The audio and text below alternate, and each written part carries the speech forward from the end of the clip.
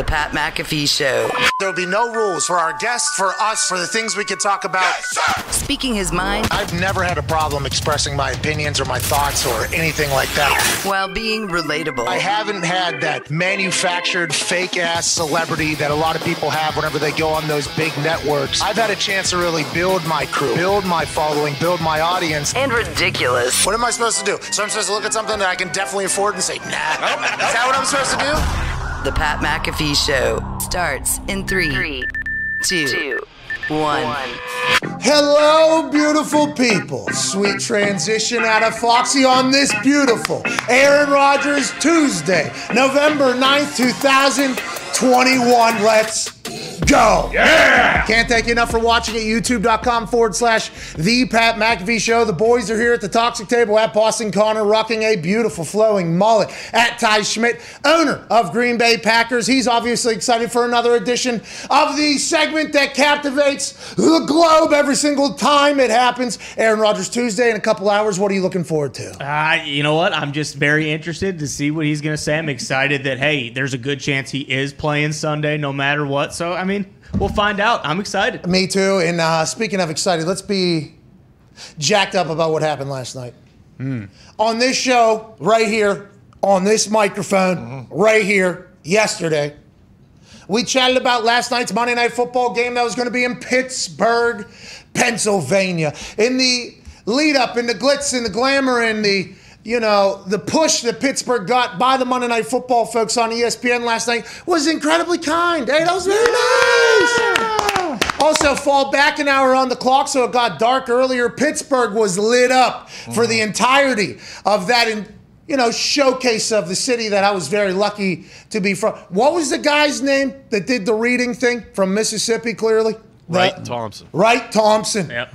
Wright Thompson led off the entire show basically with a deep dive into what Pittsburgh is. Talked about old Joe Permane. Talked about the year 1933. Johnny Unitas took a trip around town showcasing the multiple incredible points of Pittsburgh that people hang out at and come from and everything like that. And last night was supposed to be an absolute celebration of football. Last night was supposed to be two of the oldest franchises in the NFL, two of the most storied franchises in the NFL, two fan bases desperately trying to figure out what their teams are going to be this year. A lot of question marks on either side about the future and the present, but last night was supposed to be all those things.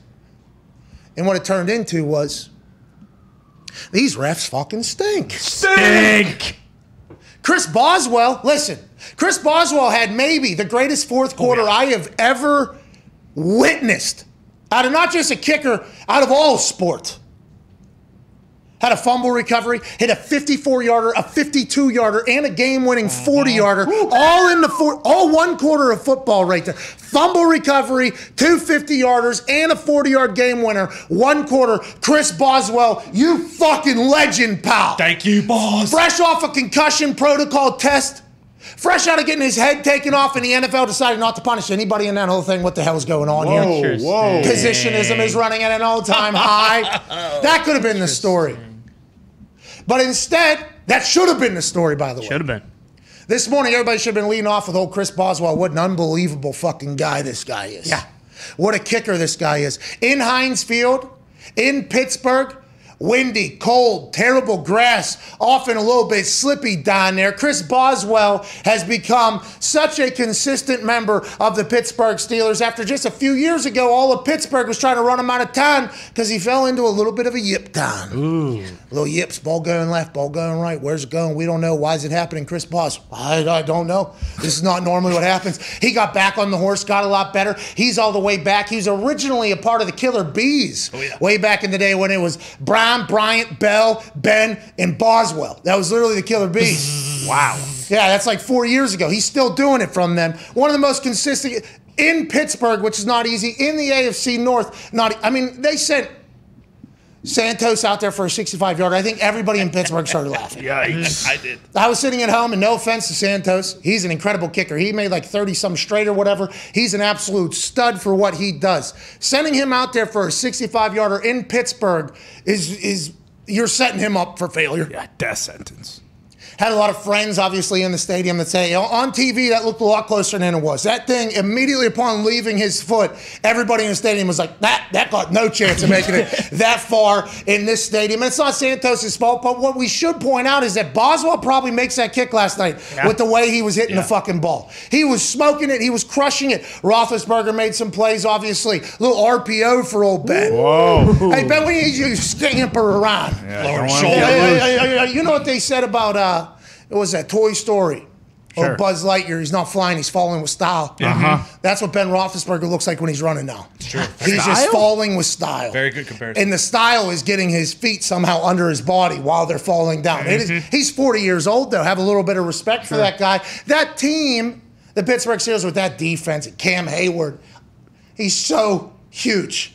He's been around so long. He's so good. And somehow he's still as nimble as he was whenever he came out of college, out of the Ohio State. TJ Watt, absolute animal, absolute stud. Najee Harris, who said, hey, don't be lying about me. Yeah, can't do that.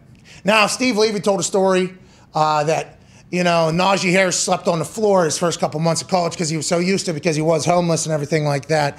And I think Steve Levy got that probably from another article that we found on the internet that was written. He did not ask Najee Harris about that directly. I think Levy, doing his research, found that as like, oh, this is a good tidbit. Here we go. We'll talk about this, how I got in there. And Najee said, the original story was a lie. Steve Levy, stop fucking lying. Wrong guy. Yeah. Which, by the way, makes me respect and appreciate Najee Harris even more. He came on this show, awesome. Incredible. Awesome conversation. There was a lot of people that maybe, expect everybody just to be robots, that expect him to act differently or be differently. I think not from his appearance on our show, but from other shows and other people that have talked about Najee and how he is loved in Pittsburgh. His story, the more and more we learn about it, I assume the more and more Pittsburgh is going to continue to fall in love with him. Oh, yeah. He's a massive guy, takes big shots, gets right back up, seems to be dynamic in all facets of the game. He is the perfect running back for Pittsburgh, Pennsylvania. Love Naj. Just hand it to Naj. Hand it to Naj. Good idea. Just hand it to Naj. Pick him up, put him down. Why do you pick him up and put him down? No momentum. Same play. T's and P's. But anyways, all that could be the story. But instead, what the story is today, which is what the story is a lot of Monday mornings. Yeah. And Tuesday mornings and Friday mornings. Yeah. Basically, it's a story a lot of the mornings that follow when games are had. Yep. Yes. Right. And the reason why is because these refs fucking stink. They stink. These refs fucking stink. And I don't want to be, known, and I think I am around the officials, if Mike Pereira's words to me rang true, and I know Walt doesn't like me. He's a guy who we haven't liked each other since my playing days. Yeah, he's a clown. He is a clown. All the refs I got along with, by the way, were all the good refs. They're all gone on TV now. Yep. So all the good refs that I got along with that were great refs were either retired, doing their own law firms. Shout out to Hockey Lee. Hope you're all right, Ed. Right, baby, Come Ed. on back, Ed. Need you back, Ed. Put down the law book, which I tried to read last night. I actually tried to take the board exam last night. Oh, how was it? Yeah, the bar, yeah. How was it? Tried to take the bar exam. Same thing. Well, just because this interview with Aaron Rodgers, I wanted to make sure I had all my goddamn ducks in a row. So I tried to read all the law books. I tried to read all the stats books. And you should have seen it. I fucking read every COVID book they had last night. Wow. Every single one of them last night. In preparation for today's Let's go. conversation with Aaron. Did you learn anything? Well, it's a complicated thing. Yeah. It is. And I was thinking about leading off the show with everything that I did learn. But then I realized, I'm not supposed to read stuff. I never really take things in when I read stuff. Sure. That's why All you need to know about I've never read in my life. So somebody could make me a documentary in the next 2 hours. Go watch it. The Lincoln Before- Lawyer, maybe. Yeah, well, what? The Lincoln Lawyer, I'll tell you, I think. What's about law? Yeah, it's about a lawyer. Yeah, but what about the COVID stuff, too? Oh, we It could tell does you. not dive into Aaron COVID, Brockovich, unfortunately. maybe. We could fill you in on breaks. No, but what I'm saying is I tried to learn everything that there was to know last night about what I could potentially have to. Yeah, everything. Sure. I tried to learn everything about everything last night in anticipation for this conversation with Aaron, because I don't want to be judged the way I was judged this last time by some people, not all people, but some people, for looking like a stooge out there. Sure. But I do fear that it was not enough time for me to prepare. No, it took a long time. I do not. I'll ask Aaron about it next week. Okay. Here we Next go. Aaron Rodgers Tuesday. There we I'll go. read more law books, more stats books, more COVID books, Right. more medicine theories, journals, Health and safety. I'll do all that before next week. I do understand the job that I am tasked with in this situation, and I will try to take it much more serious. But if all those people that wrote those books can make documentaries about those books by 2:05, I'd appreciate it. Perfect. With that being said, Ed Hockley needs to stop writing law. Needs to get his ass back in the stripes. Yeah. Because we need him. Because all the good refs are gone. Yep. All the good refs get offered more money, less stress, better life with TV networks or somewhere else. And I think a lot of refs ref because love of the game, love of officiating. And I have the utmost respect for the men and women who say, I want to be a ref. Because when you sign up to be a ref, you're signing up for nobody to like you. Mm-hmm. Okay, the only people that like you is when you fuck over another team in favor of that team. But guess what? What comes around goes around. You're going to fuck over that team for the other team. Both teams are going to hate you. Yep. And both teams maybe will cheer for you at certain times, but at the end of the day, the only people that are going to remember you are the people that hate you.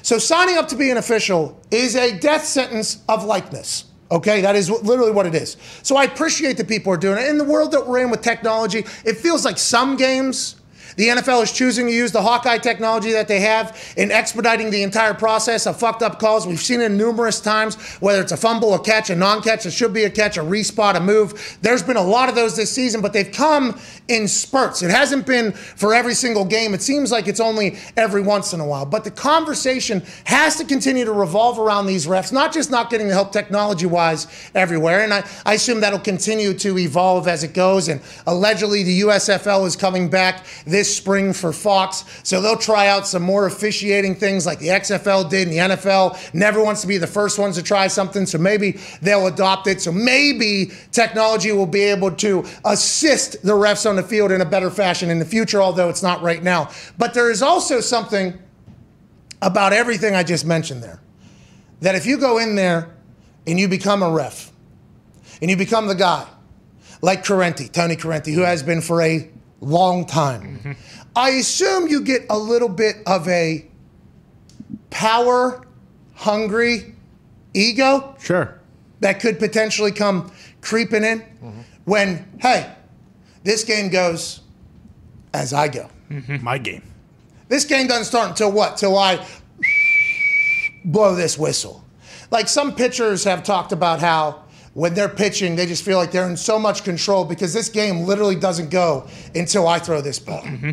Like that's a state of mind that they have to have about, owning the moment, dominating the moment, everything like that. Refs, there are some, not all. There are a lot of humble, incredible refs out there that are just trying to do their job, trying to make the game better. They feel like it's their calling to be an official. They see it better, whatever the case is. But there are some refs, we've all seen them, that try to make the game about themselves. And I don't know all the focus groups. I don't know all the studies.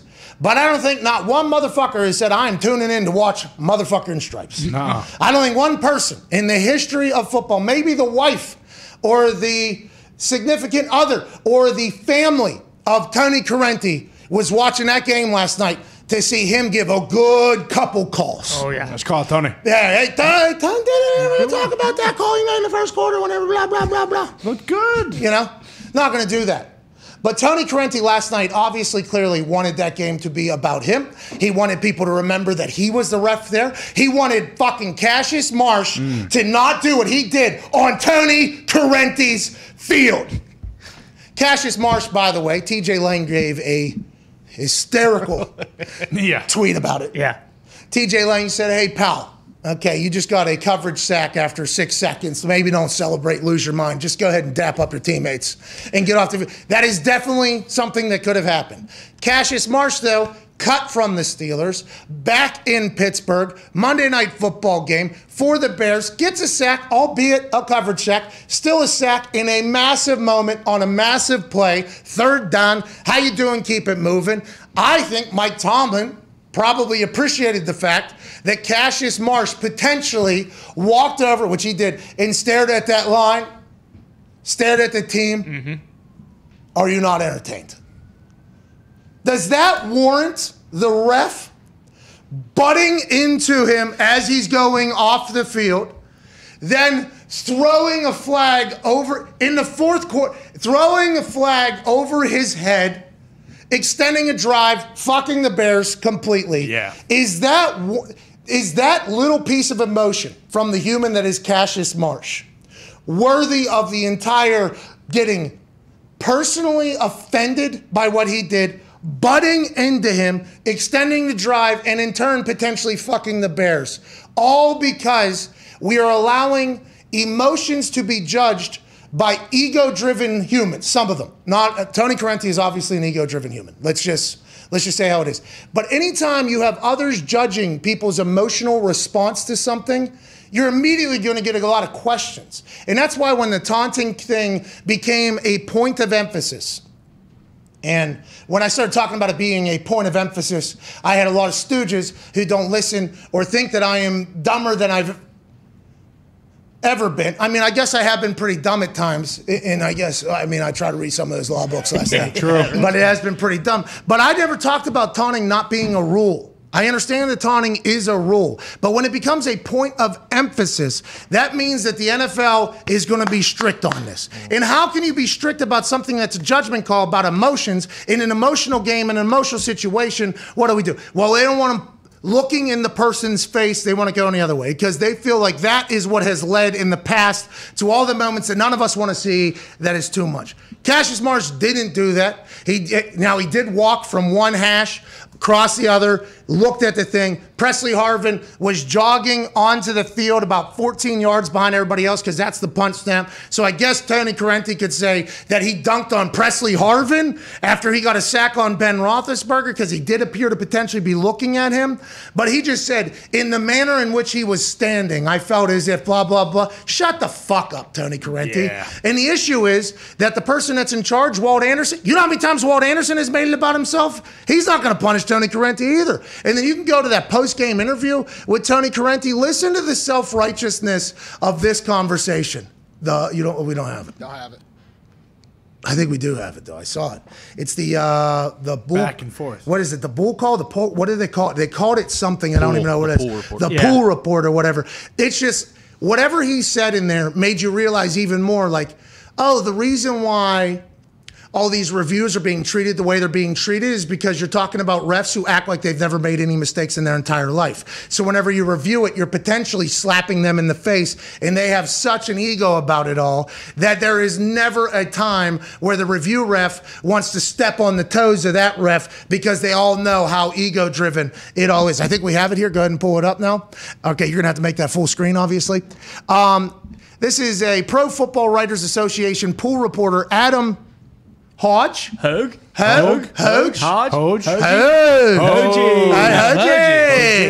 His interview with referee Tony Corrente. Chicago Bears at Pittsburgh Steelers, Monday, November 8, 2021. This is a pretty official report here. Question. What did you see after the sack by Chicago's Cassius Marsh in the fourth quarter that led to the taunting penalty being called? Corrente, first of all, keep in mind that taunting is a point of emphasis this year. Exactly my point. What I've been saying since literally day one of this entire thing happening. And with that said, I saw the player, after he made a big play, run toward the bench area of the Pittsburgh Steelers and posture in such a way that I felt he was taunting them. Tone's doing the posture right now. He was standing with great posture. He's a professional fucking athlete that just got a sack in the fourth quarter on a Monday Night Football game against a team that cut him earlier this year. Tony Corrente, though, thought his posture in which he was looking at the bench was taunting. There appears to also have been some contact between you and the player in question. Did that contribute to the penalty? No, not at all. I didn't judge that as anything that I dealt with. Okay, so he didn't throw the flag, by the way, until after he tries to hip check Cassius Marsh, who's probably looking at his sideline, by the way, saw the ref. Oh, I'm just going to go around him. And Corrente goes, oh, you're going to walk off my field after doing what you just did without me getting a shot at you? No way. No way are you going to. He does a chip on Cassius Marsh as if he's a tight end or a running back on a defensive end on his way off of his field. Then he throws the thing. So was that him taunting Cassius Marsh for him doing something on his field that he didn't like? I mean, he throws the flag right when he got bumped into. Like, I don't think there's any, that's all he was thinking about. And everybody says that he had his hand on a flag before then. It's like, maybe he was like, if this motherfucker makes contact with me, yeah, right. I have to. Yeah, but then he probably immediately afterwards, somebody in his ear was like, hey, TV just caught you hip checking. Yeah. So don't say anything about that afterwards. This guy fucking stinks. It would go on. The video showed that you had brief contact with player and then you threw the flag. So that had nothing to do with the penalty. That had nothing to do with it. It was the taunting aspect. Can you explain the low blow? Now, obviously, when something like that is such a decision maker, then they go on to other calls that Correnti potentially fucked up, like a new one, which is a low block that Jason Peters had been talking about happening to him all game. He was actually, if you saw him interacting with the refs, Jason Peters, 18-year vet at tackle, by the way. That's a long time on the Bears. There's a couple times where he turned around and he was like looking at the ref and like, hey, they're cutting me right. Like, I'm getting cut right now. And then all of a sudden, somehow, some way, there's a pulling guard thing that he cuts outside guy, takes back a touchdown. And then, just like in baseball, ESPN had a tight end K-zone. Box. Yeah. It looked like a case of, he painted a corner. Yeah, he That's did. right. He painted it. He was on that tight end box. So did. then Tony Correnti goes on to say, well, it wasn't in the tight end box. And I assume Adam Hogues was like, hey, listen, pal, we saw it on, it actually was. Hate to break to you, we saw it on TV, it was. But those are things that, can't they say upstairs, like, hey, I understand what you saw and it might have been fringe, but it was we're cool. It's a touchdown, pick it up, you're good. Isn't that what the person upstairs, like Steve Levy, Riddick, and Greasy being the ones to tell us, like, hey, that was in the box there. Yeah. That was bullshit. That would mean that their people have access to the same exact stuff to do the same thing. Why not just make it right so we don't have this conversation this morning? Why does the taunting penalty even have to be a thing? Let the coaches handle that. Let the coaches and the players handle that. If they think it's gone too far, guess what? They will let it be known that they thought it has gone too far. The refs in the NFL deciding what is too far in an emotional thing between players, I just think that's a bad idea. You're never going to get it right. There's going to be miscommunication. There's going to be situations like this where we have to say, well, it's apparent that Correnti is just an egotistical fucking prick that wanted to make the game about himself because he made a massive call in a massive moment that went the opposite. But you're putting Correnti in that position. You're putting him in that position to make that call. And that's not fair to Tony Correnti either. You have to have some sort of ego to be in a position where you are going to take shells and mortars on a regular basis. You would have to have some self-confidence that is, tough to find, I'd assume, to be an NFL ref. I get it. But when you're putting him in a position to judge others, I just think it's all bad. Like, I think there's so many little things they could do that could just change it all, and they're just refusing to do it. Well, and Pereira told us, like he's told us a couple times, like they don't want to put these refs on the field in a position to potentially make them look bad, so they don't. They just go with what their calls are, and then they wait for something like this the day after where everyone's pissed about it and they have a massive issue on their hands, as opposed to if they did just have someone up there who could say, like, hey, no, like you got this one wrong. We need to adjust this. Okay, and listen. We've been dealing with too much drama around here. A lot of drama. Time. So much. Too much drama. Mm-hmm. I'm sick of it, actually. Yeah, A lot of drama. Barely halfway through. I got people saying things about me that I've never met or done anything bad to. They're bad things about me. Hey, what am I? What the fuck have I? Like, I'm tired of that. Yes. Those people stink. Well, it's. The refs of the internet, you could say. Yeah, they are. They are. But this is something we have to talk about that isn't football related. The reffing thing has to get figured out. Yeah. Has to. Did you see the top 10 states in sports gambling handle that was released yesterday morning? Or this morning at 8:43 a.m.? I think it was. Yeah. This morning it was released at 8:43 a.m. There's in New Jersey alone $1.01 billion gambled in the month of September 1 month? in one state. Jesus. Nevada, 786. Illinois, $596.5 million. Pennsylvania, $578 million. Colorado, $408. You go down the list, all the way down to Iowa, $210 million bet in Iowa. New York just got legalized. They're 51% tax they're taking, by the way. Whoa. So if you think about what New York made here, let's just say Jersey is a comparable, even though New York's going to be even bigger. They made $600 million in tax money. Yeah. Okay? Good win. That's an unbelievable get by Yeah, I good got get. New York. Damn. I mean, that's quite a racket. All right, that is quite a racket. But the government knows that. But as this money continues to go up and up and up, more eyes are going to be on the fuck-ups, the fuck-ups, and the refs need to stop it. But with that being said, Steelers get a win. Big time win for the Pittsburgh Steelers. Zito is very depressed, like legit pissed off about how last night went. He got quoted in USA Today. Justin Fields gets treated differently than every other quarterback. He's getting hit. He's not getting calls. Obviously, the Correnti, Cassius Marsh on a 3rd down and 4th quarter. I mean, there is a lot that the Chicago Bears fans can be pissed off about it, but it's the NFL. You guys got to win on Monday night. I assume that's how great win. Boz was awesome. Benjamin Todd Roethlisberger gets his 50th game-winning drive, ties Patrick Thomas Edward Brady for 50. Wow. That was beautiful. Pat Brady. Steelers beat media darling, best rookie quarterback of all time, Justin Fields, who gets treated just like, I don't know, a handful of other quarterbacks in the league.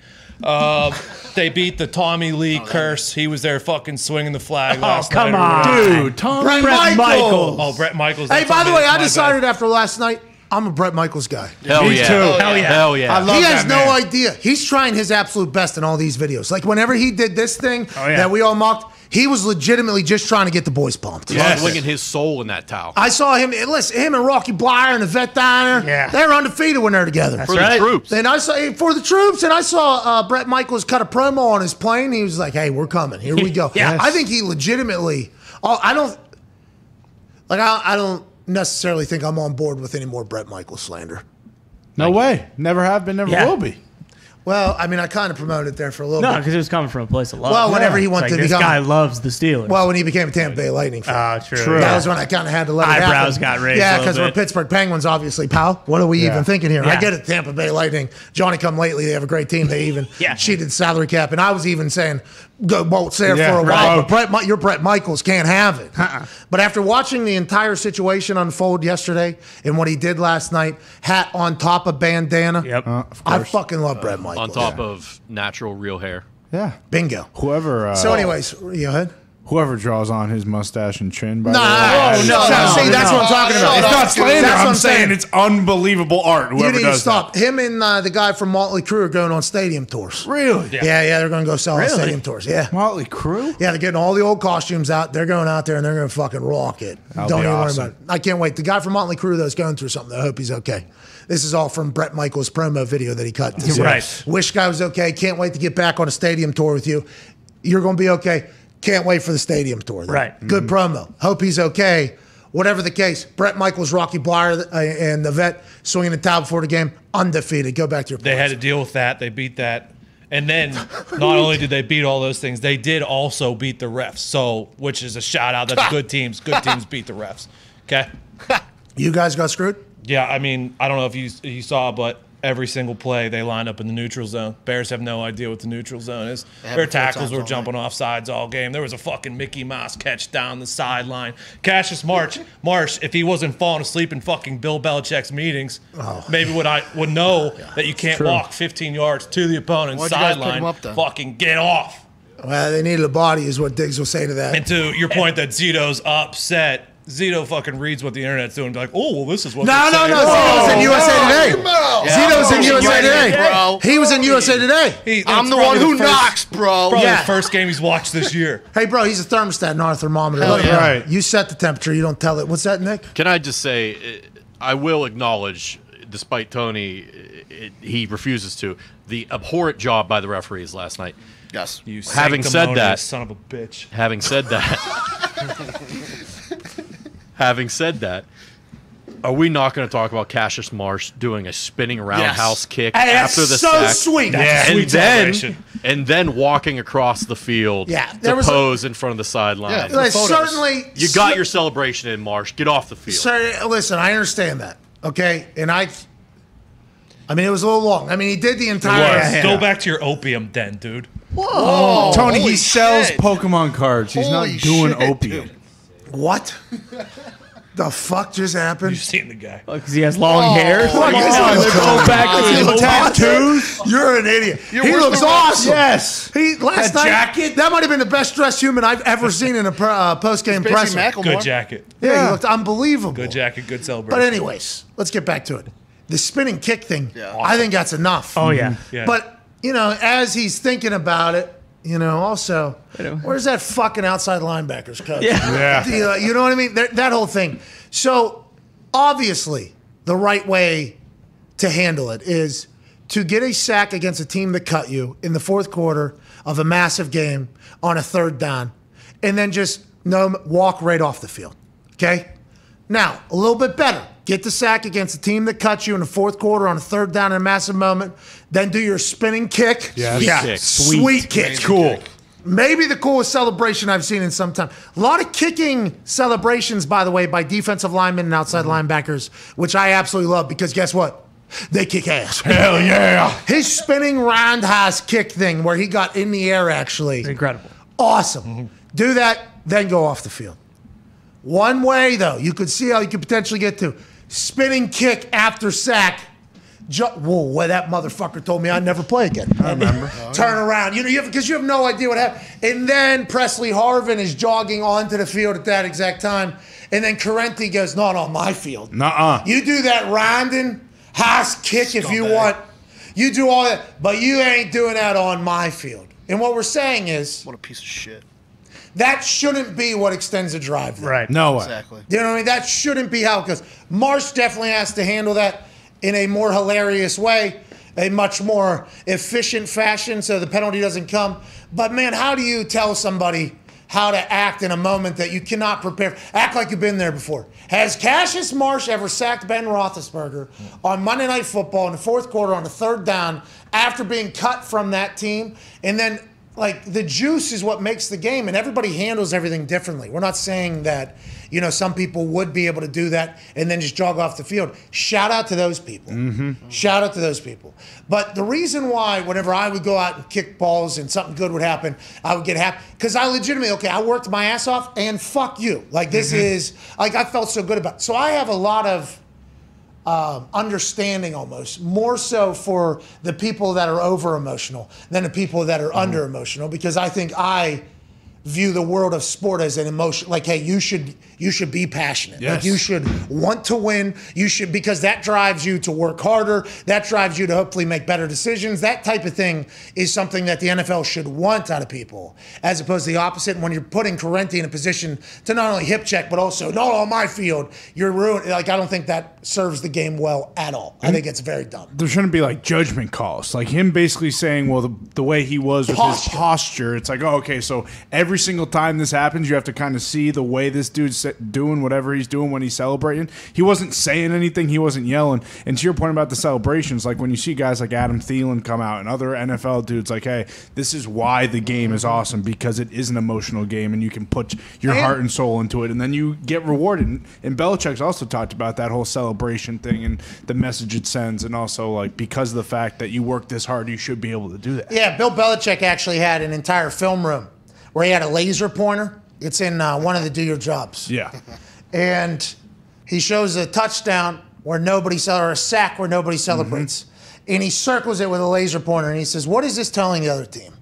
You're not even happy for the guy. Yeah. You aren't even. And then he shows a touchdown where everybody's jumping on each other's back. He said, what message do you think this sends to the other team? What message do you think this sends to the fans? What message do you think this is a team that's happy? This is a team that has worked hard. This is a team that's enjoying what they got going. This is a much stronger, more powerful team than the team that is not doing anything. But the people on the internet that want people to do nothing, it's I understand that's probably impossible for you to fully comprehend how an NFL athlete would act in a situation, but there should never be a a want for people to lose their passion, because that is the knock on the NFL, right? That is the knock on professional sports by the people that love college sports.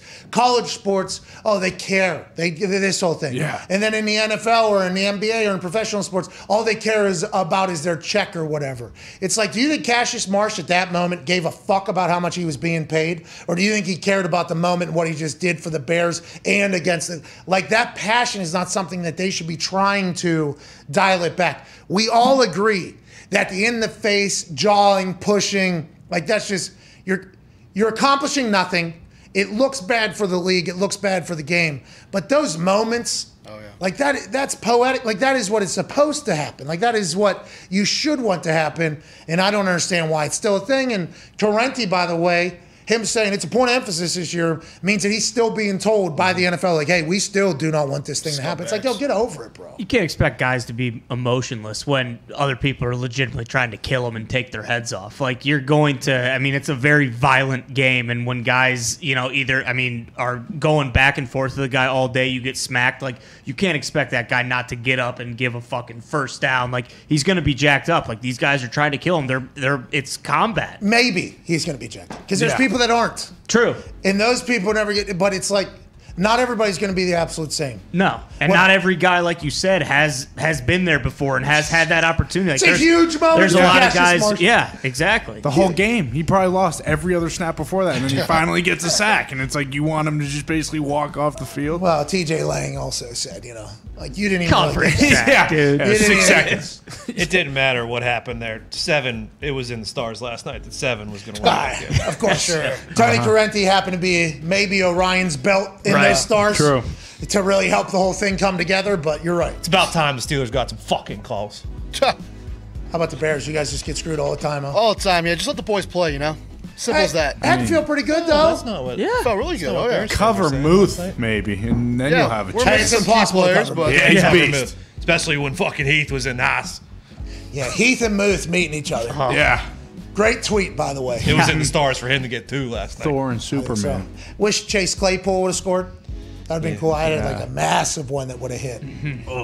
The over, I thought, we're staring down an over game because it was at, 39.5? Solo. Yeah. So I felt like the sports book were like, hey, it's going to be a bad game. It's going to be a bad game. Now, granted, the fourth quarter popped off completely to get there. But I had the over, Steelers money line, Bears +7 in a series of like 10 different parlays. I hit a few of them. But if Chase Claypool scores, this one parlay would have been one of those ones that you put out. And he could have went through his hands, but Chase Claypool was getting raped in the end zone by a Chicago Bears player. And that was not called, Nope. Zito. That was not good called. defense. Well, Good defense. I don't know. They called the other 46 of them. Roquan Smith is awesome for the Bears. Yes. No Khalil Mack. Yeah. Yeah.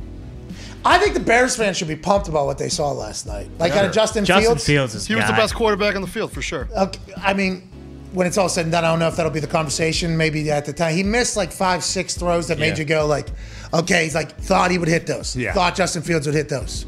But then there were some plays that he made. It was like, oh, shit, this guy is the guy. Yeah. Not bad for a rookie. Drive at the end of the game was, Awesome.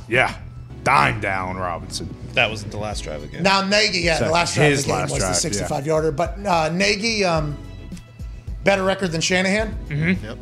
Shanahan's not sending Cairo Santos out there. Probably Cairo not. Santos for a 65-yarder in Pittsburgh. Tell you what, if the field goal posts were at the front of the end zone like they used to be, he might have had a shot. And CFL. I think it still hits. I think it still hits the thing. I don't think it goes in. We got to get to a break. That's, by the way, that's an impossible kick. Yeah.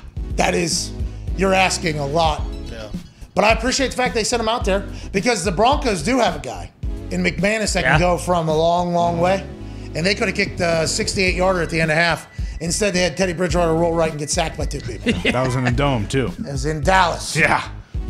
I bet you McManus still, he didn't have his greatest game, by the way. He missed an extra point. He missed another kick. In those moments, you hope that they don't show up on a day where you're not kicking well. But he's probably pissed off that Fangio did not let him do that. I would assume so. But Santos isn't a guy like, hey, I have the strongest leg in the world. McManus.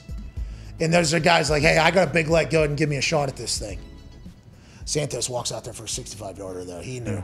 Gave it his all. He did. He even did the Justin Tucker little stutter step thing to try to get a little bit more in there. But 65 in Pittsburgh is a lot of ass. Probably would have been good from like 38. I think it would have split the uprights from 35. Yeah. I think so. 45. What? It looked like Janikowski's attempt from 75. Do you remember that? Oh, yeah. Lane Kiffin sent Janikowski out for a 75-yard field goal. Beast. That thing landed. It was a kickoff. Yeah. It landed at like the 1 or the goal line or whatever, much like Cairo. So this is not a knock on Cairo. This is like a, hey, sometimes there's no reason for you to even think about what you're What do doing. you think Janikowski said to Lane when he told him to go out there? Honestly, I couldn't even guess, but I assume it's, fuck. I assume that is what Janikowski said. And then when he didn't make it, 75. We're back in 4 minutes with some phone calls on this beautiful Aaron Rodgers Tuesday. I reached out to Boz to come on the show today. Oh. I did hear back from Boz. Okay. Boz does not love speaking. Okay. Respect.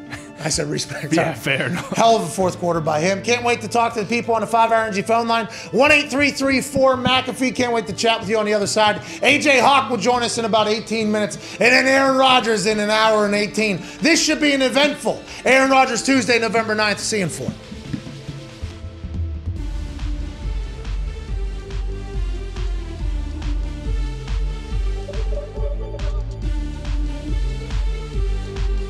I refuse to take Pittsburgh Steelers -7. I just can't do it.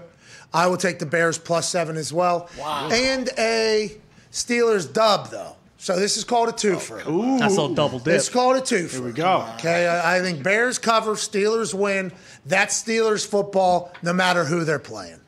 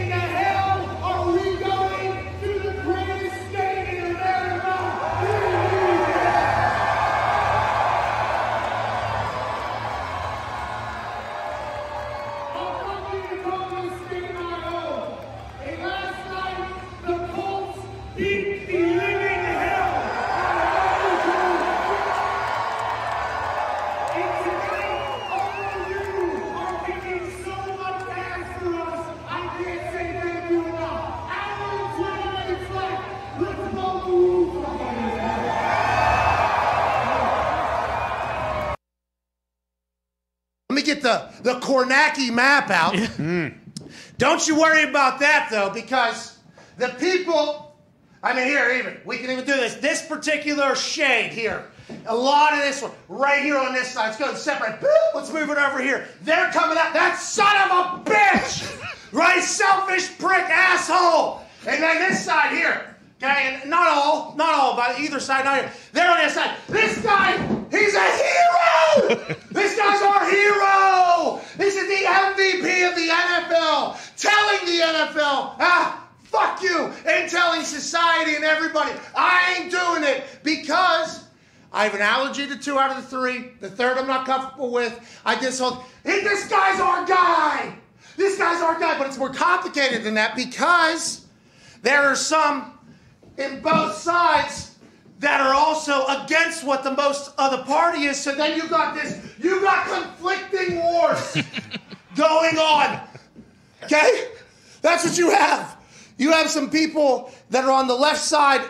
Well, so do I do the TV or mine? I don't know. I don't think it matters in this case. All right, you do the left side, and you think to yourself, oh, it's left versus right. But then if you're a human in our society, and you actually pay attention at all or have friends all across the spectrum, that is not the case. This is a torn, split thing, and Aaron Rodgers was the guy here that everybody came out to, and I'm so thankful he came on and talked, but I don't know if it's going to change anybody. Yeah. This is still going down, and he's right here.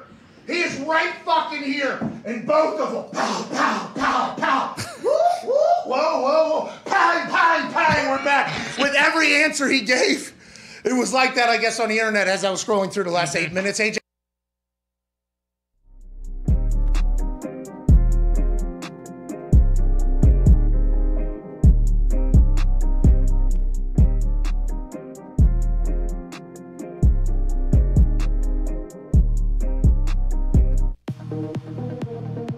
Welcome back to the Pat McAfee. Unreal. Oh, yeah. Foxy's added some new tools to the arsenal. A couple transitions. Some new shots to the bag. Wow. I assume we've had access to these for a long time. I've known about them forever. Yeah. Why not today? I guess. I mean, you just found out about them, so let's go. Can we hit one more of those Yeah, things? here we go. We'll go to the boys. Yeah. Whoa! Shit, to you! Bring it Hey! How about this one? Whoa! What? Bring it back. I'm blue. I was green. I would die. If I was green, I would die. That's great, Foxy. Hey, way to really up the game. Foxy. Hey, boy, Foxy. Welcome back to the show. I mean, those are awesome. Awesome. Unbelievable. Hey, one more. Hit one more. Do we have to Come get on, one? come on. How about this? New one. How about this? That one doesn't do anything. Foxy. Is there a dissolve one? See, this is where pigs get fed, hogs get slaughtered. We got too That's right. greedy. That's right. We had a good run on 3 or 4 transitions. We tried to reach into 5 or 6, and we just didn't have them in the bag. Bucket Didn't have ran the dry. bullpen. Keep working over there. Yeah, the well ran dry. That is 100% case. Yeah. some more water in Yeah, we need to call them in. Maybe next week we'll find some new ones in there. But we appreciate you for joining us. It is this show, by the way, that we'll be talking about. The show that you just watched right there. We'll be chatting about. Let's go to the phone line, shall we? Hell Let's yeah. do it. I'm excited for this because who knows what any of this could be about. Yeah. True. I mean, there's a lot happening in the world. Pete Carroll said, hey, we might be in on OBJ. We'll find out today if Odell Beckham Jr. cleared waivers or not. We all assume he did. Mm-hmm. But what if he didn't? That's kind of what Pete Carroll said. We're in, we're not in, we're on in, we're kind of in, we're not in. It's kind of a full conversation piece happening right now. Who will claim Odell Beckham Jr., who just got released from the Cleveland Browns? There's anonymous sources that are in AFC front offices that are saying, Odell ain't this anymore, he ain't that anymore. I assume Odell's going to go somewhere that's a contender and make plays. Yeah. Let's just, that's probably what's going to happen. Just like Antonio Brown couldn't play anymore. Antonio Brown came in and became like number 1 wide receiver. Yeah. Scoring in the Super Bowl. On a route that wasn't actually the route that was called. Yeah, changed it. Kind of remixing the play for himself, doing it, scoring touchdowns. But whatever the case. He coming back? Is he all right? Everything okay with Antonio Brown? Yeah. How about Gronk? Have we heard anything from Gronk? Is Gronk okay? Gronk's okay. I Is read he? a tweet that AB is still in a boot. Okay, and is Gronk okay? He is. Little Gronk's No, back? no, I was confirming Foxy. AB is still in a boot. Because AB and Gronk, rather significant part of that offense, you know? Great signings, by the way. Mikey Mikey Greenberg. Greenberg. Well, that's a Jason Light. Jason Light. There it is. With the C. Yeah, CHT. Yeah. Licht. Jason Licht. Yeah, but I think it is It light. is pronounced Light. See, English language is done, but is that even English? We don't know. I mean, the French language, too. We. Anyways, they bring in AB and Gronk. That's a massive upgrade to that team. Yeah. They have a bye week. I would have thought that they were both just going to be back on the other side of the bye week because there was no real conversation. Have we heard or seen any? AB still in a boot. What does that mean? Is that protective reasons? Is he going to play? I've seen guys wear boots through the week and play on the weekend. Is this the tail end of an injury? What are they doing? Gronk, I don't know. I haven't heard anything. Have you heard anything about Gronk? Is a big fucking deal. Yeah. Gronk is a massive ordeal for Tom. Because he came back after the ribs, and then he got hurt damn near immediately. Hurt in his that back, game. yeah. Yeah. So maybe not, because he's had back surgery before. It's Hope been a Gronk is problem. okay, obviously. And I don't know exactly where. Oh, yeah, OBJ is going to make plays. Hell yeah. Wherever the hell he goes, Oh, yeah. OBJ is going to make plays. Now, will he clear waivers? Everybody assumes yes, because there's been like threats made now that it'll get uncomfortable if you claim Odell and you stink. So here's looking at you, Detroit Lions. Here's looking at you, Jacksonville Jaguars, who just got a massive win over Buffalo Bills. Huge. They might might be get back. hot. Hey, what if the Jacksonville Jaguars just win the next 8 games? Look He's out. back. Colts. Colts are going to get hot. We need a player. We need a wide receiver. Jags coming to town this week. That's right. Well, we need more weapons then, I guess. They're red hot. Anyways, Odell Beckham Jr., who knows where he's going to go. Packers, Aaron Rodgers, obviously he's going to play this weekend. I don't think I've been told anything differently. No, and apparently Pelissaro put a tweet out this morning that said even if he doesn't need a negative test to play this week because Saturday will have been 10 days. So And for instance, I wasn't able to test negative until like day 11 or 12 when I got it, but I didn't have any symptoms for like 6-7 days at that point. Right. I guess we would have to ask we will obviously ask how he's doing. That'll probably be, think about this, that'll be crazy. First question. Whoa. okay. Spoiler. Yeah. I know, right? I hope I remember. Hey, how are you doing? That doesn't get asked a lot. No, it doesn't. Speaking of how you doing, Nick Chubb on the COVID list. He is vaccinated. Correct. Oh, he still got it? Yes, he did get it. He is vaccinated and he got COVID, and he has to have 2 negative tests with 24 hours in between them to play this weekend against the New England Patriots. Man, I hope he's okay. Well, that's what you didn't say earlier whenever we found out. There wasn't a how you doing, we hope he survives, anything like that. Connor's immediate reaction was like, yes, get that fucking guy out. Yeah, I laughed actually too, but I'm just glad that he's safe. He's a hell of a player. Mac Jones and Matt Rule have addressed the twisting of Brian Burns' ankle. Mac seemed genuine when he said, I got hit very hard and I thought he had the ball. Is what he said. And it makes sense if you're on the ground laying down after probably being a bit startled. Whatever the case, shouldn't have Ken Shamrock that guy's ankle. No. That seemed to be doing it too much. I think the leg wrap around the leg would have been enough, but the twisting of the ankle also added in there. I could see where he potentially thought that guy maybe had the ball and he didn't want him to run it back because strip sacks have happened where they end up with the ball. He tried to make a play, but it was obviously done in a very despicable fashion. Yeah, I mean, Burns is a big guy. You got to do everything you can to take him down. Yeah, break his ankle. Huh? This is the NFL. This ain't the fucking little kids league. This is the men's league. Don't try to take people's food off their table. No doubt about it. But great tackle by Mac at the end of the day. And Matt Rule did come out and say, like, I'm not sure what's in Mac's brain.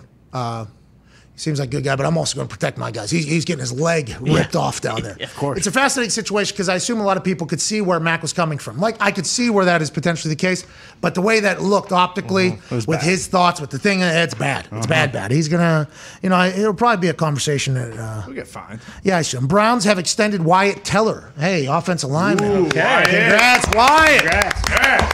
Wyatt Teller, by the way, is a country boy who came from I do believe. There is amazing photos of him deadlifting gators and walking around with gators on his shoulder on the internet. He just signed a 4-year, $56.8 million extension with the Browns, making him one of the NFL's highest paid guards. I'd assume so. Hell yeah. Congrats to him. Quentin Nelson just did his deal, right, a little bit ago? Yeah. So Tooney. Quentin's probably up there high. Tooney's up there high. Wyatt, who's on his second team, in his third year, second team, gets a $57 million extension. Good for him. Let's go to the phone calls. Hell yeah. We covered everything, though, I think, that is happening in the sports world right now. Yeah, that's pretty much it. Oh, the basketball? You talking about the big elbow from old big Jokic? Hey, Joker don't fuck around. Seems like everything, he's the MVP, right? Yeah. Every time I've seen him speak, he's super quiet, super humble, something had to happen where he was not happy because that big old forearm shivered to the back of old buddy was big. It's messed up. That was violent. That was aggressive. That was a what? That's what that was. Yeah. A what? Whatever his language is. Of course. What? Hey, don't look now. Lakers without Braun. Coming to team. That's right. Is it going to be free LeBron? Hashtag free LeBron? Oh, him and OBJ team up. Yeah, because Cleveland Browns got better when Odell Beckham Jr. got hurt. And that was not Odell Beckham Jr.'s fault. It was just like sans OBJ. The Browns last year kind of went on a run. This year, sans OBJ seems like they're doing better. Not that that's Odell Beckham Jr.'s fault, but the team seems to really rally together whenever OBJ's not there for whatever reason. There's chemistry. Is that what's going on with LeBron right now? Because he's going to be out for like a bit, right? Yeah. One injury right into the next. Might be time for Don't start this with me right now. Hey, Whole here game comes last Mitt. night, Russell Westbrook Dahn. played really well, played well with AD off the pick and roll, and played well with Melo. But And LeBron's leadership on the bench coaching, right, or something? that's exactly what I was going to say. LeBron was on the bench. He was coaching the whole team. He was setting the whole thing up, and he's going to be back and better than ever. Thank you, Go. Mitt. Atta baby, Thank you, Mitt. Mitt. Mitt try does for an Brown. incredible Sirianni impersonation without trying to do a Sirianni impersonation. Well, some people say that what Sirianni does have a much deeper, whenever he ties things together, maybe Mitt isn't able to do that. But Mitt is that your phone? Yeah, it's my fucking watch. Will you tell that thing to chill out? I don't know what happens. Siri, Dahn. hey, listen, if Siri's got something to say, let's fucking hear it, dude. Yeah. Tim Cook trying to chime in. The funny part is I don't even know how to do it. Oh, so it just does it out of nowhere. Like, hey Siri, set an alarm. Oh no, that's how you do Well, it. it's because you said All right, you go work. Sirianni. Sirianni. Oh, that's why. Okay. Yeah. Coach Sirianni's a problem now. It's not just what he's saying. It's also his name fucking up a lot of people. That's right. Shout out to Mitt, fiercely defending LeBron and the Cowboys in one day. Yeah. We'll be back in 6.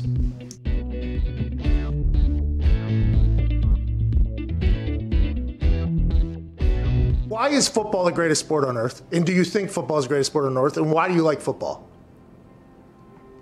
That's a really deep question there, Pat. I know. I think I can get a good answer out of you, though. Like, I think you'd be able to talk about it in a way that I think a lot of people haven't, because you've been at the pinnacle of it for so damn long and inside of it, and your brain is a pretty fantastic one. We've learned here over the last few weeks, obviously. Last few weeks, that's it. That's all the time we've learned that.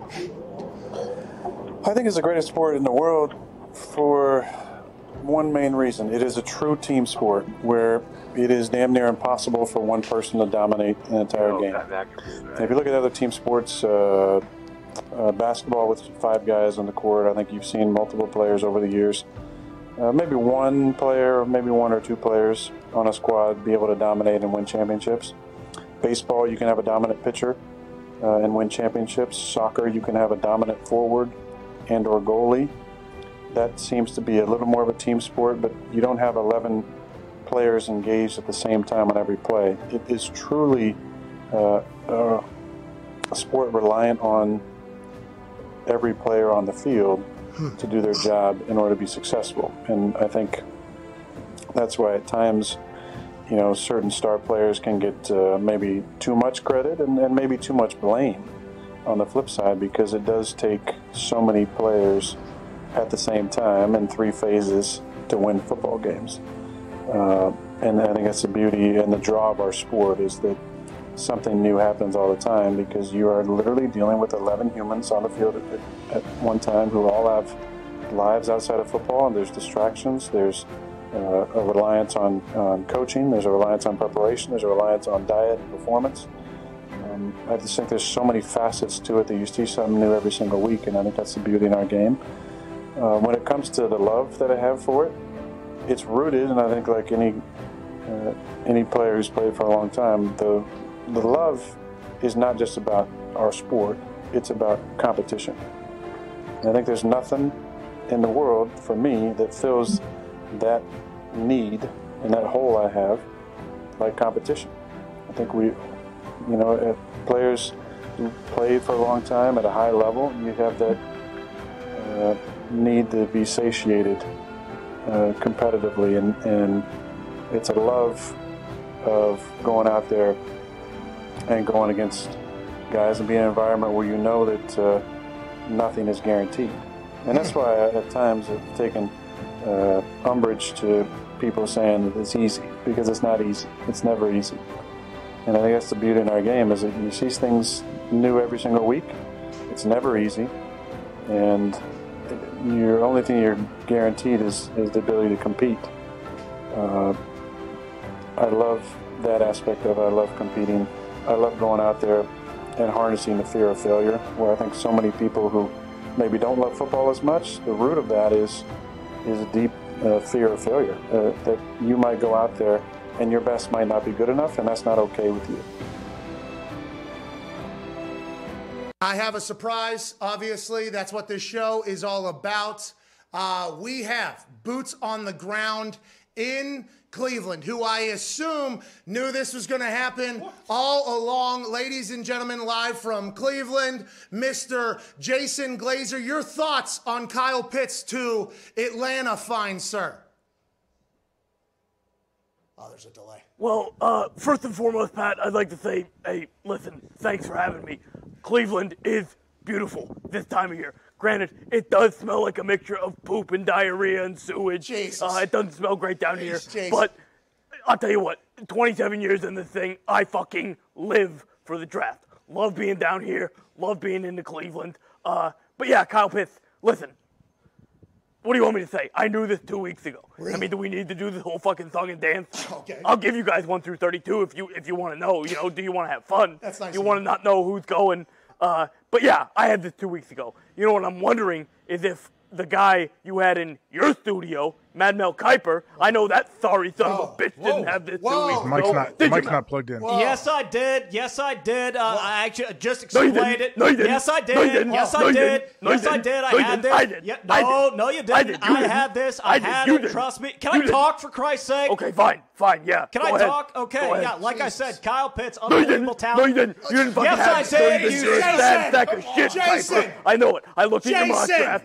Jason, please relax. Oh my God. Jeez. Had no idea it was going to get like that. Sorry about that, Mad Mel. Obviously, there's a little bit of content there. He's saying you don't know your ass for a fucking hole in the ground, though, Mad Mel. How do you feel about that from Jason Glazer live in Cleveland? Well, classic move. You know, Glazer looks like he's getting ready to go to a goddamn titty bar or something like that. I mean, dress up, pal. It's the NFL draft. Look at me. I'm dressed to the nines. You know, you look like an asshole. I mean, get him out of here, can we? I mean, is he going to stick around? Can we get him the hell out of here? I think his microphone's still on. Jay, can you hear us? Jay, is everything good back there? Listen, fuck you guys. I'm out of here. I'm going over to the Rock and Roll Hall of Fame. I'm going to hang out with Dee Snider and Twisted Sister. Are you serious? Okay, Jason, sorry. Thank you so much. And ladies and gentlemen, Jason Glazer. Thank you, Jason.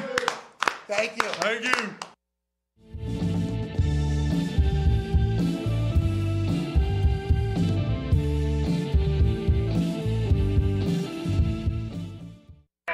The Pat McAfee Show.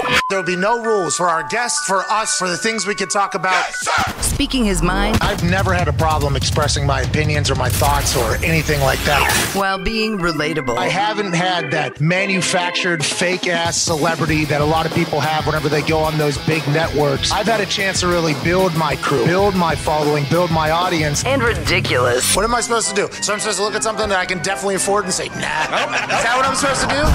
The Pat McAfee Show starts in 3, 2, 1. Good afternoon, beautiful people. Hour 2 on this Aaron Rodgers Tuesday, November 9th, 2021 begins right now. Yeah. Shout out to Twine for that beat drop. Shout out to you for watching at youtube.com/The Pat McAfee Show. Today is obviously a massive day because 1 hour from now, we'll get a chance to chat with Aaron Rodgers. Hell yeah. Hell yeah. I'll be excited to see his thoughts on the fallout of everything that has taken place because I've gotten to see just probably a drop of it all in my mentions. It's been hot in the streets. Excited to hear his thoughts. Now there's anonymous sources releasing how he's feeling about things, and that's starting a whole new line of stories to start, by the way. And we have no idea if any of that is real or not on his feelings. We will find out 1 hour from now. Joining us is a man who has no feelings. A man from Ohio, a college football national champion and a Super Bowl champion. All-time leading tackler for the Green Bay Packers. Ladies and gentlemen, AJ Hawk. Yeah. How's it going, guys? Happy Tuesday. I don't have any feelings. I feel like I have a lot of feelings. I know, like that was just a shot at you. You know, that was fine. I can handle it. Yeah, that was. I apologize for it. I was trying to figure out how I was going to transition to you and Chuck Berry, obviously, who had to make an appearance on this Aaron Rodgers Tuesday. Oh, did I wear that today? Yeah. Did you? Yeah, I'm sure. I only have a few shirts, man. You know that. Hey. So I'm limited options. Hey, I have a question. Now, I don't know Aaron well, like as well as people Can't wait to see where this goes. that are around him. No, yeah, well, I mean, this could go a lot of different ways, but I don't know. Literally, I met him in the Bahamas for the first time. Got a chance, obviously, to do Aaron Rodgers Tuesday. I feel like I'm an active listener, so I've learned a lot about him through our conversations and everything like that. I don't really know him outside of that much. I mean, I'm very thankful for his time where he comes in here. These anonymous sources that are claiming he's feeling this way or that way, that would have to be you, right? You'd be one of the only people that could really do that. Yeah. And why are you doing that to him? Because now there's an entire set of stories coming about him being surprised and not happy about the reaction. Like, who the fuck is that you that's releasing that anonymous source, or is that just potential bullshit? Well, you're going to think I'm joking, but I have no idea. I don't know what these reports are. When did they come out? Like today or last night? It was People Magazine reported it, I think, today. He's getting coffee. I saw the fake picture. Yeah, that's not him, of course. Oh. And by the way, I saw a lot of people dissect those pictures, including our office, immediately upon those things showing up. I'm like, so wait a second. He flew from Green Bay to Los Angeles in the middle of this entire thing, and he's just casually walking around doing nothing in that outfit, looking like that. And how'd he get so small all of a sudden? But that's what's happening with Aaron Rodgers. And I guess, like, you being a friend of his for a long time, you've seen this. It is wild the way this guy is talked about and covered for everything that he does and believes and how he acts. Now, granted, a lot of people will say he deserves it and it's all warranted, but this motherfucker is a buzzstorm, huh? Like, at everything or somebody he isn't. Like the Game of Thrones character that everybody thought was him, ended up getting murdered because he was duck-footed. He couldn't run that well, wasn't that athletic. But let's remember that guy, whoever that was in Game of Thrones, he told his family, and that's the biggest moment in his entire life. Oh, yeah, for sure. But since it was potentially Aaron, then it was a conversation, oh, no, and then, oh, this guy's incredibly unathletic. Now, this guy has a mask on in his car, driving to the coffee shop, walking down the street, trying to do everything that he's being told he should be doing to protect the world. And instead, what he's doing, he's getting buried by Shailene Woodley on her Instagram right now. Yeah. He's getting buried by us saying, that guy has zero hair on his hands. He's got tiny feet, and he just hopped into a fucking Prius. Let's assume that Aaron is going to be driving something differently. That is not, like, this guy thought he was doing it right, but with the way Aaron is covered, you know, this guy is now getting shots at it. It is absurd, the life that Aaron lives. I'm being 100% serious just now that I've been baptized by the reaction of him just over the weekend. Yeah, well, all of this, like, he has all of this attention on him, which started because he's such a good football player. That's why people want to pay attention, see what it is, and then his personality and how he interacts with the media and everybody else. And, of course, this whole COVID situation just is a whole nother, I mean, I don't even know where to start, where to begin on, like, how crazy it's going to be. I don't know how long it's going to go on. Like, this is something to where you always think, oh, the news cycle is going to turn over and everyone's going to forget about it. I don't see that happening with this. Oh, a bad slate of games on Sunday. Right. Bad slate of games. And I guess last night, like, the ref decision, which we will ask you about. Obviously, you've been there much more than us. You've made a sack and immediately flipped off the entire fans and coaches and everything. You've had reactions. No fans. Never. I would never do that to the fans. Well, you looked at the camera. You said, "Where's my camera?" And then where's my camera? Yeah. You actually said that, and then excuse me here. Fuck you. Yeah, that's what you did after a sack. We'll talk about that. But there was no real story other than the fact that, wait, Aaron didn't play. Why didn't he play? Well, he didn't play because of what he said on Friday. That is now carried into today.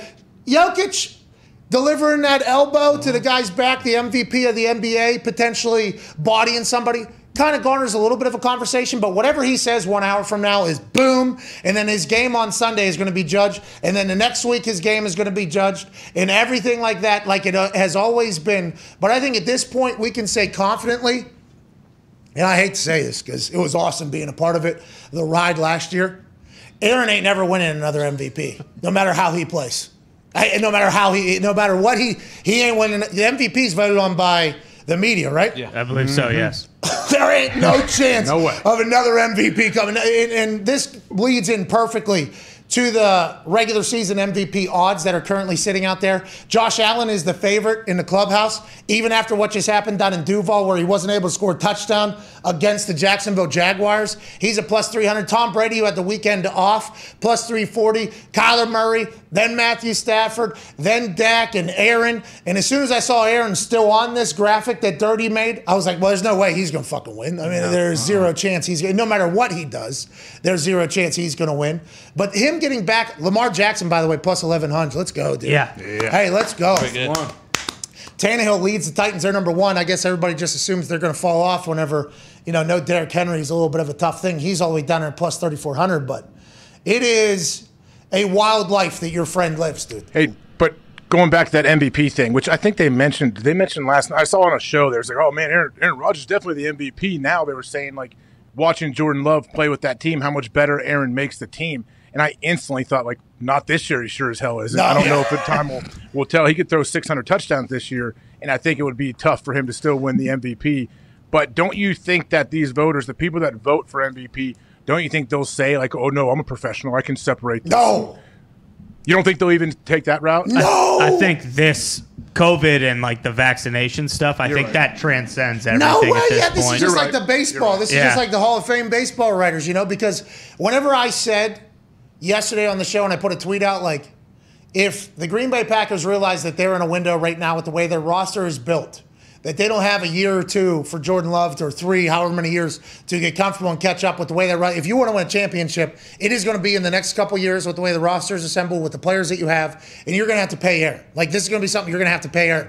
I had a lot of these media people telling me, how are those words even coming out of your mouth with how bad he lied and misled and potentially killed. Like, I had actual people. So wait, so are they saying that he's going to be blackballed from the league? Nobody's going to offer him a contract? I have no idea what they thought whenever I said, like, what they were getting at. But I think what they were saying is this guy should not be benefiting because of the way he has handled himself and the way this whole thing's going. But if you look around the NFL, I think there's a lot of other people that have potentially gone through COVID on the other side of it. I think there's a lot, but it's Aaron Rodgers, it's the MVP, so it obviously warrants conversation. And I will tell you this, AJ, if you want to text Aaron and let him know, give him a heads up.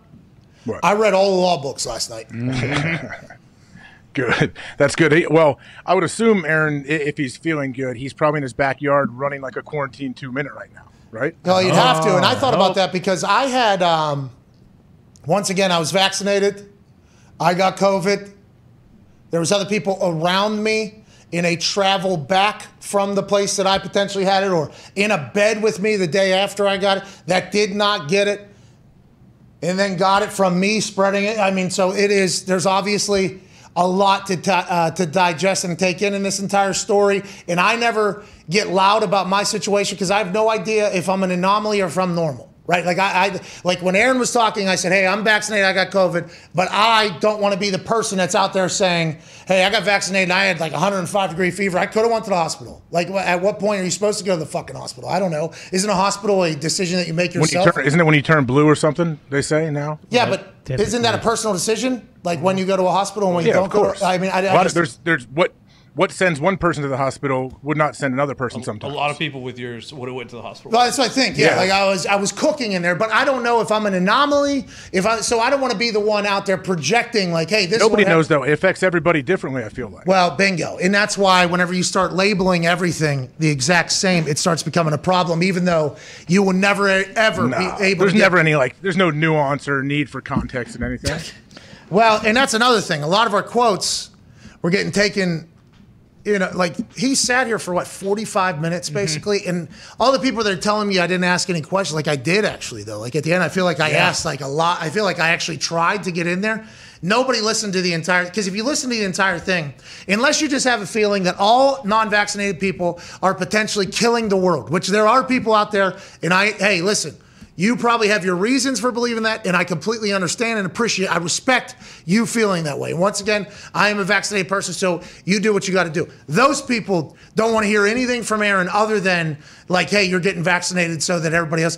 If you listen to that 45 minutes, I thought he was pretty good at explaining why he was feeling the way he was feeling. But this is coming from somebody who I think I'm a naturally much more like, oh, okay, yeah, and then move on, as opposed to other people that don't want to operate that way. So I have no idea what's going to happen in less than an hour from now, but I know there's going to be people that hate him before it, during it, and after it. But there's no way he wins the MVP. No, definitely not. Yeah, it'll be interesting, but you knew like that, and today too, like people are going to take stuff out of context. I feel like the battle lines have already been drawn now at this point. It almost doesn't matter what he says, don't you think? Yeah, right. Yeah, because exactly. there's people that are like ripping clips out of that thing and then piecing things together that are nowhere near each other. But are you surprised? Like, what are you surprised about? No, I'm not surprised. I'm not surprised. I feel bad. Yeah, because I'm pissing off somebody at all times. You know, somebody's getting in this conversation, no matter what, you know, people on one side are going to hate you, and the other side, you know, they'll still like you or they'll just agree with you, which and the majority aren't listening happen either.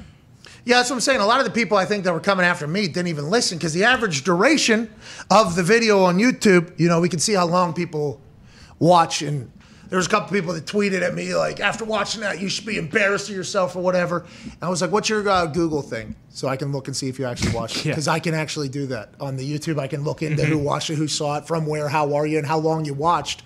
The average duration was like 19 minutes or 20 minutes, which is very long.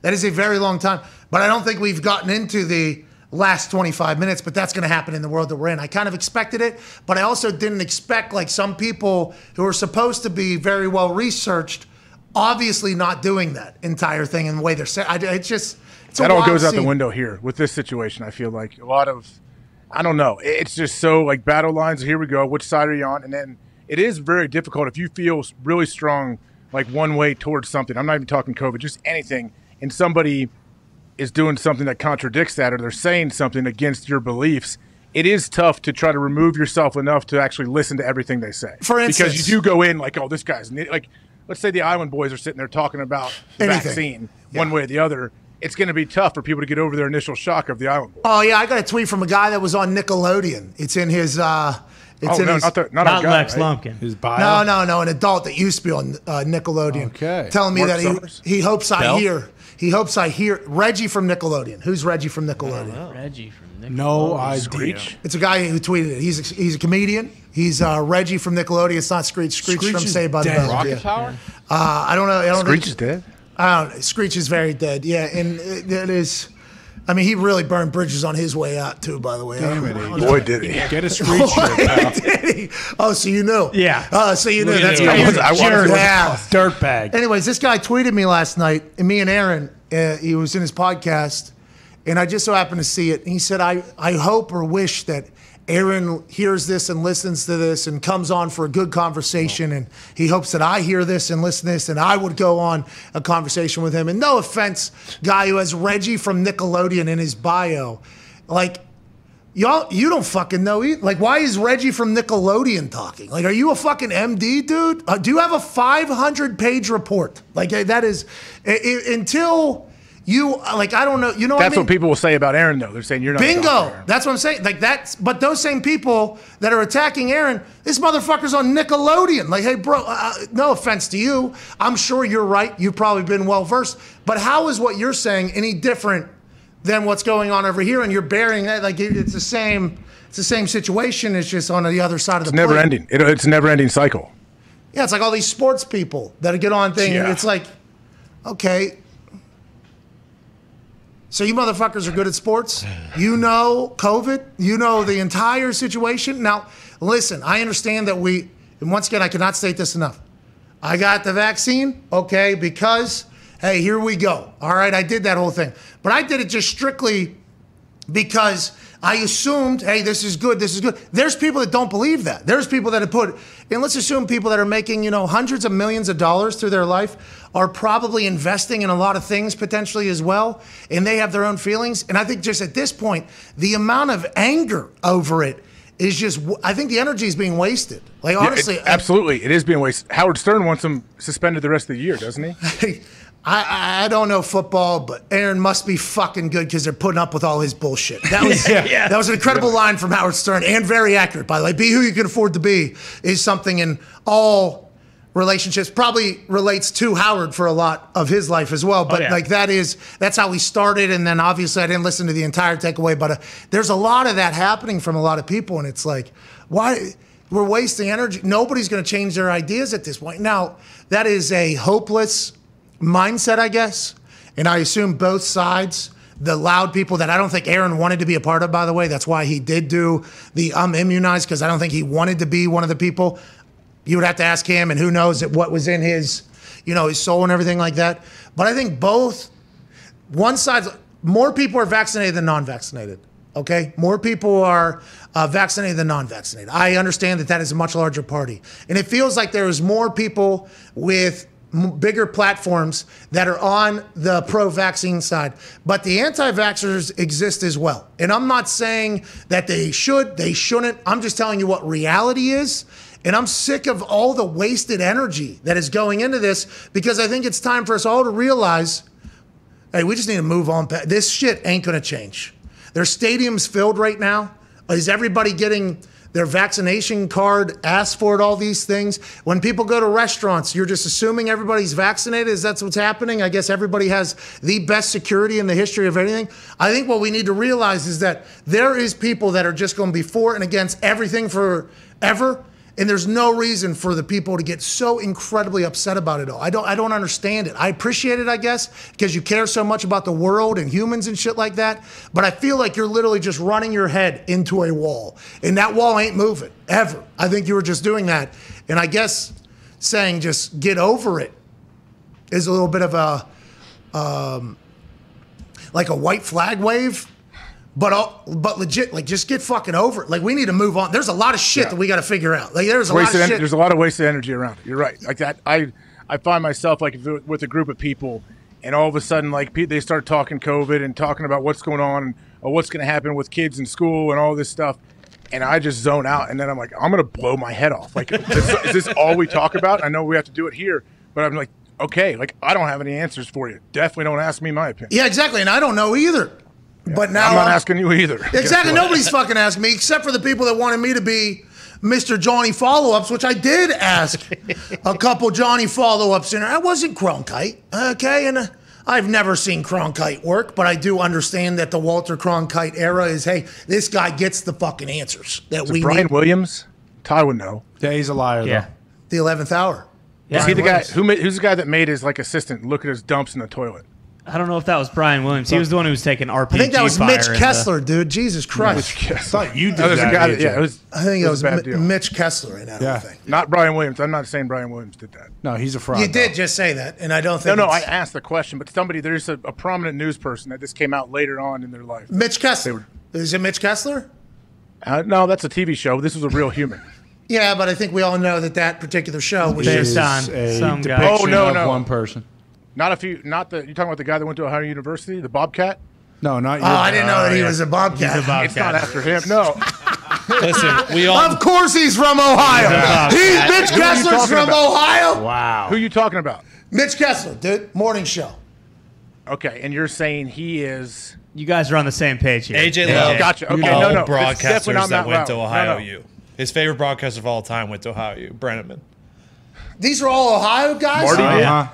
No. Matt Lauer Thom. did not do this. I don't even know what Whoa. Matt Lauer. I don't even know what to Google to look this up to fact check this. Guy you look on Google, dumped on Ty knows it. toilet dump specter. Poop news reporter. Poop, yeah. Yeah. Grumpy news reporter. What's wrong with having someone look at his poop? Maybe you just No, want I to mean, make she sure was- he didn't have hemorrhoids. Check it out, hole in one, right there. He had somebody work for him, and It's she a came Houdini. out- It disappeared. One she wipe. Said, she said he would make her like flush his toilet for him at all times. All right, listen, I don't know anything about what you're stating. It's What terrible. that is- I'm just saying that's, it's terrible. that's terrible. I would quit that job. What I is hope that person stood up and quit the I job. hope that and they were- person's okay. And whoever that happened to, I would like to send out all my T's and P's. I am sorry that happened to them. But what I'm saying is, like, people are not going to get past it. It is very evident until the next thing comes. But I just hope as a society we can get to a point where it's like, all right. And then we're moving on. Yeah. You know, and that is just. But that's the thing, though, is like I was thinking about this and all of the stuff that's happening. Like, what is the next thing that, like, I can't think of anything. Like you mentioned earlier in the week, like, this is just everything kind of like falling on itself. Like, the NFL is bigger than it's ever been. Everyone is only talking about COVID or like the vaccine stuff. Like, we had all the stuff with the owners' meetings and like all the scandals going on with the Washington football team, the Gruden stuff, the Raiders stuff, Henry Ruggs, like all that stuff is just Alien footage was put out. Exactly. When? Recently? I mean, we've got more information about UFOs and aliens than we ever have during this time. That was in March. Yeah, but this isn't in like the last week or two, right? This guy spreads No. more misinformation than anyone No, I know. I got excited. I'm not. Listen, misinformation or not. I'm saying that we moved past it. They put this alien stuff out, and people were like, "Oh, okay, cool." And then they're Yeah, on it to was the those next. 3 videos. In where March. I like- didn't move past, by the way, but those videos had been on the internet for a long time. The Pentagon just confirmed that they were actual, real, unidentified, aerial no. UAP, right? Yeah, unidentified aerial phenomenon. Yeah. It's not UFOs anymore. It's UAP. Have a little respect. That's what they should do. Wheel an alien out right now. Let us all look at it, talk to it, and then maybe we can move past everything and everybody being so opinionated. There's something going on infrastructure-wise, too. I think I saw a TR in front of words. Infrastructure. Yeah, I think there's a $1 trillion situation going on there. Are we talking supply chain? No, well, see, I don't think the supply chain's even being talked about, by the way. That'll be when this whole thing changes, whenever all the gifts and everything stop showing up. Suez Oh, when Canal. no one gets, everyone's getting coal for Christmas. Christmas is canceled. Well, not because Thanks of... a lot. Go ahead. Fauci. Is No, back. see, No, this he's isn't back. Fauci. It's not the Christmas Fauci's is in- back. Talking Mayor Pete. Christmas is back. Christmas is back. Okay, cool. You're Christmas. gumpy with the light on today. Yeah, we actually had to reset the settings in the camera, and we had to do that because we lost all power in our office, but nobody else in the building lost any power. Fascinating. How that works. Interesting. Fascinating how that happens. Very Yeah, odd. On a They day knew like Aaron was today, coming huh? yeah, on this Like day, and then today. obviously on Halloween Feel Good Friday, all systems down. There's a Comcast outage right now across the country. Serious one. But anyways, we had to reset all the shit, and then Zito saw that camera potentially had another setting whenever he was resetting it, and we opened it up, and guess who's back? Fucking Gumpy from the shadows. He looks good. That's actually the best camera we have. That looks incredible. Unbelievable. Thank you. Well, it's not just the camera. I guess it's Gumpy. Oh, yeah, looks great. Gump looks it's great. not. Yeah, he looks good. All right, let's get some football. But it has, somebody's disappeared, so that's maybe why everyone's getting so worried and asking all these questions. Has nothing to do with what we were just talking about. You want to darken his camera again? Yeah, let's put him back into the cave. Gumpy, I would like to know more about this. Oh, of course you would, You AJ. already know, AJ. I honestly don't. Gump? Fauci is gone. Oh, I thought you were going to say Warren Sharp. Yesterday. Warren I was gonna Sharp say is Warren act- Sharp. I am worried. Warren Sharp has not tweeted since Thursday Night Football. See, that is who Gumpy is in a constant No, potential. I unfollowed. I did last week. I unfollowed. Hey, this is what people need to do with the vax for non-vax. Just unfollow them. Yeah. And just move on. That's what Gumpy did with Warren. Is that why he hasn't tweeted since Thursday? You unfollowed him? Starting to worry. No, you unfollowed. Have you not seen his tweets, or he actually hasn't tweeted? So usually, since I unfollowed him, someone will show up. Like I didn't block him or mute him. So I went back and looked, and he is, since Thursday night, it's been radio silence. my Okay, friend. well, I want to let Warren Sharp know that I do miss his presence on the internet. His stats and things are awesome. There are people like Gumpy, though, that are about fed up with him acting like he created football. Though. Yep, that's the one. And Gump has a new public enemy #1 on the top of his list, too. So I think he's up there on all of ours. Yeah, that's for the team. That's for the team, that one. Oh. Yeah. Old Parmigiani. I'm not being selfish with this one. What? This one's for everybody. I don't know who you're talking about. Why'd you say this, AJ? You said who's that to start this entire conversation. I'm sorry. I'm curious. I would like to know who Gump is talking about right now. Me too. Who is it? Who do we hate? Moz. Yeah. Marziano. Yeah, Marziano. He got on his high horse. Yeah, we've hated Marziano. What happened? Yeah, Marziano That guy stinks, dude. stinks, That guy, dude. Marziano stinks. That guy stinks. I stayed up Friday night and I watched every damn clip that talked about this show. So if you said something, I know. That's right. All right. What did he say? Maz question, I think he was one of the ones that thought that I didn't do enough Cronkiting and things like that, you know. But Maz also, we have history with Maz over here. Hashtag abolish replay. Yeah, and then he attacked replay and everything like that. I mean, Maz is, that guy fucking stinks. Dude. AJ, he called you a dipshit. Did he really? I don't know. I was about to say I'm coming around on Maz. Wait, what network is he on? He's on ESPN. Okay, is he on Get Up? Yeah. Okay, I saw a little bit of him today. Okay. Yeah, so what happened between us and Maz is,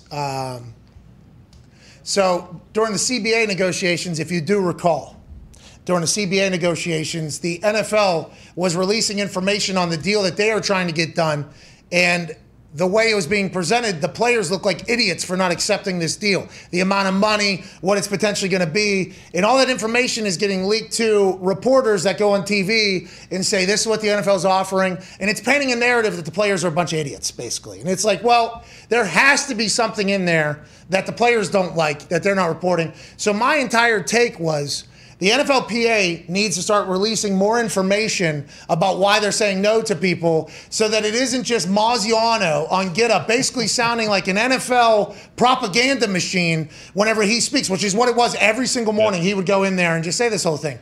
And it was clipped out of context, and then he saw it, and then he said that I should never question his journalistic integrity, and he like went on this entire thing. I got texts from people behind the scenes at ESPN saying, hey, I like you more than anybody over here, okay? And I know there's problems, but what you said about Marziano is wrong. It was like, what? So I actually did. I actually took the high road and said, hey, Maz, I apologize for potentially making your journalism look not whatever, because the way it was said. But I was talking about something much bigger than fucking Marziano, okay? I was talking about the narrative that was being painted about the deals that are being in place and not being agreed to by the players. It wasn't, Maz just so happened to be, by the way, the most recent one I saw before coming in. So there was more than Maz. It wasn't just Marziano. It was a lot of other people. So that was my entire thing, and I could understand how they got upset, but he obviously, sent texts around ESPN for people to send me messages and, ask for my apology and all that shit. So he's been Maz since then. Right, his name is actually Graziano. He has been Moz since then. Okay. This is So I'm getting Dan Zeus involved too in my head. I'm thinking Dan Zeus. So Dan Hanzus, I just learned yesterday, his name is not Dan Zeus. I had Mandela effect there. So what is this? Okay, Moz's real name is what? Graziano. Dan Graziano. Graziano, yeah. And you call him Moz. Moz, yeah. Just because. Short for Maziano. But anyways, so much. It makes sense. We're getting a sports Emmy soon, man. So, we should. By the way, because, so I didn't like the fact that. Hey, we're never, ever even think about mentioning sports Emmys again. You know that. Yeah, fuck them. But the whole, they give Dan Patrick one and then we'll get one. But I didn't like that. Instead of watching the entire clip potentially to hear, what I was saying, he automatically got offended, upset, and then he started sending texts to people behind the scenes at ESPN to reach out to me and almost, I don't know if he thought people were going to punish me or something. Hey, Moz, hate to break to you, that don't fucking happen. I work for me, dude. It is a fascinating scene there. But since then, I was like, I can understand why you get upset from that one thing if you didn't listen to the entire thing and thought it was about you and nothing else. So I apologize for that. We've never met, whatever, move on. So then I stewed on it, obviously, for a few days. I was actually trying to get back on Get Up a couple weeks later, and I didn't love it, the way it was all handled. With the more texts I got from people asking me to, hey, what you said about Moz, not good. I was like, get the fuck out. Are we serious right now? That wasn't even about him. So I was going to go on Get Up in hope that Moz was going to be on the same day. And in the pre-show thing, I was going to be real nice. Hey, how you doing? And then as soon as that thing gets on air, I was going to say, yeah, but Moz, you're a bitch. So nobody cares. And I was excited to see Greeny's reaction. So that was going to happen.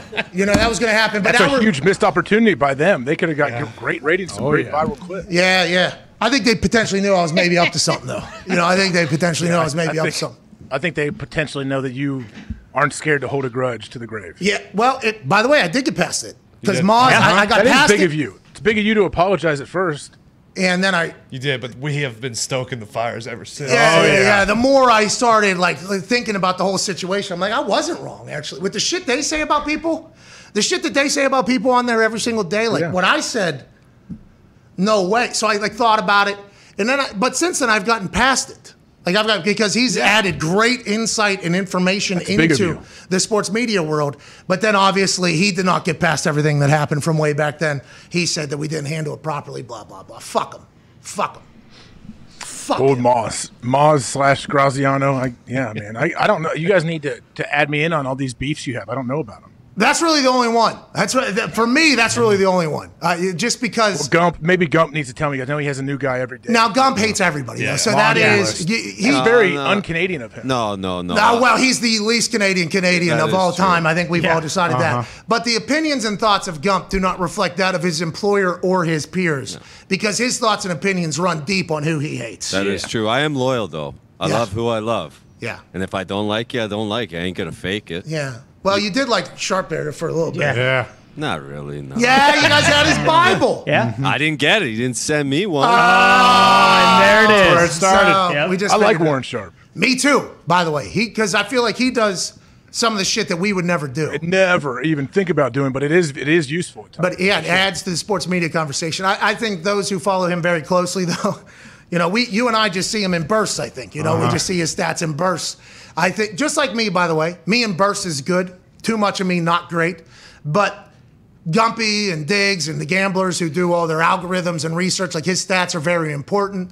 But then once he starts, in Gumpy's eyes and words, acting as if he created football, that becomes a little bit of an issue for Gumpy, because the game is much bigger than Warren Sharp's stats. He's got a great mustache, though. Great mustache. He came on the show, gave us great stats. I appreciate him. Gumpy, not so much. Moz is the only one where I've had I fucking hate this guy thing. You know what I mean? Yeah. So Gump has an issue with and he also has an issue with, is it Jet passing, right? Isn't it he and Jet who go back and forth? No. What? No, we. What? Me and Jet had a very nice text message conversation. Set our swords aside. He's a good man, that Jet. He's a good man. Congrats. He's a good man. What'd you guys say to each other? Said, enough is enough. put our swords away. Did you threaten to kill him if he ever said anything? You guys disagree, right? You guys disagree on some things. No big deal, but we'll move along. Yeah, we both love baseball. That's all that matters. Yeah, not a lot of people do. There you go. 2 of 10. You guys are in a small community. All right, let's get some phone calls. Hell yeah. Hey, what are your thoughts on the game last night? 35 minutes in here. AJ, what are your thoughts on the game last night? His all-time leading tackler about Cassius Marsh. Like, what do you think about Cassius Marsh's his spin kick is awesome. Amazing. In full pads, by the way. Amazing. Would be good enough to do all by itself, but then you also have to remember he was cut by the Steelers, fourth quarter, third down, big-time game, prime time. You can see how his emotions maybe get the best of him. Tony Correnti hip checks him, then makes a call. It's just, all this shit is so absurd to even think about. We should be talking about, all the massive plays that were made by both teams, including Chris Boswell, who had the best fourth quarter performance I've ever seen out of any football player, with a fumble recovery, a 54-yard field goal, a 52-yard field goal, and a game winner from 40 in the same damn quarter. Damn. That's unbelievable. Your thoughts on it all, AJ, last night, Monday Night Football in the Steel City? I mean, yeah, it's tough to think about anything else other than the Cassius Marsh situation, like hearing people talk about it. Yeah, whatever. The taunting rule, we know, stupid. If we can even continue to talk about it, just dumb. Why don't we just sit here and talk about COVID for another 4 hours? Like, we were not going to get anywhere with it. But the Correnti taking that little step back when Cassius, you saw, was trying to get around him is such a childish move. Like, that's just like what I cannot imagine doing. He had to be frustrated to do it. But man, like, if you're the official, you cannot do that. So he can say whatever he wants. He absolutely moved into him. Oh, absolutely. Yeah. He sees him do the posture, he says. The posture. And Tony Correnti goes, on my fucking field, on Monday Night Football, you're going to posture like that? I don't think so. If he even comes close to me, I'm fucking throwing it. I'm fucking throwing it. I'm throwing it. Then he comes out, he's like, boom, fucking hit me. Flag out. Boom, that's it. That is how it is. It's over. I'm calling it. And then in the post game, he was interviewed by pool reporter Adam Hoge. Hoagie. Thank you, Hoagie. Hoge. Shout out to him, pool reporter. And he said that it wasn't the contact at all. And I think the reason why he said it wasn't the contact at all is because somebody came into his ear and was like, hey, you clearly backing into him is in slow motion on the internet fucking everywhere right now. So just act like that didn't happen. So in the interview, he says, no, I not at all. The bumping into each other had nothing to do with it. Is that Correnti taunting Cassius Marsh then? If he's Look at his answer. Can you pop that back up? Yeah, we read this. That's an answer you say when you're not telling the truth. When they asked if that contributed to the penalty, no, not at all. I didn't judge that as anything that I dealt with. What does that even mean? That I dealt with? Yeah, it's all bullshit. This is a guy who scumbag is a little bit.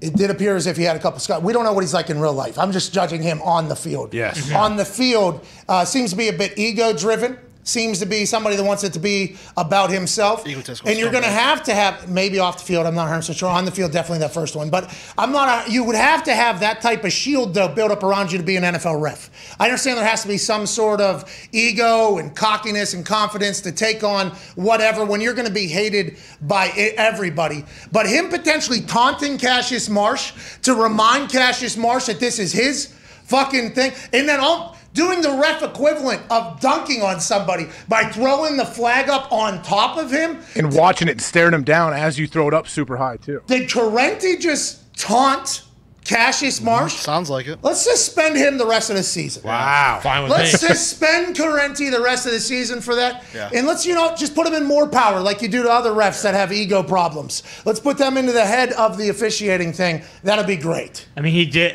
he was thinking, okay, this is a way that I can actually affect the outcome of this game. So I'm just going to stick my pooper out as far as I can while this guy walks by, and then I'm going to throw the flag. Anyone who watched that is plain as day. How about Paisan Correnti? Is he? Sticking the He doesn't pooper. even deserve that title. Is he? Tony Correnti? Scumbag town, probably. I don't know what he is in real life. We are strictly talking about on I hate field. him.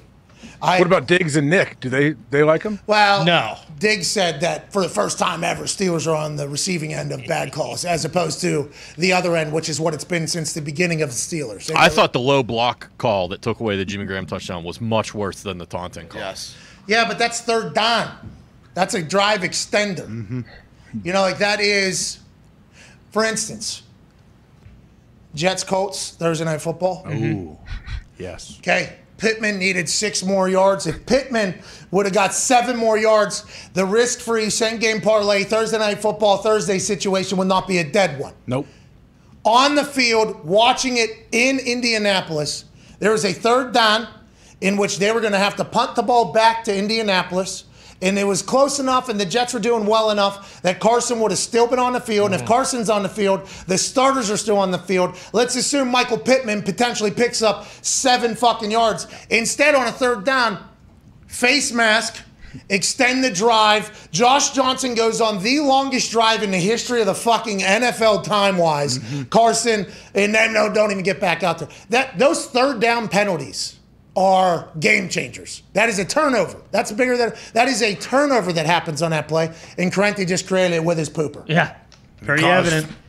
Pretty evident. Points on the board too. Hey, you know what it reminded me of, Pat? It reminded me of what my kids do sometimes. Like if my daughter and son, they fight all the time. She's 10, he's 8.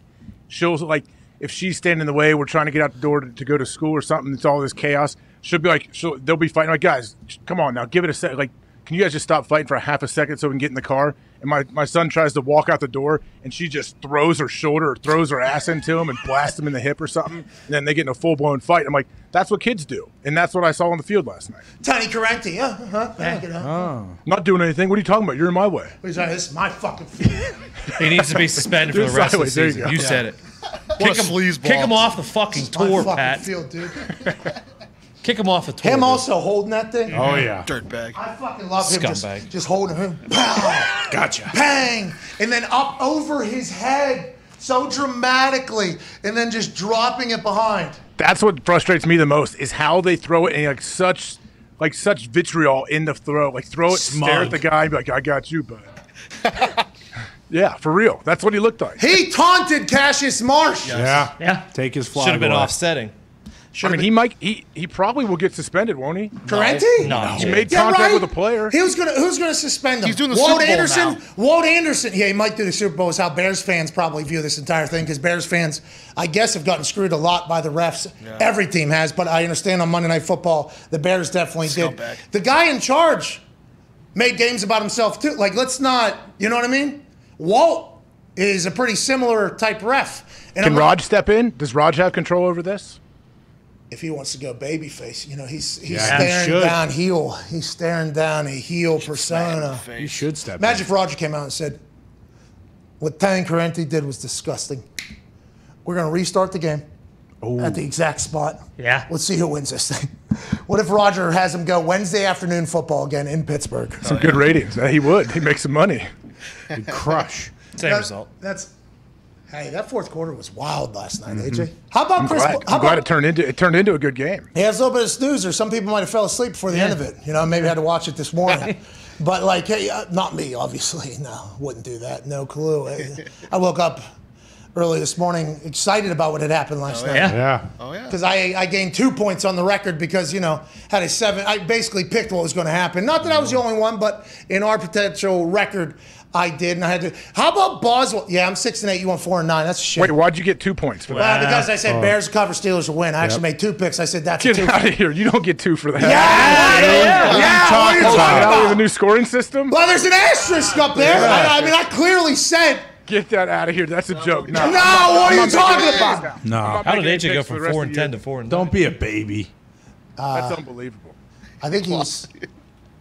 That is interesting. Change that, Z. Change Dirty Gertie. We're both Change 4-8. that. Oh, We're both 4-8. Dirty, you did the right thing. Yeah. Dirty, you did the right thing. Stop crying, We'll look AJ. we'll look the week Pressure 10. from the boss, of course. It's like you probably. Yeah, never mind. I'm not going to say what I was going to say. Oh, go ahead. Hey, listen, Dirty. You can drop that down to 5-8, I guess. Okay. Send AJ some tissues. Okay, since AJ's so upset, even though, I clearly said this is what's going to be happening. Wait, when did you tell him to do that, for real? When did you act like you really get 2 points for that? This morning, yeah. This morning, he showed the thing. I'm like, don't I kind of get 2, I think? Let's put an You thought it was asterisk. going to slide? You thought that would slide right by? Yeah, I did. Because I assume you just don't look at any of these graphics. I assume your rocks and your brains just kind of bounce around. Yeah, I mean. All right, I went 5-8. You went 4-9. That's a shame. Still beat you. Loser. But I mean, weren't we tied? Yeah, we were until I won last night. You lost. And I won last night too, though. No. I had the Bears at the spread. No, you didn't. But you didn't say Steelers were going to win. Bears are going to cover. Wait a second. No. You messed my score. You gave me a loss. No. Whoa. What are you talking about? All right, cool. Nothing's real then. No. That dives us into a much deeper conversation. Yeah. And do we have the time? For real though. When did when's the first year? What year did everything start? Well, is it when Jesus was born, or was it when Father Time and Mother Nature did their thing to create Adam and Eve? I don't think any of us will ever know. Yeah. Big Bang. And that's the question. We got to get to a break. 46 minutes in. It's a shame you lost this weekend, dude. Yeah, Gertie, you know what to do. Put my score back. How do you give me a loss too? Well, it might have been a part of the entire conversation, just so we could cook that thing a little bit more. Yeah. Good eye. Hey. Good eye. Hey, listen. Hey, you asked the follow-up whenever we said immunized. Look at us. Look at us. Those numbers that mean nothing to you normally. Hold on. Not only did you give yourself 2 points, which is not possible in one game in what we're doing, you gave me the loss when I actually won. Hey, Dirty's good. Dirty! You came in and you mandated this when you walked in this morning. Hey, you got to do this. No, it was actually when the graphic was shown. And I said, wait a minute, can we? I think I deserve a little something here, don't I? Yeah, let's make it a little different. So it wasn't a mandate. It was certainly a conversation, though. And I'm going to get my own graphic person. He ain't going to be able to touch what Dirty can do. That's right. Dirty is unbelievable. Put the rushing leaders graphic up, please. Look at this graphic from Dirty, dude. Oh, wait. Oh, there it is. Look at this graphic, dude. Are you kidding me? Derrick Henry's still in the lead, by the way, rushing. Missing a game already. Jonathan Taylor. Look at Lamar Jackson. Top 5 right now. Damn. Wow. That's unbelievable. This graphic, though, beautiful. Dirty, we appreciate you. Dirty. We would like to let everybody know that we don't fuck with the stats of other people, but definitely when it's me and AJ head-to-head and we potentially tie, even though I gave one more pick than he did. Yeah, no big deal. No big deal. I need to go back and check all the games. I need an audit on all my picks now because I don't think I've been paying attention. All right. Well, you can do that. Hey, Good luck. Also took the I may hire somebody on the internet to do that. Oh, Java would incredible. Warren Sharp, maybe. Yeah. Ooh. Maybe Moz. Think he'll do it? Have Axel do it. Moz is not on the internet. Moz hates the internet, actually. I think that's why he was so upset about it. Moz, Axel doing it with his. What is Moz's deal? What is Moz's deal, Gump, you think? What is his deal? What's that? Moz. Moz? Yeah. I don't know. When he started going off about the replay, it is in 1975, dude. There's going to be replay in football. Yeah, yeah. How did hashtag abolish replay not get trending when he tweeted it? Well, Moz isn't a guy of the internet. He's a TV guy, but he hates the internet, I think. Anyways, Moz and I will get over it because he'll break some news and we'll be appreciative of him. Sure. He's a big Fouch guy. And that's not his name, so yeah. I'm sure that might be part of it. Maybe. To us it is. We're back It's in kind 4 of nice, minutes. though. Give him a nickname. It's like you like him. You give him a nickname. Well, that wasn't the reason why. We wanted to give him zero credit for anything for a long time. That is why that happened. But then we got over it, and then it did become like Moz. Yeah. Term of endearment. We like Moz. We like Moz. That nickname has rode both sides of the fence, just like Stats has, just like, a lot of people, the refs normally do. I got a nickname for Moz. We'll be back in 4 minutes with that and more.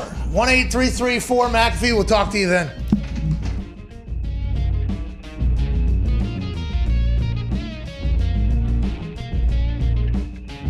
I refuse to take Pittsburgh Steelers -7. I just can't do it. I will take the Bears +7 as well. Wow. And a Steelers dub, though. So this is called a twofer. Ooh. That's a little double dip. It's called a twofer. Here we go. Okay, I think Bears cover, Steelers win. That's Steelers football, no matter who they're playing. I think we have potentially introduced people to the people of Pittsburgh, and I think a lot of people have potentially taken liking to more things out of Pittsburgh because of it, and for that, incredibly honored to be a part of. With that being said, when a video hits the internet like one did yesterday, and a Yinzer is showing off what a Yinzer is like at home, behind closed doors, when being caught on a candid camera, a lot of people immediately tweet us and go, oh, we thought you were lying, Donner, about what Pittsburgh's like. It's like, no. Yinzers are electric factory. Yinzers are hilarious. Yinzers are passionate. And this one particular Yinzer took the world by storm yesterday. Go ahead and run this thing. Direct staff to nod. That's my call. that would be a good idea. Spread them on, do a direct snap to Nod. Nausea. Copper fit knee braces. Works hard. They're going to run it right up the middle for 0 yards.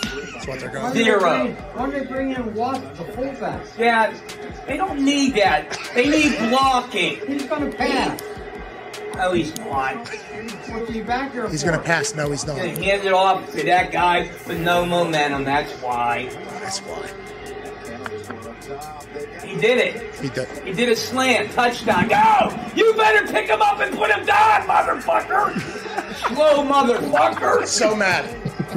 Why didn't he pick him up and put him down? I don't know what that means. Dad, he's a receiver. That's a touchdown. That's bullshit, Dad. Look at where the guy comes to catch him. How old is this guy? Who knows? 50s? He could be 70, could be 30. See, that's what you do with the slant all the time. It's always there. All right, so this guy obviously captivated the internet. Epitome of Yinzer, at eYinzer is the Twitter account. And a lot of people immediately asked us, do you know who this guy is? And I think a lot of people are potentially saying that in jest. We do. That guy's from Plum. Yeah, we have seen those videos before they went on the internet. He is a beauty.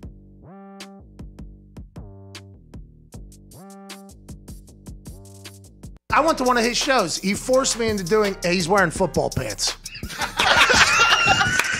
I think Marco had actual knee pads. Does he have a fake face on? Yeah, he has a fake face on. That is not Chris Angel. That or he's been eating McDonald's with Mark Davis for the last 5 years. I just want to let everybody know. Straight to his face. I just want to let everybody know this is NFL related. Okay? We have to talk about this. Yes. We have to cover it. Why is his penis a different color? He's wearing football pants. Tony. That's a. Assume Raj had to walk in there and do a full. You know what I mean? Yeah. The whole Curtsy. Hey, we're coming. We're bringing a big sports stooge thing over here. Is that okay? Yep, deal. Perfect. Let's get some tea. Let's get the fuck out of here. How do you think that went between Raj and the Queen? You think she liked them? Yeah. I bet she liked him. She probably knows a lot. Like, what if she's sitting there and then all of a sudden she's like, so what about the Deshaun Watson situation? What about the Deshaun Watson situation? What about the Deshaun Watson situation? that was spot on accent. That one out of the park. Like, what if she's really dialed in to the NFL?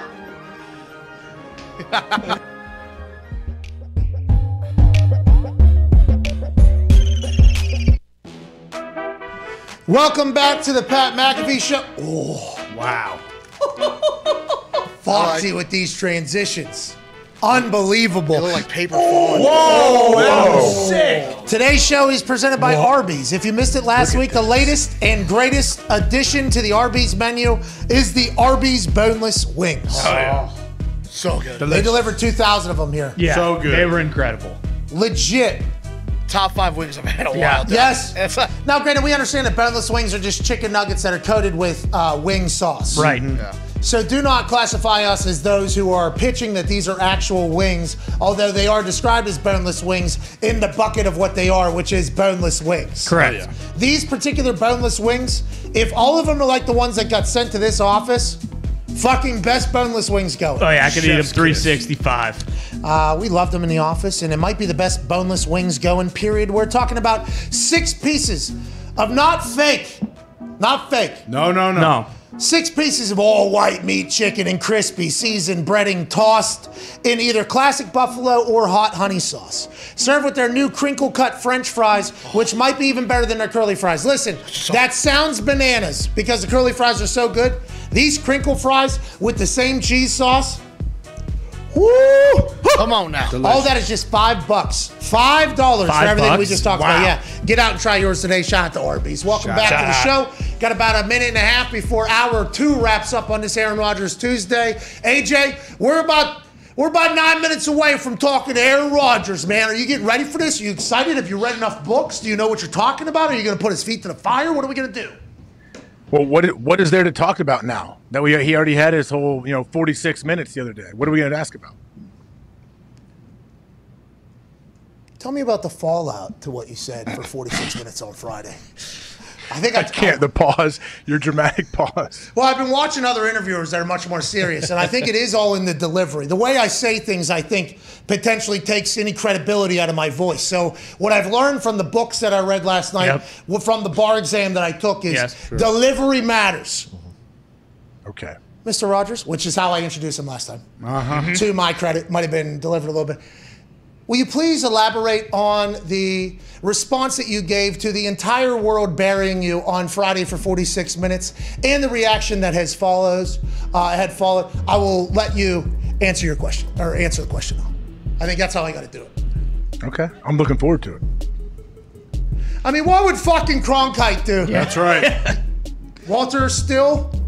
I believe he's dead. No. Yeah, unfortunately, I believe he's dead. Damn it. Take a moment. Thank you, Walter. We're back in hour 3 with Aaron Rodgers. We'll see you then.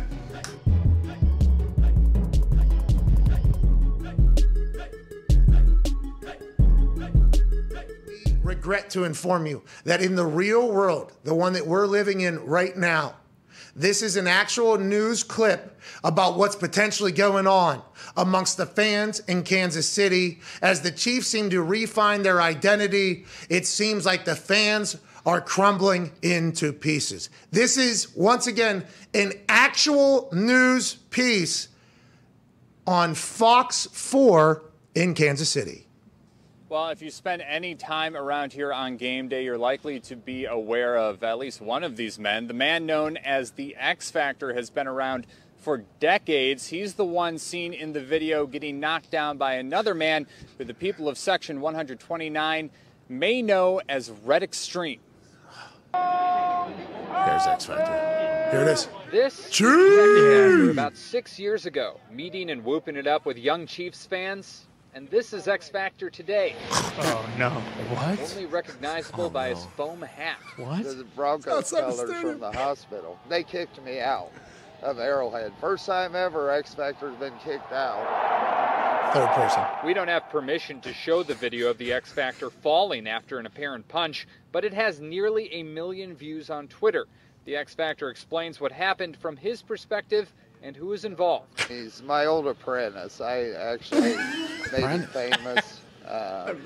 You know, gave him the name Red Extreme. I saw him come run up the stairs at me, and he had that look, I'm going to kill you. And so I tried to grab his jersey to stop him and talk to him, and he, like the movie Friday, he deboed me one punch, and I saw stars. They took me to triage at Arrowhead, checked me out.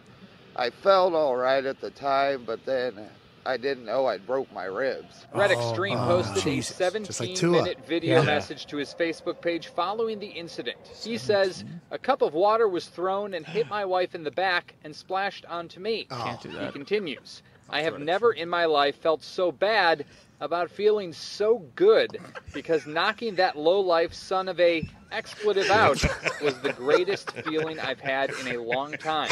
My problem is it happened inside the stadium, and I never imagined in my life I would behave in that manner in the stadium." He also accuses the X Factor of being inebriated. It says that I'm a meth addict, which I'm a cocaine addict and alcoholic. I've been clean for 4 years. Okay. He Much said I different. threw a water Congrats, bottle by at the way. him, which I didn't. And I flipped my car a week ago Tuesday. So it's been a wild week. What? Wait. This makes me stronger. Jesus, Jesus was persecuted. Of course. I'll come back fighting. Is looking to press charges at this point, but throughout the day we did try to connect directly with Red Extreme, but were turned down. However, immediately before our broadcast we spoke by phone, and he stressed that anything that the X Factor says should be taken with a big dose of skepticism, and that he himself actually stepped away from the superfan community because of his distrust and distaste of X Factor's behavior. Wow. All right, Jacob Kittle. Thank you, Jacob Kittlestad. Thank you, Jacob.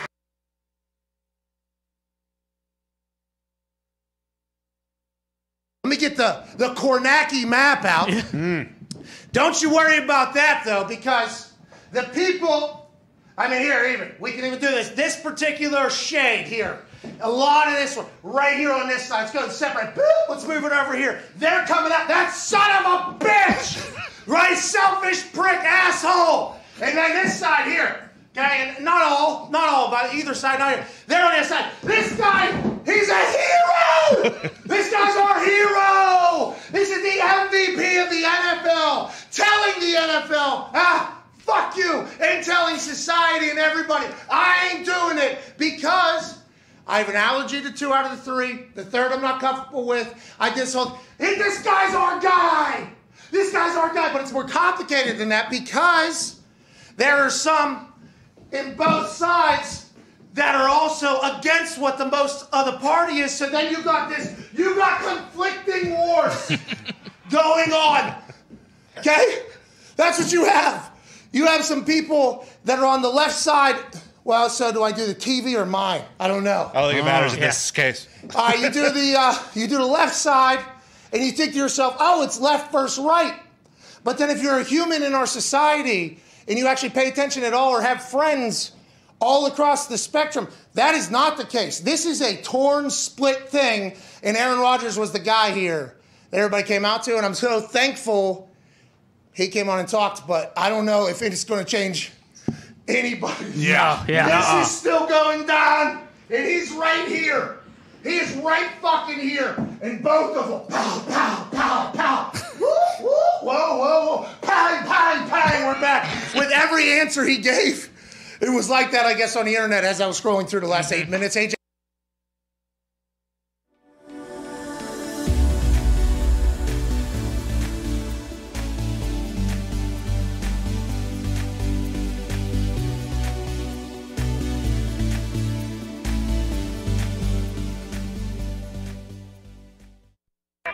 The Pat McAfee Show. There'll be no rules for our guests, for us, for the things we can talk about. Yes, Speaking his mind. I've never had a problem expressing my opinions or my thoughts or anything like that. While being relatable. I haven't had that manufactured fake-ass celebrity that a lot of people have whenever they go on those big networks. I've had a chance to really build my crew, build my following, build my audience. And ridiculous. What am I supposed to do? So I'm supposed to look at something that I can definitely afford and say, nah. Is that what I'm supposed to do? The Pat McAfee Show starts in 3, 2, 1. Ladies and gentlemen, hour 3 of that show on this beautiful Aaron Rodgers Tuesday, November 9th, 2021 begins right now. Yeah! That beat drop always comes on time, always sounds so beautiful. And on this particular day, that beat drop indicates that a conversation is about to take place with a man who is the current reigning, defending, undisputed MVP of the National Football League. A man who has come on this show for 2 years now, every single Tuesday, and chit-chatted about everything happening in his life and in football. The first year of doing Aaron Rodgers Tuesdays, he went on to win the MVP, and they lose in the NFC Championship game. This year's Aaron Rodgers Tuesdays were supposed to lead to a back-to-back MVP candidacy and also a Super Bowl run. Let's have the time of our lives while chatting with a guy who is known as the best ball thrower to ever play football. Hell yeah. Aaron Rodgers Tuesday became Aaron Rodgers Friday last week because the world was abuzz on the state of his vaccination status and COVID in general. Here we are 4 days later from that conversation. A lot of reaction, a lot of words said about it. Joining us, hopefully feeling good, Aaron Rodgers. Yeah! Hey, man. Hey, man. How you doing? How are you? You okay? You sound good. You look good. Everything good? I'm feeling better. How was it? How was the entire run? Do you feel like in the house, the boredom, the loneliness, the potential reading of the reaction of Friday is the part you're dealing with now? Or how's the body? You think any lasting terms or lasting effects you feel as of right now? Well, I hope not. I'm feeling really good. I'm definitely fortunate to have the type of care that I've been able to have. I know it's special and it's helped me get through this better. Also know that it hasn't been like that for everybody. I know this isn't, a difficult time for so many people dealing with COVID, and it's been a tough 2 years for a lot of people. This has definitely been a time of a lot of reflection. I've had time to think about a lot of things in my silence here, in my quarantine inside. I'm obviously in Green Bay, not in LA as was reported. I have been at my house for my quarantine. You look different. Look, jokes aside, I understand that people are suffering, and this has been a really difficult time for the last 2 years on so many people. I think we all know individuals who've lost their lives personally, people who've lost their businesses, their livelihoods, their way of life has been altered completely. And I empathize with those things. And I also know how sports can be such a connector and bring people together in times of adversity. And I do realize that I am a role model to a lot of people. And so I just want to start off this show by acknowledging that, I made some comments that people might have felt were misleading. And, to anybody who felt misled by those comments, I take full responsibility for those comments. And I'm excited about feeling better. I'm excited about moving forward and hopefully getting back with my team and getting back to doing what I do best, and that's playing ball. It's been tough to be away from it. I've been, obviously dealing with the COVID, and I feel like I'm on the other side of it, thankfully, and thankful to still be able to have something to look forward to this weekend, hopefully. Well, I appreciate you opening with that and stating that. And you talked about the reflection that you've had here all by yourself in your COVID cave over there in Green Bay, not in L.A. That was wild. But that's your life, though, I guess. Game of Thrones, that guy turns the corner. Oh, is that Aaron Rodgers? No, that guy's not an athlete. He's terrible. That guy's life gets ruined. This guy's getting coffee in L.A. His entire life is getting ruined. That guy's got tiny little feet, got no hair on his hands, and he's getting into a shitty car. Let's have a little bit of... This guy thought he was doing the right thing, is getting buried publicly by everybody, but that's life as Aaron Rodgers. And we all know from listening and chatting with you that you're very much a reflective person. You spent all offseason, I think, doing a lot of self-reflection, a lot of finding yourself, a lot of figuring yourself out. And you've done that in the offseason. I think that is something that is about you that everybody who knows you understands about that. The last 4 days or whatever, since you came on Friday, where you spoke for 46 minutes or whatever about your feelings and why you chose to do what you do, the reaction afterwards, is that why you chose to lead off with that? Did you feel as if people thought you were maybe tone deaf to the entire situation of COVID? Is the response from Friday what you expected, what you didn't expect? And at this point on a Tuesday, are you excited that football is potentially the conversation going forward? I'm definitely excited that football is in the conversation. I'm not, just going to gloss over the last few days. I also, and people that know me know this is true, I'm not spending time reading things that are out there. I know that there's a lot of stuff out there. I know there's been a lot of comments said. I understand that this issue in general is very charging to a lot of people because we're talking about public health, and I totally respect that. I made a decision that was in the best interest based on consulting with my doctors, and I understand that not everybody's going to understand that necessarily, but I respect everybody's opinion. Go ahead. You got a question? Yeah, the doctors that you consulted with, Dr. Joe Rogan and which other doctors? Look, I have a lot of admiration for Joe. I definitely talked with about a dozen friends of mine who dealt with COVID, and they all were very helpful in different ways, Joe being one of them. But again, that's the society we're in. Again, I have no judgment. This is, hate is not going to bring us out of this pandemic. It's going to be connecting and love. And I'm not going to hate on anybody that has said things about me. I believe everybody is entitled to their opinion, and I always will believe that. I think that it's a time to move forward for me and talk about football. I'm thankful again to be on the other side of this and to be healthy and coming out of this, because not many people.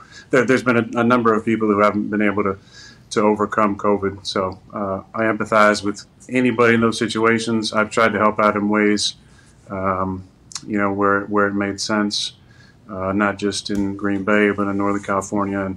And it's been a tough time on a lot of people and been a good time for reflection for me personally. Have you talked to anybody since you came on Friday and made all your comments and tried to clarify things a little bit? Have you talked to people since then, like on both sides? Are people trying to reach out to you and try to educate you, or like have you jumped on a call with anybody to clarify anything at least, or try to explain yourself even more? No, I stand by what I said and the reasons why I made the decision. But not really. I've been actually doing a lot of reading.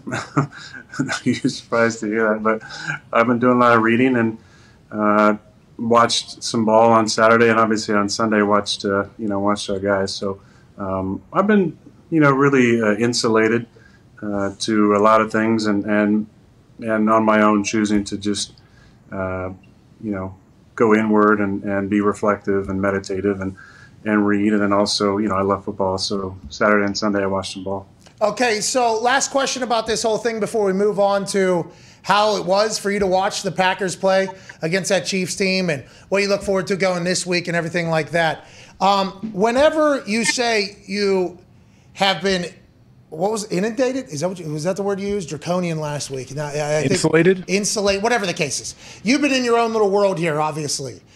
When you see reports come out that say you're upset about the reaction, and then that garners, and you might not even know this, now there's an entire news cycle happening about you being upset about the reaction to what you said on Saturday because people had an anonymous source that told them how you felt about this. Is this why you said you just try to stay out of everything because there's just so much shit that comes out about you and everything you do? Anonymous sources now, with how you reacted to the reaction of your reaction to the COVID situation, is now starting an entire news cycle and a judgment on you as a human. Do you just try to stay out of that, or do you want to maybe try to address those things?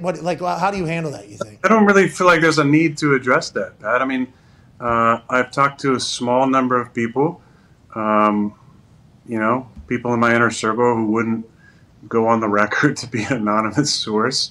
Look, it's been a reflective time for me. I've had some great conversations with people, people who are vaccinated people and people who are not vaccinated people for various reasons.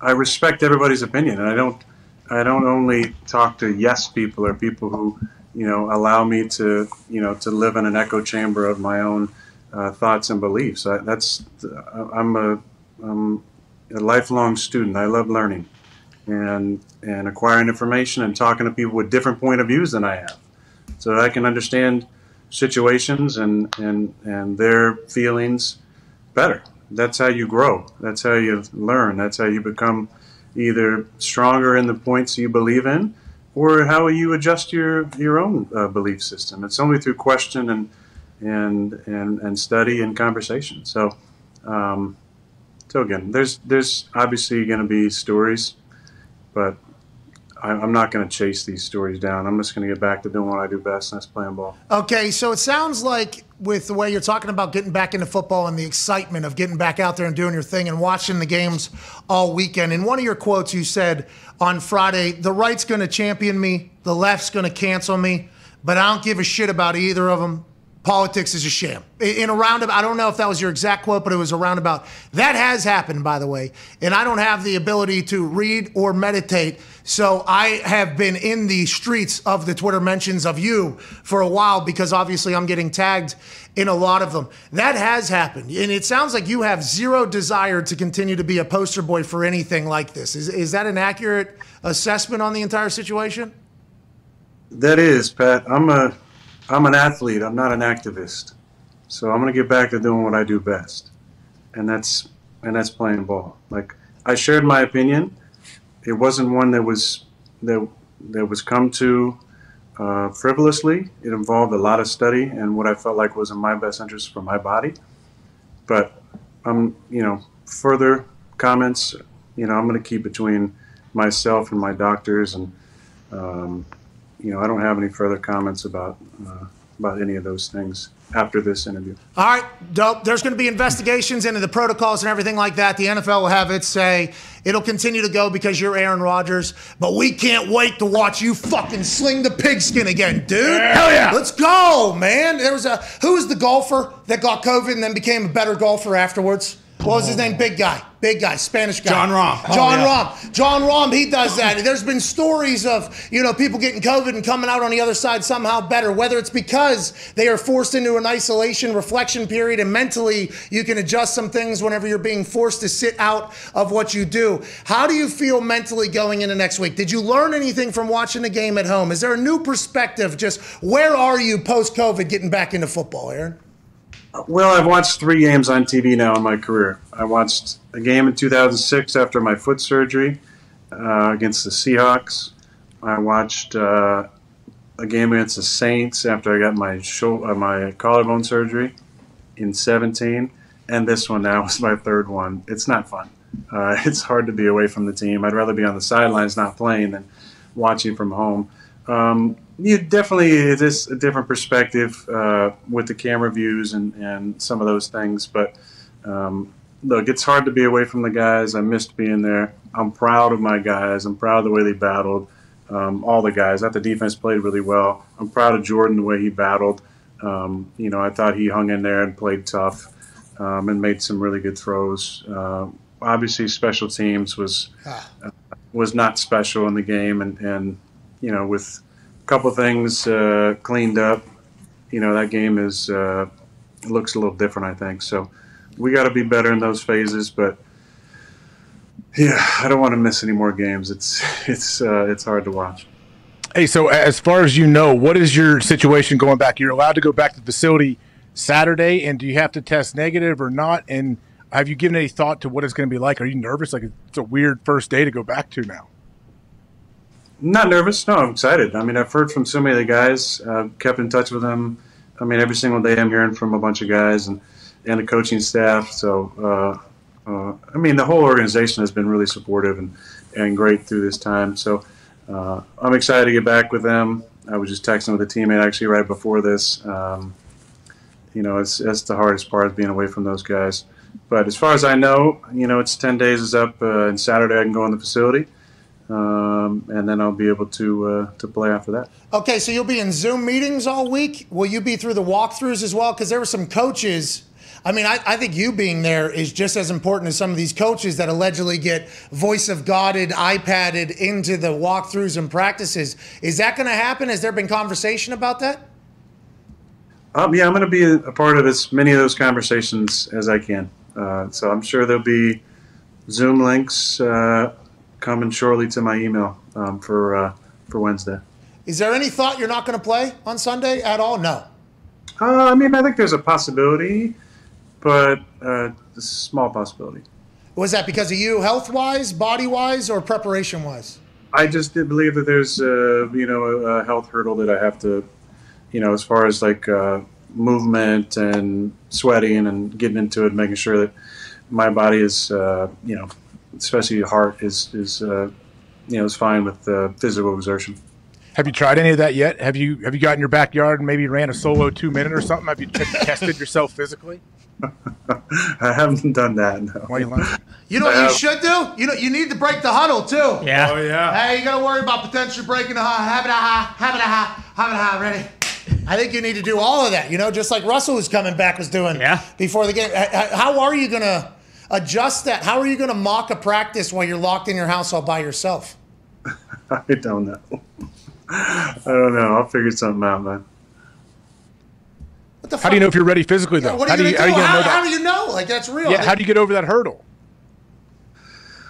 Well, I'm going to start working out. I've been doing some walking and some yoga, and I'll just amp it up this week and do some higher physical exertion throughout the week and conditioning, and hopefully, feel great on Saturday, go through the walkthrough, and then be ready to roll. You said that you did a lot of reading. Was also like, do you just start studying for the Seahawks last Wednesday when this all starts happening? So you almost come off a bye week mentally against the Seahawks, or is that starting like this week, normal standard game preparation?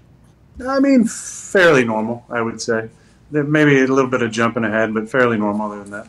Can I ask you about Jordan Love's performance and your thoughts on what it could have been like for him or what it had to have been like for him, especially, with his mom and girlfriend sitting in the top of the top row up there, which, by the way, that is something that does happen in the NFL, especially for younger guys, whenever the ticket allotments at away games. I don't know if I've ever seen a starting quarterback's mom on the last row up there, but that is an entire gamesmanship that happens sometimes between teams about where the tickets are at. But your thoughts on Jordan's performance, especially with the situation he was thrown into? Tough situation, definitely. I'm really proud of him, the way he went about his business.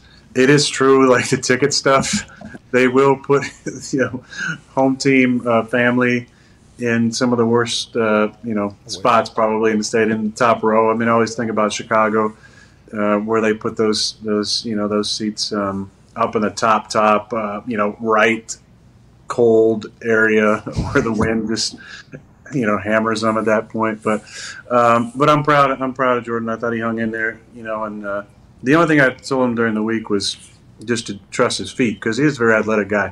And I thought he did a nice job avoiding sacks, getting out of the pocket, making positive plays out of potential sacks. And I might have got sacked in certain situations. He was able to lucidly get out of the pocket there and have positive gains. There were nerves going for sure. I mean, how could there not be? And a tough environment to play in. One of the loudest outdoor stadiums in the entire NFL against the reigning two-time Super Bowl representatives from the AFC. So I'm proud of the way that he battled. A big touchdown to keep us in it there in the fourth, and then obviously just couldn't get the ball back at that point. But I think there's a lot of really good things to build on, and I think that should give him confidence moving forward. 24.5 million people watch that game, I think, which is up over something like that. Everybody's assuming that if you do clear the medical hurdles that you will have to clear, with that on Saturday, then they'll have to put you through those tests? I think there'll be some sort of clearance test to happen on Saturday, yeah.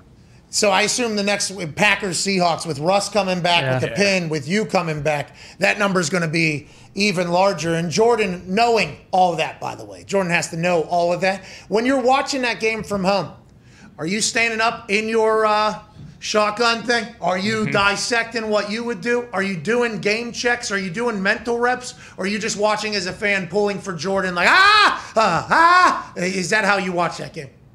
I'm mostly laying down watching. But, obviously I understand what our offense is and what we're trying to do. So I'm trying to guess the plays as we're breaking the huddle based on formation and motion, and if there's any, checks that Jay was doing at the line of scrimmage. But yeah, those are your boys, so I'm pulling for all those guys. And it's weird because, on TV, the angles are so tight, Jay threw a ball up there and you're just like, who's that going to? And then Cobby comes down with it. And, on one of our big scramble plays that kind of got us going there. And then, when Allen scored his touchdown, Allen's a good friend of mine. So super pumped for him. But yeah, it was good to see Marquez come back and run around a little bit.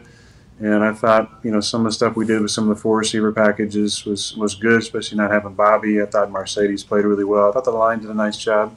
And then defensively, man, those guys played outstanding. Just really, really proud of those guys. How about A.J. Dillon seems to be coming into his own? I don't know if that's just like more mature experience, or the offense, he's starting to either grasp it, or you guys are starting to take advantage more of what A.J. Dillon is. How do you see him growing, especially with Aaron Jones back there? That is quite a tag team to go into the playoffs with. Well, his catching of the football, I think, has really improved. And every game it seems like he's making a play in the pass game. He's making a catch and making a guy miss. The running is kind of the standard now. He's averaging 4+ yards a carry, and he's making guys miss, and he's bouncing off guys, running behind his pads. It's been great. He's been a great 1-2 punch for us with Jonesy, but his catching of the football has been really, really solid. I mean, he's been making things happen consistently with it, so I'm really proud of him. He's a great kid, though. I mean, he really is. He works his tail off, and he's just a really good teammate, good locker room guy. And it's fun to see his role expand and him make the most of those opportunities. Could you imagine being a guy that would talk shit on AJ Dillon from a hit that you made in high school as a 19-year-old and AJ was a 13-year-old, and then you would still talk shit to this day about that thing? Could you imagine that, Aaron? Is that Connor or what? Yeah. No, not me. Hey, it was a big time shot in high school, though. I mean, won the game. It was that one hit. It sent the message that ended up carrying through the game. All right. Anyways, you still It's a 30-yard gain. Yeah. Well. Yeah, but the message. But the message lasted. From the 19-year-old with scratch offs literally in his pads to the 13-year-old that just got dropped off. Thank you. I mean, that is unbelievable that actually happened. But you guys have an Oklahoma drill. It needs to be settled. Go ahead, we'll Todd. see.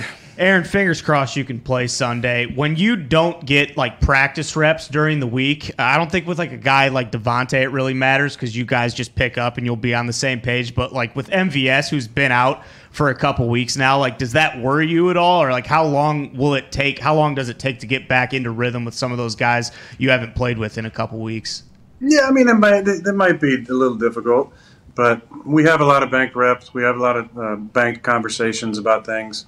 I'm not worried about the continuity between, Randall and myself and Devontae and Allen and MVS. We have so many reps that we've had over the years. Like there might be, opportunities for for just being a tad bit off or miscommunication. But, we're going to be talking all week about the plan and, then we just got to go out and execute. That's what we're paid to do is to be able to perform those moments. And, hopefully we'll be lockstep when we get out there on the field. Hey, I hope your heart's good. I hope your body's good. I hope we get a chance to see you perform on Sunday against Russell Wilson, who just had a pin removed from his finger, working harder than any human in the history of injuries to get back. It should be an absolutely electric affair. And before we get to the book club, I have one final question. And I hate to go back to the last 4 days. Feels like we have been moving forward here.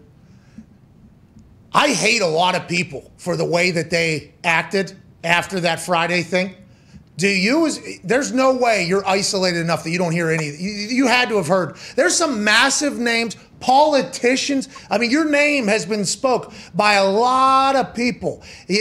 Are you just, because you're like, hey, love will cure this thing. How are you not going to hold a grudge to everybody? And do you know that you're probably never going to win an MVP again? That's probably never going to happen, right?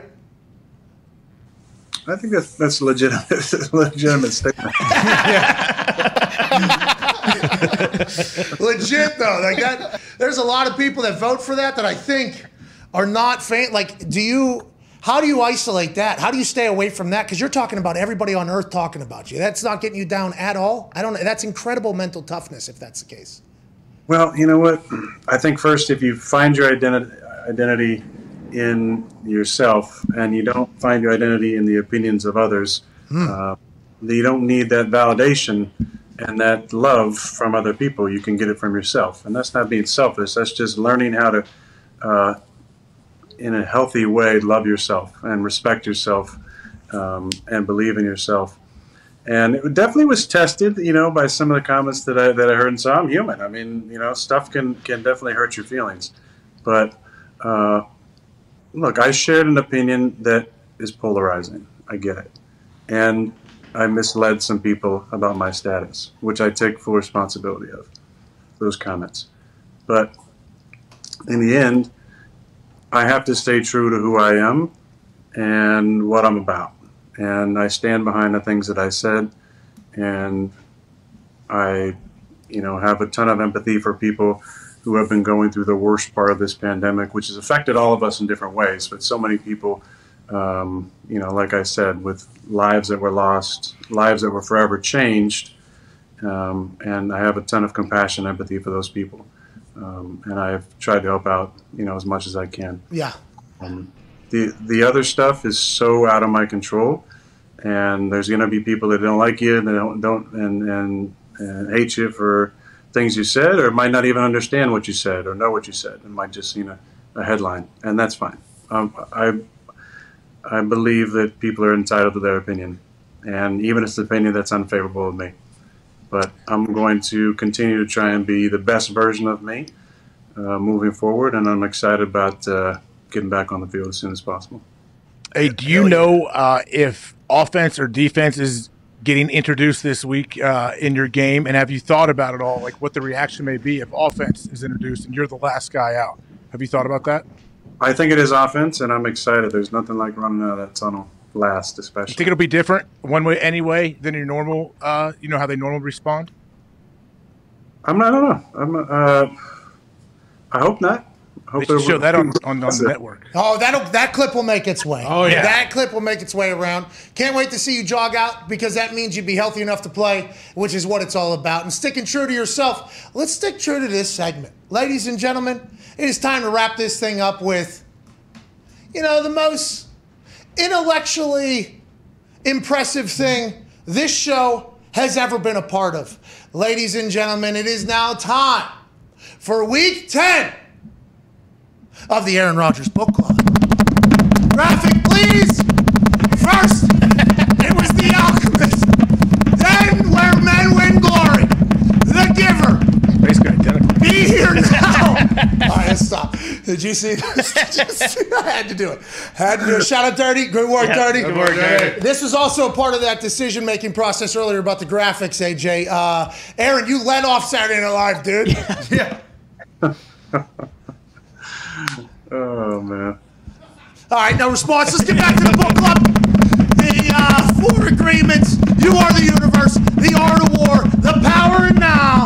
And The Outliers was the last book, which was so fantastic. Hey, why are these people so successful with the things that they're doing? Well, maybe because they come from situations in which it is conducive to do the things that they become successful at. Maybe the research should say, oh, this person has no, for instance, the computer nerds. This person was one of 50 people on Earth that had access to computers as like a freshman in high school and knew more about computers than anybody else on the Earth because of where he was from. He went on to be fucking Bill Gates. Wow. Yeah, The Outliers is a great book. Outliers is a great book about success. I can't wait for Week 10. The book for Aaron Rodgers Book Club Week 10 is?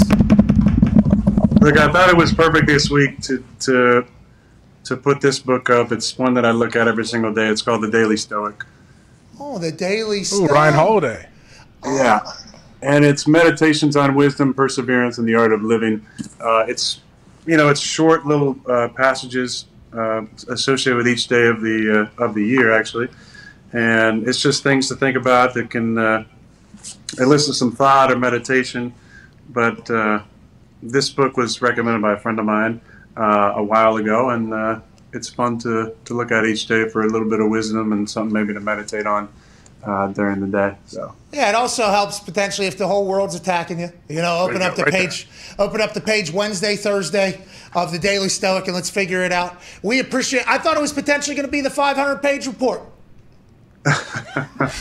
It was not. Maybe one day we'll get that. I can't wait to read the Daily Stoic. I hope you get healthy. Thank you so much for joining us. We hope you feel better. And good luck on those internet streets. I'm not sure it's ever going to slow down out there. Not that you care. Thanks for all the support and all the people that reached out over the last week. It's really helped me during a difficult time. So thank you guys, and can't wait to be back on the field this week. We can't wait to see you, ladies and gentlemen. Aaron Rodgers. Oh, open it back up. Is he there? He's gone. Want me to call him back?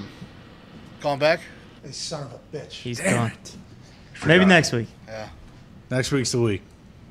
I think we get a song next week when he comes back. He jogs out. Yeah. He jogs. Let's get to a break. Got to get to a break. We'll be back on the other side. People are going to be pissed. It's Ariel Hawani, right? Is Ariel coming on to back him up again? No, but I did get enshrined on his studio wall. Yeah, all that, man. Congrats. Well, I'm enshrined, and I think I'm entrenched in a war potentially with a double champion of the UFC, which I do not want to be a part of. Yikes. Hey, Daniel Cormier, I hope you and Ariel make it right, man. You're awesome. Yeah. Love you, DC. Love you, DC. Don't you listen to what Ariel says. No. He's a clown. Although I am, he is. He is. But I'm on his studio wall, whatever the case. We're back in 4 minutes. I'm going to go check the internet, see what happened. Yeah. There's a couple moments in there I thought, there's some shit that could potentially pop off. For all the football talk, the whole time he was talking football, I'm like, nobody's listening to it. No one cares about football right now. Not a single person. Unfortunately, but yeah. I will not be speaking about that after this interview. No. I couldn't imagine what his life is like right now. People magazine, he's allegedly, anonymous source says, not happy. Here's him getting coffee in Los Angeles. Like, what the fuck? Yeah. Politicians tweeting about it. He doesn't even know, I guess. He's just in there with the Daily Stoic, dude. Awesome. I wish I could do that. That'd be cool. Good point about John Rahm, too. Who knows? Yeah. Might throw for 500 on John Rahm came back post-COVID better than John Rahm has ever played. Yeah. One. And he was playing pretty damn good when he got COVID. And what happens if Aaron comes back and lights it up? The MVP voters are going to be like, not this year, pal. We're back in 4 minutes. This is the Pat McAfee Show.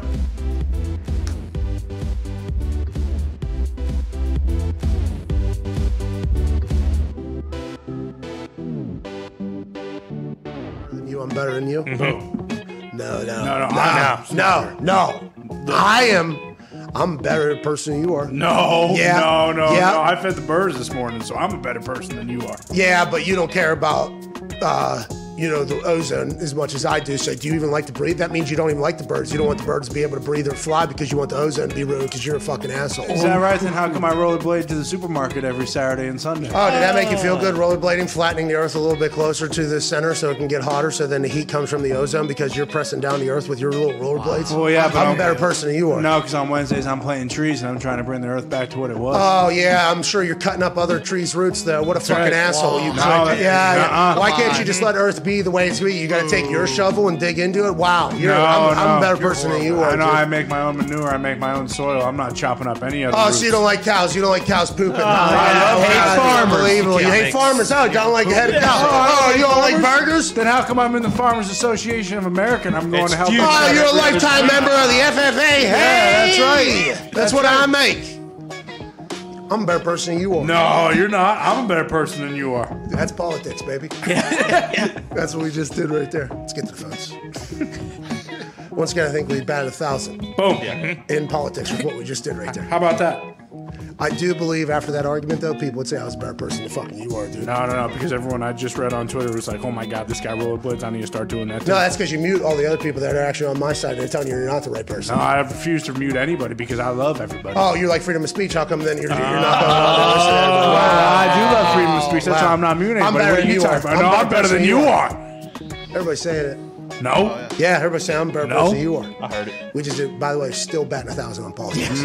I feel so good about it. We even got into the reaction to the punditry. Yes. We're batting a fucking 1,000 out there. Every side. The people say we're not well-rounded. We don't have depth. Did you hear what we just fucking did? Come on. Wow. Let's go to the phones, man. What's the most beer you did in one night you think of one of those shows? Well, I never forget when we went to Japan one time. Dudley, Stacy Keebler. I mean, there were so many people out there. I think we went through 103 or 108. Now, between just for myself, I'd always make sure to have about a 12 or 18 pack there. And, here's the thing when some people say, oh, shit, man, you got too much of that beer on. You don't even know how to drink beer. It's like, dude, fuck you. You don't know what I'm trying to do. I'm trying to entertain 20,000 people in an arena. If I just go out there and sip it real properly, how fucking exciting is that? So when you're out there on an empty belly and you're shotgunning beers and all that shit's going in, the half that was going in was for me. The half that was going on was for them. Nice. But I'm telling you, Pat, when you shotgun a bunch of beers like that and you're drinking about half of each beer, you got a pretty damn good buzz when you come out. And that's a sacrifice I was willing to make every single night. I would assume you're pretty fucked up, yeah. When did you start self-cheersing? When did you start self-cheersing? Was that something you did in college? You're like, hey, Steve, good for me, man. When did that start? No, you know what? I got to give credit to Sandman for starting that, but he was bashing him off his head, and I don't remember, and it wasn't because Sandman was doing it, so I don't want to say I copied him, but he was the first. So, and then my style was, because people always get us confused. They'll say, yeah, man, you used to bang them on your head. No, motherfucker, I was the guy that clacked them together.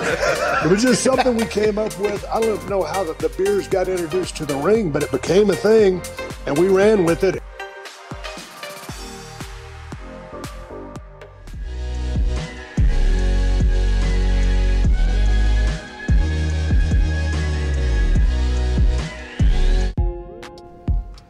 Welcome back to the Pat McAfee Show.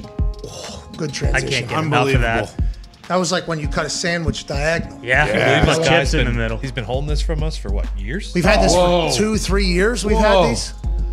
Foxy added a trick to his arsenal. Hell yeah. Shot to his bag. Yeah, new club.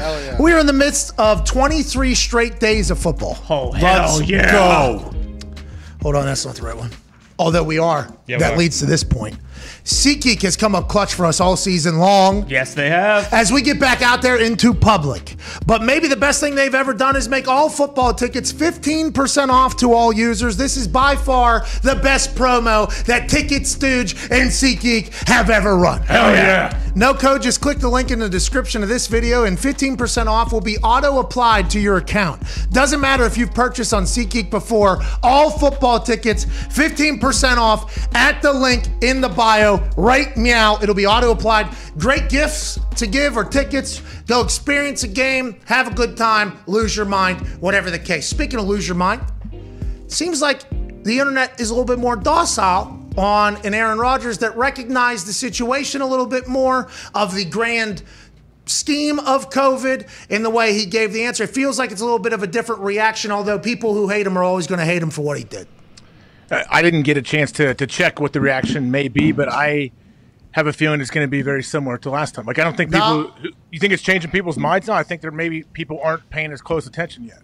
Maybe. I don't know. We got up to like 68 last week. It was like 78 or whatever the case is. It was first time speaking for a Friday. That's absurd because the internet dies on Friday because everybody's kind of looking for the weekend, especially at this particular time. Friday's a fascinating time on the internet. He got on there. That thing obviously took off, exploded. Carried through the weekend because nothing really happened through the weekend football-wise. A couple upsets, things that everybody would just kind of forget and move along. And then now he gets a chance to answer it all. I do believe that self-reflection's a real thing, though. That's a very real thing. And I told I had a couple friends that had gotten COVID.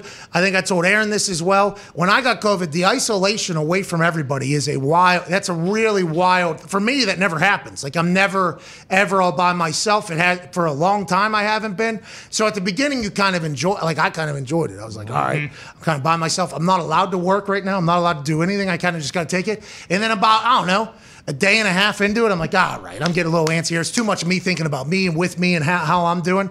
That could also help you, though. You know, that could change a lot of things. It seems like he is coming out of multiple days of reflection and probably a lot of reaction conversation with friends about how everything rolled out on Friday. Yeah, I don't think it'll be nearly the firestorm it was on Friday, but also to both you guys' points. Like, I don't think he was changing anyone's mind who made up a decision about him on Friday today with anything he said. I don't think so either, but hey. Hopefully he plays on Sunday. Yeah, what's that all about? We asked him, like, how are you going to find out? How is he going to, what do you think he's going to do? He's going to have to run in the backyard. He's going to have to. Yeah. Yeah, luckily he's got some decent space in his backyard there where he could probably, open it up a bit. So he got a basketball court outside. Maybe he's playing some hoops. Oh, he lives well. A one-on-one. Out there in Green Bay, he's got a nice little one-on-one. spread. Who's he playing against, Connor? Himself, duh. Well, also maybe play ping pong against the other side of the table like your Forrest Gump. Oh, yeah. Smart. That'll get the heart rate up a little bit. Maybe get a tennis ball machine to shoot balls at him. Well, I actually have that for ping pong. You could actually do that. Yeah. Does he have a tennis court as well? Yeah. There's a basketball court. I imagine you could put a net up. Wow. What, dude? Disrespectful to the sport of tennis. Yeah. Jesus. Why would it be disrespectful to tennis? Well, is it It's hard like a sport court? court. You know what a sport court is? Is it one of those ones that if you fall on it, hurts terribly? No, actually, his is like it looks like a tennis court. So it's a tennis court with a basketball hoop on it. It's a basketball court, but it's not that like plastic stuff they piece together. Whatever the plastic one is what I was talking about. Those were terrible. Those were absolutely. Oh my God! I remember I went to somebody's house who had a bunch of money and they had this new sport court. Oh, go check this thing out. This thing is awesome. I went a little bit too hard in the paint. I go down. My entire body just gets. I'm like, what the hell is this? I'm never doing this again. I'm happy they evolved in this whole thing. But him saying maybe playing. I didn't expect that. No. I didn't expect that at all. And as soon as I got to pass some medical hurdles, I was like, oh, how are they going to? Because I didn't know. I didn't get a chance to ask him, but I was going to ask, are those hurdles, is that something that he told the team, like, hey, I want to make sure physically I can do it? Or is that something the team, do they have like a protocol when you're coming back? The plot thickens. The plot thickens. You know what I mean? The plot thickens. I feel like we asked him some real questions, though. Yeah. follow-up Sure, stuff. whatever. Either way, you're not going to make people happy. It doesn't matter. You're right, Chuck. You're right, Chuck. That's a good point. All right, let's move around the NFL. We'll let everybody else react to what happened. Let's talk about some other stuff. OBJ allegedly has come out and said that playing alongside Aaron Rodgers in the Green Bay Packers is his number one destination. Shall he clear waivers per sources? Now, this would be very fascinating if this happens 2 times, where Stephon Gilmore was potentially going to the Packers. Yeah. He ended up going to the Panthers. Then now Odell Beckham Jr., if he clears waivers, will get paid some money from the Cleveland Browns. Will be able to double dip, both get paid by the Cleveland Browns and whatever his new team is. Maybe be able to create a very team-friendly deal, get him on the other side of Devontae Adams. Big Bob Tunyon's out. You still got the big dog, though. Other wide receivers, Lazard, Aaron Jones, A.J. Dillon, Aaron Rodgers. The defense played great against Patrick Mahomes and the Chiefs, but what are they? Who are they? We don't know. If OBJ goes to your team, you are immediately excited, right? Oh, yeah. Feed me, OBJ. Even though everybody in Cleveland, everybody in New York, a lot of media people are spinning the narrative, OBJ ain't it, get him out of here. As soon as that report from Schulte, who's that from? Schulte. Yeah, Schultz report. Jordan Schultz breaking the news here on the Schultz report. And the Schultz report reports a lot of stuff. The Schultz report doesn't just, show up and fly by the seat of their pants. The Schultz report knows what they're talking about. As soon as this came up, Packers fans said, fucking right, let's go. Yeah. If they would have tweeted, if Schultz report here would have tweeted about 7 other teams, all the fans would have been like, fuck yeah, let's go. That's why that whole narrative that is being perpetuated by people about Odell Beckham not being a guy you want on your team is all bullshit. And even the people that practice in that, and I'm not saying Ty ever did, but I'm saying on the internet, people have said, I want him on my team, I don't want him on my team. As soon as a tweet is said that he's potentially coming to your team, you'd be like, hey, he'd make our team better. He would fucking make our team better. It's all so fascinating. And he and Aaron, by the way, might be able to come together in that culture, that locker room, and be like, hey, listen, everybody scrutinizes everything I do as well, pal. We're kind of on the same page. Let's fucking go get this Lombardi. And maybe that'll be everything and all that Odell Beckham Jr. needs, but we have no idea if this is going to happen. Well, what was that? That report from an AFC GM came out and said, like, people don't view him as number one anymore. Like, that's part of it. Like, Devontae Adams is there. So, like, he knows going in. I don't think he's thinking, like, he needs to be the top dog and all this kind of stuff. And, like, I mean, you've talked about Peyton when guys would come in. Like, I don't think Odell's coming into that locker room and, like, becoming a cancer. Like, no disrespect to Baker, but, like, the way that's like there are a lot of veterans on that team. I don't think he's coming into the locker room and bringing the whole thing down. That doesn't happen with a veteran quarterback like Aaron. Right. When you have a veteran quarterback like Aaron that is so good and so well respected from every player in the league and what he can do on the field, that doesn't happen. Like, guys can't really come in and be a cancer. And guess what? In that receiver room, he has Devontae Adams as well. Great guy, high character dude, positive guy for the team, great leader. So, Swag, too. He would fit in great. Hey, Devontae, by the way, is super confident, uber confident, very good. He's a wide receiver that is great, knows that he's great, which is great news for everybody in that room. Odell coming in, buying in, seems to be a pretty easy thing if he was to go to the Green Bay Packers or a couple other teams. This is like you go to a time. Can they make it work with the cap space? Can they make it work? He would have to do it. I think they got $6 million or something like that. They cleared it somehow. Well, and what they say, if he does clear waivers and doesn't get picked up, like I mean, they could pick him up for like $575,000. Yeah, well, 800 and some is the vet min. Right. Half the season, 5. Yeah. Deshaun just got $1 million for the rest of the season from the Raiders, so they could do something like that. Yeah, especially because you're getting paid and you're double dipping. Double dipping, which you can only do one time, I think. Mm-hmm. Yeah, termination pay.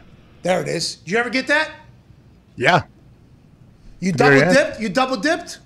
No, I didn't double dip. I was done, so I got termination pay. Man, when people double dipped, I remember thinking, oh, you're so fucking smart, dude. Like, I remember thinking that when people were getting paid from 2 teams.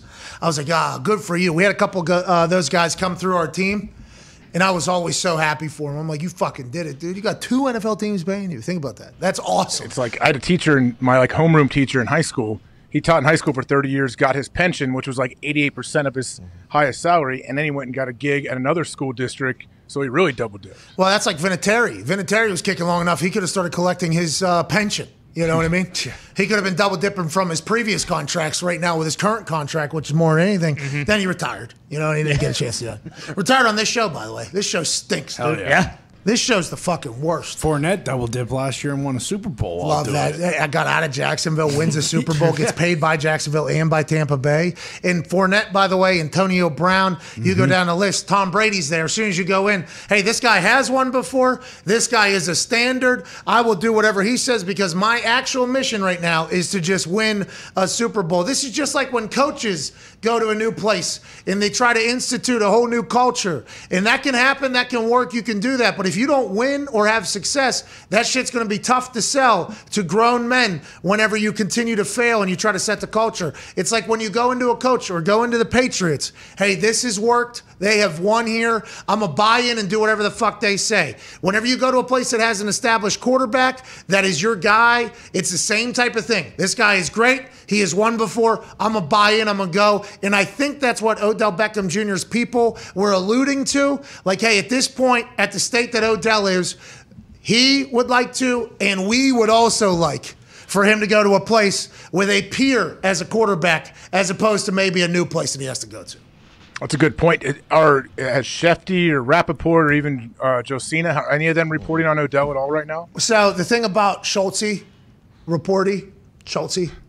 Schultz. Yep. Ian dunked on him last week. Yeah. He did. Ian dunked on him last week when Schultz made a report. You remember Ian go, I haven't heard that. That's what he said. So maybe Schultze's here in the batter's box and he just hit a bomb before all the big networks, or maybe this is potentially something that's floating around out there and you got to get 2 confirmed sources. That's right. Solid morning show. Got to need 2 sources. Solid hack, though. I mean, or it could easily be Big time hack. Big time hack. Home run hack. Odell Beckham. Yeah. Packers. Rodgers. COVID. Come on. Vaccine. I mean, that genius. is Perfect recipe. Playing Russell Wilson on Sunday. Yeah, Russ is gonna be pissed, man. Seattle. How mad is Russ though? Like Russ, this is Russ's comeback game. We Well, saw and when also, he came through. Seattle was allegedly interested as well. Yeah. Carroll, yeah. So that's a big time hack. Schultz. Hey, Schultz, he takes a big time swing there. No one's going to go after him, though, and be like, well, that's not a place that OBJ would want to go. Like, that lines up. Like, it all checks out. Odell might see that, though, and be like, oh, shit, maybe I do want to go to Green Bay. Well, Like, if he did this with Jacksonville, that'd be smart. a different story. yes, it does all add up. But also, on a side note, like, I guess Odell going to Cleveland, not to Cleveland. Hey, listen, I love Cleveland. Hey, that great Jack's Casino downtown. Unbelievable. Hey. Sure. All right, it's right there on the lake. It's beautiful. Downtown, it's windy. Trash in the streets. Well, there was some trash, but that's every city. Yeah, I mean, License plates, Rivers on rats. fire. Cleveland, that has happened to a lot of rivers, okay? But the Cleveland, beautiful city. Beautiful city. Grew up in Pittsburgh Stinky being told, bombs. literally, yep, right there. Grew up in Pittsburgh being told that statement my entire life by every human I talked to. Not just my parents talking about Cleveland. Every human I encountered from Pittsburgh talking about the city of Cleveland, because the Browns-Steelers rivalry used to be real before the Browns left Cleveland. It was like a big deal. Literally, Cleveland painted as the worst city to ever exist. And I think in Cleveland, they do the same thing to Pittsburgh, okay? I have a lot of respect. Then I go to Cleveland. I'm like, oh, this place is it's a fucking pretty nice city, actually. This is not bad at all. I was mind blown. I remember, I think I either FaceTimed somebody from Pittsburgh. I was like, look at this city. Like, it's an actual city. This place is pretty nice. But in comparison to, and I would say this about Indianapolis, Pittsburgh, comparison to, you know, like Tampa Bay, LA, where he hangs out in the offseason, all these other teams where it feels like all these veteran players are trying to get to, because it's not only a vacation city, it's retirement city, and the team's built, ready to go. Green Bay is not one of those, but neither was Cleveland, and OBJ had no problem being in Cleveland for however his time is. So maybe Green Bay with Aaron, OBJ's thinking it would be an awesome place, but we'll have no idea until at least 4 o'clock. Well, and I don't think there's any like he knows, like, okay, I mean, they're probably not going to re-sign me after this year, so like, and there's not a whole lot to do in Green Bay outside if you're a football player outside of paying attention and trying to win. So I mean, nah, the Oneida Casino. Well, yeah, That's but you true. know. Hey, the Oneida Casino hands out winners, by the way. Mm-hmm. I haven't been to a lot of casinos where it looks like everybody's smiling on the way out. The Oneida Casino is one of those. They do it right. Most casinos you walk into, you're in a good mood. Everybody coming out miserable. You go to Pittsburgh, you go down to Rivers, everybody walking out of there, not because it's Pittsburgh, which is naturally a fuck-off city, but because Rivers will take every dollar you have. Yep. Yes. That casino outside of Green Bay, I walked in, everybody was smiling on the way out, and I know why, because I walked out there a couple hours later with the same face. Oh, yeah. So Odell can go check that place out. Yeah, He could. It's plenty to do. but this does make perfect sense. I mean, if they can get him for $575,000, why wouldn't you? Well, I think that's how everybody's thinking. And it's not just $575,000, by the way. It's primetime games. Right. It's a playoff run. Right. It's a potential up in, hey, I still got it, because you got a quarterback that can literally paint your back shoulder with a ball if he has to. Not that Baker can't. Baker has the ability to make those throws. But I think the thing about Aaron is the sustained ability. He's been doing it for 17 years, I feel like. Yeah, just putting the football wherever the fuck he wants. Yeah. Which is a wide receiver's best friend. And I think that is why the Devontae Adams situation happened with Green Bay, where there was no extension agreed to, because Aaron Rodgers' future was up in jeopardy. Because I think Devontae has a pretty similar mindset as Odell has right now, as, hey, if I get Aaron as my quarterback, things are going to happen that are going to be good. Yeah. And I think all Packers fans agree with that, especially with Odell Beckham Jr. What if he comes and just crushes, dude? I think if he does go to Green Bay, he will have a hell of a second half of this season. I think so, too. And Aaron, post-COVID, now got another weapon named OBJ. What, dude? I hope he can play this weekend. Hope his heart's okay. I have no idea how they test that. This show's wrapping up here. AJ, what do you think about today's Aaron Rodgers Tuesday as a whole? I thought overall it was good. We talked what's going on and football. Oh, yeah. Look at us. Nice job. Look at us. Boys, thanks for your effort today. Thank you for your Cone, effort. I appreciate you. Hammer Dahn, live at youtube.com/Hammer Dahn will happen today, 15 minutes after this show ends. Have a good one. We'll see you manana. Transition into this. I didn't even see the transition. It's like a good power play. Swiped Little up. car sounds. Let's hit some phone calls and then we'll get out of here. I can't thank yous enough for watching. Big thanks to Aaron for joining us. People thought he wasn't going to come on. What? Come on.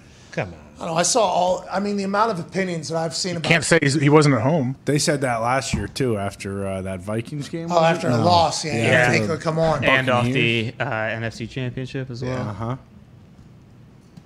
I think the narrative about Aaron that was painted for a long time about him being this self-righteous prick is one that people can't get over, I think. Because I feel like him being open with it, literally like 45 minutes every single Tuesday in the middle of an MVP season. That's a lot of time just to spend. And I don't think we caught him in any moments ever, where he wasn't just like he might be a little bit of a hippie. All right, there might be a little bit of a, hey, okay, how's it going? But that narrative is tough for a lot of people, I think, to get over. Even when he's playing on Thursdays, too. Like when they're really in the middle of a game week, he still comes on. That's just one of those things that people won't come off. Yeah, we're very thankful for. Yes. I mean, this weekend's mentions were. It's hot. It was hot. Yeah. Is it a 425 game? Yeah. Uh-huh. I believe Nance and Romo have the call. Oh, no. Close all the bars in Green Really? Bay. They can't. Well, I just assumed They're they're usually AFC, aren't they? it's a CBS game. There was there's absolutely them. For some reason, this year, some CBS, some Fox have switched conference just for like big games. What are Stank and Amin doing? Huh? Probably doing the fucking New York Football Giants like they do every week. Those There's guys not get enough beer in stiffed. Wisconsin. No, there is. I've been there. AJ's been there a lot more. There's like a Take a lot of pride in that. Was it Home Depot or a Lowe's? Ace Hardware? Ace Hardware. Oh, There's an Ace Hardware parking lot that you have to turn to get to the stadium. And that place is upside down before the sun even comes up on Packers days. I don't know. They don't have a lot of people out there in Green Bay that are popular. They got enough beer to hold old Corona tone. You wait till he comes through with the beer bong and he's got cheese heads being tossed around. He's funneling beers. You just wait. Listen, Corona tone can open the gullet to a lot of booze. Oh, yeah. I understand that, okay? We've all experienced it, I think, now on the internet that have seen that. Yeah. But Green Bay has been prepared for 4 winters with booze. They are ready for winter to come. The North has been breathing in booze in Green Bay for a long time. If my 2 stops there are an accurate indication, is that inaccurate? Is that... That is very accurate. Yes, they're very, and they like to share. Like when my parents would be there, they would bring them. I forget what they call it. They soak cherries in vodka for 4 days and then give it to them. You can eat it. Like my parents would always have stuff like that in mason jars. Yeah, nicest people on the planet. And as the winter comes, they like to ice fish up there, and all that means is drill a hole in the ice, set a tent up, and drink 48 beers in 6 hours. That's what they do. So I do believe out of all the places that Corona Tone might be scared that there isn't enough booze for him, I don't think Green Bay, Wisconsin is the place, although the population is not a large one. You think he's already said that to Nance? Green Bay, Jim? I'm going to get so fucked up, Jim. Oh, Jim, I'm going to get so fucked up. How long have you been working on that? I mean, he's just very nasally and gravelly. A couple weeks now. Couple weeks. I've been watching some film. How'd that go again? No, we heard it. We all heard It's it. pretty easy because he does 1,000 times. He had you, well, Jim, I don't know, Jim. I thought it used to be a lot more high pitched. Well, he'll slip into that, but the other 3.5 hours is, oh, Jim, I don't know, Jim, you know. A lot of that. Tony doesn't deserve this. He's making 17 M's, so he can figure it out. he'll be okay. There's going to be 20-some million people watching him on Sunday. I'm sure he won't say anything that people go, what, dude? But I do that every day, so I guess much different fashions. Yeah, that should be clear. The criticism for Tony comes out of pure jealousy because I do wish I could drink 17 beers and then step into the booth and call it. Awesome. Call it 20-plus million viewer game. Yep. Good for him, man. Yeah. The tide did turn on Tony, though. Oh, yeah. Quick. Like, has it really, though? Like, for... Yes. I think the internet. I don't know about real life. I think a lot of people still really enjoy watching him. I don't mind. Hey, listen, I don't mind. There's just some moments that pop up, and it's like, well, how did we get here? How did we get here? But he's Tony Romo. Yeah, give a shit. The guy's the best life ever. He gets boozed up, calls games on Sundays, plays golf the next 5 days, and then does it again. And he's getting paid a king's ransom to do it. I do love when he shows up with the golf hat tan. Yeah. They didn't have enough makeup in the city to cover up that he just got off the course this morning. I guess when you're... Sounds like he figured it out, huh? He did, yeah. He did. Could be jaundice. I feel bad for his kids, but I don't know what that is. When his skin turns yellow from being a booze that bag. isn't the case. That isn't the case. Let's go to... You know those old... you have any like old like great grandpas or people from that were like in World War II and their nose has all their blood vessels broken because they've been drinking for 60 years? Yeah, I've run into a lot of those Why does people. booze do that? Can't wait. I don't know. Purple nose. Gumpy nose. It's old purple nose. Yeah. You get cold at the shipyard. There's purple noses popping out. Oh, no. and then He's got an entire list for this, too. And then if you screw something up, they call you a wet brain. Oh, of course. Old purple nose wet brain. Yeah, can't have that. Back-to-back's a problem. Listen, he's got a purple nose list, too, that we could get in. Gumpy's got one of those as well. Gumpy, can you send me a link, please? He has an Excel spreadsheet with all of his lists. Oh, yeah. You just made the list. People getting added and subtracted. Congrats to Jet getting out of the Excel spreadsheet. Good job, Jet. What a fly out. Jet Passing can get his ass right back in the hot seat, though. Yeah. Easy. He was a strong foe. He put me in a body bag a couple times. I ain't gonna lie. I'm getting good battle. It's a good battle we're seeing. He didn't say wet brain. No. But he thought it. Yeah. He thought it. Let's go to the fence. Hey, who was the guy that passed out at his kid's game? Tom Pelissero. Is he all right? Like, have we checked on him? Jesus. Tweeting. Pass out. Pulled his back. Threw his back out, bending over. I mean, Is that who you were talking about? Let's go, the dude. guy who had an issue at the game where he fell down. Yeah, blew his back out. All right, let's get to the fence. I thought he was talking about Oslot. Let's get to the fence. Well, there's no reason for that. Pelissero, though, he was actually getting a Kleenex for his daughter's nose. He was running.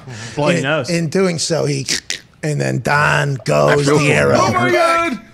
That's rough. Let's go to the fence. Not as rough as that sweater photo. Oh, Come on. What? Come on. It was a holiday. It was a Christmas, dude. It was on Jimmy Fallon. Yeah, and Jimmy Fallon cooked them. Yeah. Well, that guy. Pelissero was on Jimmy Fallon? Kind of. His photo with his wife, for in there for holiday photos. It was actually a great photo, great Christmas photo. Jimmy Fallon loves booze.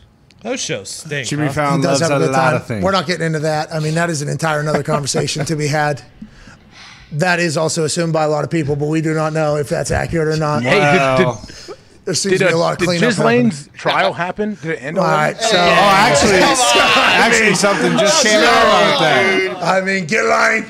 The judge isn't sure they can use all the evidence they have against her. Of course, who knows if that's real too? We are not the source for that information. Okay, although I this legit guy was curious. Like, yeah, why are you asking us? Why are you asking us? Nobody should be asking us. Starts very soon.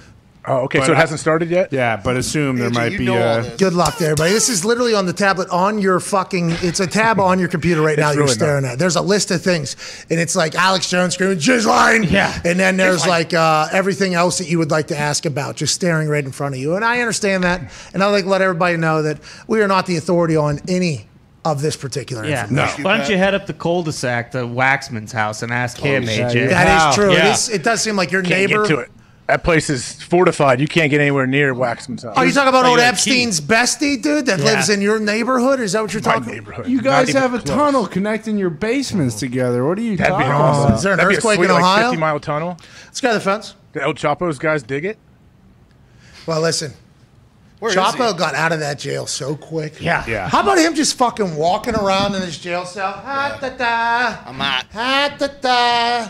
Ha-da-da. And then somebody like peeked their head through the hole and there was air conditioning behind it with perfect lighting and everything, with 2 dirt bikes for them, right? Yeah. And goes, we're ready, boss. And he goes, all right, I'm going to get out of here. And he just walks and just literally walks right out of the frame of the jail cell camera. Gone. See you later on a motorcycle, on a dirt bike underground that was well lit with air conditioning. On a track too. They like modified it to where the dirt bike top, but they took the wheels off and it's on a track like a train. So he doesn't even have to stir. He just has to literally just hammer that thing. People don't talk about how like his contractors are so good. So good. And think about how quick that was made. Turnaround, yeah. The best engineers there are, probably, it sounds like. So how many of them are there now, you got to think, right? Because isn't there... Tons. Tons, dude. There has to be so many houses that just have right into it. Oh, yeah. It's incredible. New season of Narcos came out. I'm pretty sure it's a little bit about him. Really? Can I do that at my house? Can I just get a bunch of tunnels in my house? I'll call him. You want to call him? I don't know if El Chapo is going to be able to do it. Is Chapo dead? I don't think But so. his guys aren't probably doing anything right now. I don't want to spread any misinformation. We had a moment of silence for Walter Cronkite earlier. Yeah. I believe Chapo is also on his way to prison again. Well, he already is. I think he is in He's jail. been in prison. Dude, they had him like this, I think, while they walked him. Mm-hmm. They were walking him around, and they were like showing his face to everything. They're like, hey, hold your head. He has a better disappearing act than Chris Angel. All right, I don't know if that's the case. I seen Chris Angel disappear in the middle of a theater right in front of me. Boom! Does Choppa do the rubber face act as well? All right. Come on! All right, let's get to the phones. Let's wrap this thing up. A wax stunt You know double? what it is? Shut up.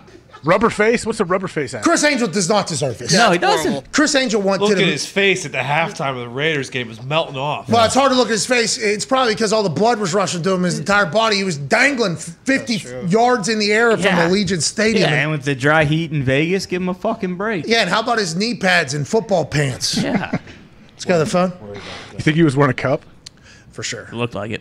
Well, maybe. We don't know Chris Angel. Yeah, must be packing heat. How old is he?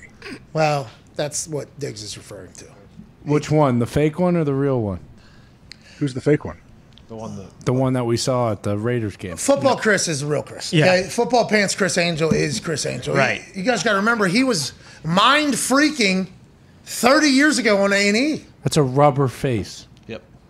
Oh, he's morphing his face to look like Mark Davis's. Hey, his hair is legit, though. Legit, dude. And he got out of 2 straight jackets, bro. He doesn't dye that, does he? No. All natural. No, it's a wig. People, hey, by the way, a lot of people, I'm a Chris Angel fan. Yeah. Though. Hey, Me shout out too. Chris Angel. Me too. Not what you guys said. We all are. No, you're not. You clearly aren't. Gumpy, people are asking if you're dyeing your beard, by the way. That's not happening, right? No. Yeah, I never did that. You can see the watch when I moved the microphone. That's literally gray right there. Oh, yeah. I got that gray stripe. I know it. We all know it. Oh, natural. Wait till I get my fake hair, then you can say whatever you want. It's tough, though. Once you start dyeing it, you got to continue. You got to, like, commit to it. Yeah, especially with that type of beard, because it's just going to move down. Then it gets on your cheeks. Like Mitt's hair. Yeah, I mean, I've done the dye job of the hair. That thing grows out. It's very obvious when you did it, how you did it. You got to get your roots done. Nah, I'm just going to go ahead and let this go. I don't think you can do that with the beard. But there are people saying that about how good your beard is, that you got to be painting that thing. That's all. That's not true. Yeah, no way. I mean, when you got a bald head, you got to have something nice. Well, let's go back to that because you just alluded to Face something. tattoo. Are you doing the fake or a head tattoo as well? Those are in, I think, That'd be people doing their sick. entire Jason thing. Ellis, yeah. Travis Barker. I don't think Jason Ellis is the only one. There's a bunch of people that do it. Shout out to Ellis. He had a big time show there for a while. I remember we had some friends that were like die hard in his group there. I didn't fully understand what it was. I didn't know He what it got was. booted from Sirius. Did he really? Or they didn't like re-up him. Yeah, so he's doing his own thing. I don't know enough. I do know that we had some friends that were all in. Gumpy, you just said you're getting the rug. You're gonna get hair. It's called S&P. It's like you have like a hair. You see Doc Rivers? Yeah. You see how good his hairline is? Wait, the paint? No. Did the NFL change its protocols? Is that what you're saying, Zito? Like Carlos Boozer? No, it's a tattoo. Whoa. Hold on. Now listen. Cool. Can't Yeah, wait to see your hair. yeah. S&P is Back to- awesome. Back to sports. Okay. No. This is a big deal. But in my ear, Zito just told me that Tom Pelissero put out a tweet. The NFL is updating its protocols. Okay? Tom Pelissero tweets, the NFL today distributed updated COVID protocols to clubs. Perhaps the biggest news, ? To address hydration needs on game day, we have amended the protocols to allow clubs to hydrate multiple players using the same water bottle to squirt water into players' mouths. It's not just shared water bottles that are back, so are shared chalk buckets. Honorary captains return too. They must be fully vaccinated. The NFL also reiterates the Rodgers rule. Here we go. Individuals who aren't fully vaccinated must wear a mask at all times indoors. This includes while giving media interviews or participating in media briefings conducted indoors either at the club facility or at the stadium on game day. So this is not rolling back protocols because of Aaron. Nah. This is, we're going harder because of the Aaron Rodgers situation. Now listen. Bottles can be squirted in multiple mouths, okay? Right, yeah. The athletic trainers have an already difficult enough job whenever people who are adults refuse to grab a bottle by themselves and squirt water into their own mouths. And in doing so, the athletic trainers have to squirt into people's mouths because they don't want their gloves to get, but you're trying to get your gloves a little bit wet. So whatever the case, it has become a full generation of NFL with water getting squirted into the mouths. But the trainers had to squirt one bottle and then put that thing back down. Another bottle for somebody else. Same person, by the way, going to all of them. Another bottle.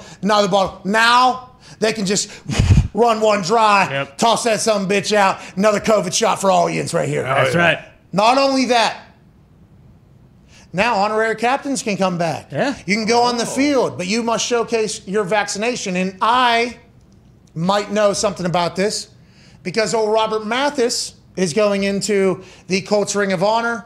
I was potentially invited. In the invite, it says to get on field, you will, because of the NFL, have to provide blah, blah, blah. So that protocol, I don't know if that's new. I don't know if that has been around because I got that email like a week and a half ago, 2 weeks ago. I don't know if it's just updated or they knew this was potentially coming or whatever the case. But that whole must wear masks indoors, no matter where you are at all times, here we go. Now things are about to start picking up. Zito says there's 2 more tweets. The updated NFLPA COVID protocols also now require fully vaccinated players and staff to undergo bye-week re-entry testing anytime the club has 3 or more days off. Lastly, the protocols for fully vaccinated individuals to test out and return early after a positive test were tweaked, but basics are the same. Asymptomatic for 48 hours, 2 negative tests 24 hours apart, return approved by club physician, otherwise back after 10 days. So this will be Nick Chubb's situation is currently happening here. Yeah. He would have to be asymptomatic for 48 hours and have a negative between both of them, and Nick Chubb's not going to be the last one. This is going to happen a lot as the year continues to go, and now that the mask protocol has been tweaked, and now I think they're doing that because maybe in their research they found out that Aaron actually didn't break any of the protocols, and you're like, well, that fucking can't be the case. So they said, hey, bang, we're going to go ahead and tweak the protocols here to get it aligned. Now we got a new world, and allegedly the NFLPA also had to agree to this, so here we go. Let's keep this thing rolling. I guess COVID will never, ever die. It'll always be a conversation, and it seems like the NFL is making sure that is the case. So I assume now through this we're gonna, if Aaron's talking to the press after the game on Sunday, he's gonna be wearing a mask at the podium. Or I know they've said if people are unvaccinated, they would just do all their media through Zoom. If he's let's say he's doing a Zoom from the facility, is he gonna be masked in the Zoom in that room tucked away in the back corner of Lambeau? Well, he's indoors, right, on NFL things, so you would think that he would have to. So if he goes outside, Can he do a Zoom call outside from the back of a pickup truck? Oh yeah, with no mask. Ooh, the or same his one, golf cart, or his golf cart, or his golf cart that the draft Bakhtiari got for him as a gift whenever he came back this offseason. Hey, is he back this week? I don't know. I was going to ask. I actually, in my head, I just said, how did I not ask about fucking Bakhtiari? That is bad journalism. That's on me. Go ahead, Diggs. But, Aaron, now an Immunicorn, does he get treated as a vaccinated player? I think testing-wise, testing-wise, he doesn't have to test, I don't think, for 90 days. But I think all the other protocols. Well, that's bullshit. Still follow. He has to be treated, yeah. It's wild time to be alive. Seems like we're right in the middle of it, which is good news. Yep. We're the right people, aren't we, AJ? We're the people that should be. We are fair and balanced, as you say. What's that lube bucket they were talking about? You clown. Huh? What's the lube bucket they were talking about? That's exactly what they mean. That's for lifting. Ben. Lifting, I think. The chalk bucket is for the weight room. Oh, I thought I saw lube bucket. Lube, it did say lube. Like probably in the training room, you know, they have like the big jars of balm, like icy hot, that maybe multiple people can scoop their hand in and use. It's not just shared water bottles that are back. So are shared chalk buckets, balms, lotions, gels. So this is trainers. This is all to make the trainers' lives much easier. Yeah. Because if the trainers have to use different whatever, you know, because there's I don't know if that was the Roethlisberger rule. All right. The big. You just buried your own quarterback. You wouldn't expect that, but that's what this show is. It's starting by fair. Script strength is What is that thing that you get if you're? He does need to maybe get back on it. But what the ultrasound? Gun? No, no, Biofreeze? ultrasound. Yeah, ultrasound. You're right. People get ultrasound. Ultrasound. Is that's for The jelly? pregnancy? But that gel, that gel You that apply before and then the amount that is used in training rooms is a lot. That is used a lot in training rooms a lot of tubes. for rehab and everything like that. But they would have to use individual tubes, I guess, for each individual player because the COVID protocols. I'd assume some athletic trainers said, "Hey, listen, we are trying, okay, but you are requiring that I can't use insert name of player one's tube, even though this guy's tube is out." We can't use. Is there any way we could potentially change this? Well, at this point we don't know. I wonder how long they've been pitching these changes, and then now here we are going into week 10 where they're like, all right, you got it, we'll change it. You know? Yeah, I mean, that's the thing. Like the people that are trying to, like, follow these protocols and the rules, the trainers and doctors and everybody, they're dealing with it day to day. And you know, those guys, they get in there at 4:30 in the morning because people come in, need treatment before meetings, before practice, so they are still dealing with all the normal stuff, and then all this on top of it. They're trying to make sure they're doing the right thing. Yeah, everybody needs to remember that whenever you see a meme or a GIF about the water girls or water boys of the NFL getting paid a certain amount of money, and they go, I could do that shit. It's like, all right, well, you will have to do that. Then you're also just going to have to eat shit for about 13, 14 hours a day. Mm-hmm. Put that on repeat for 6 months. Everybody's mad at you. You have to get everything right. And then, by the way, on Sundays, maybe you'll get a chance to squirt a bottle of water. Yeah, maybe that'll happen. Those hours are insane. And you have to have great, obviously your work ethic has to be amazing to be both equipment manager and athletic trainer in the NFL, because this is the NFL. You have to have a great personality though.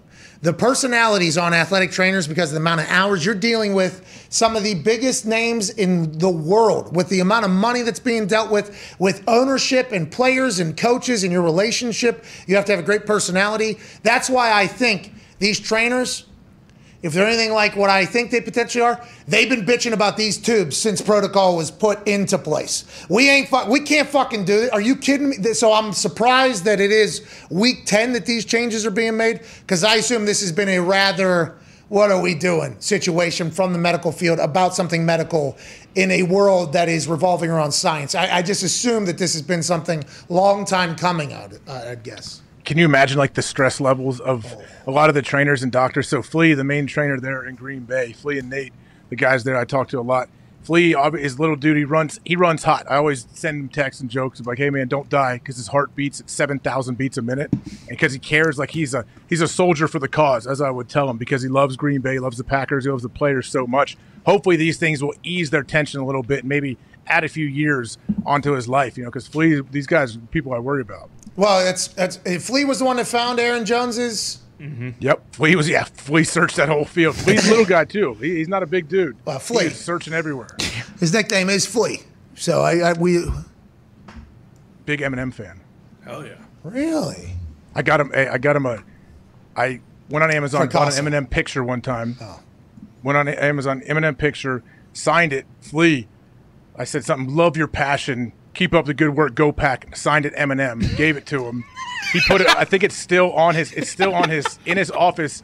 And I text him randomly to ask him how many guys really think it's real. Like, guys will go, okay, Flea, all right, I see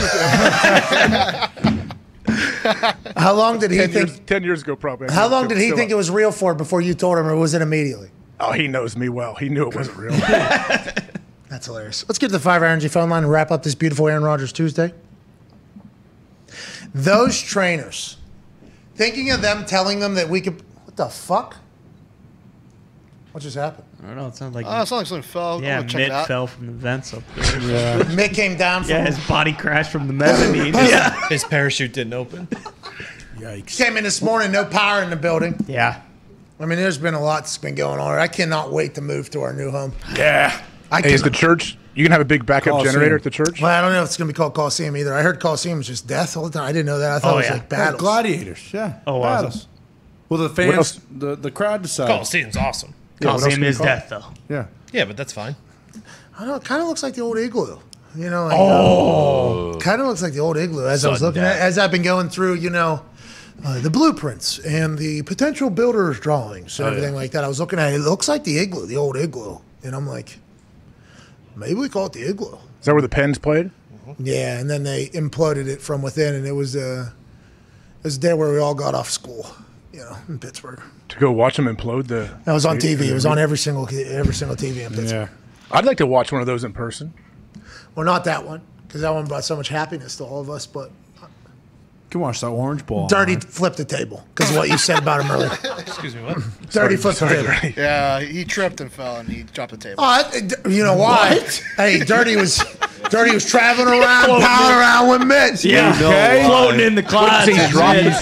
Hey, Dirty, fucking keep an eye on the road, pal. The bills have gone up since he showed up to the office. Jeez Louise. He's doing carrying tables around. He doesn't have matter. a desk right now. Hey, he makes great fucking graphics, though. It's not. Yeah.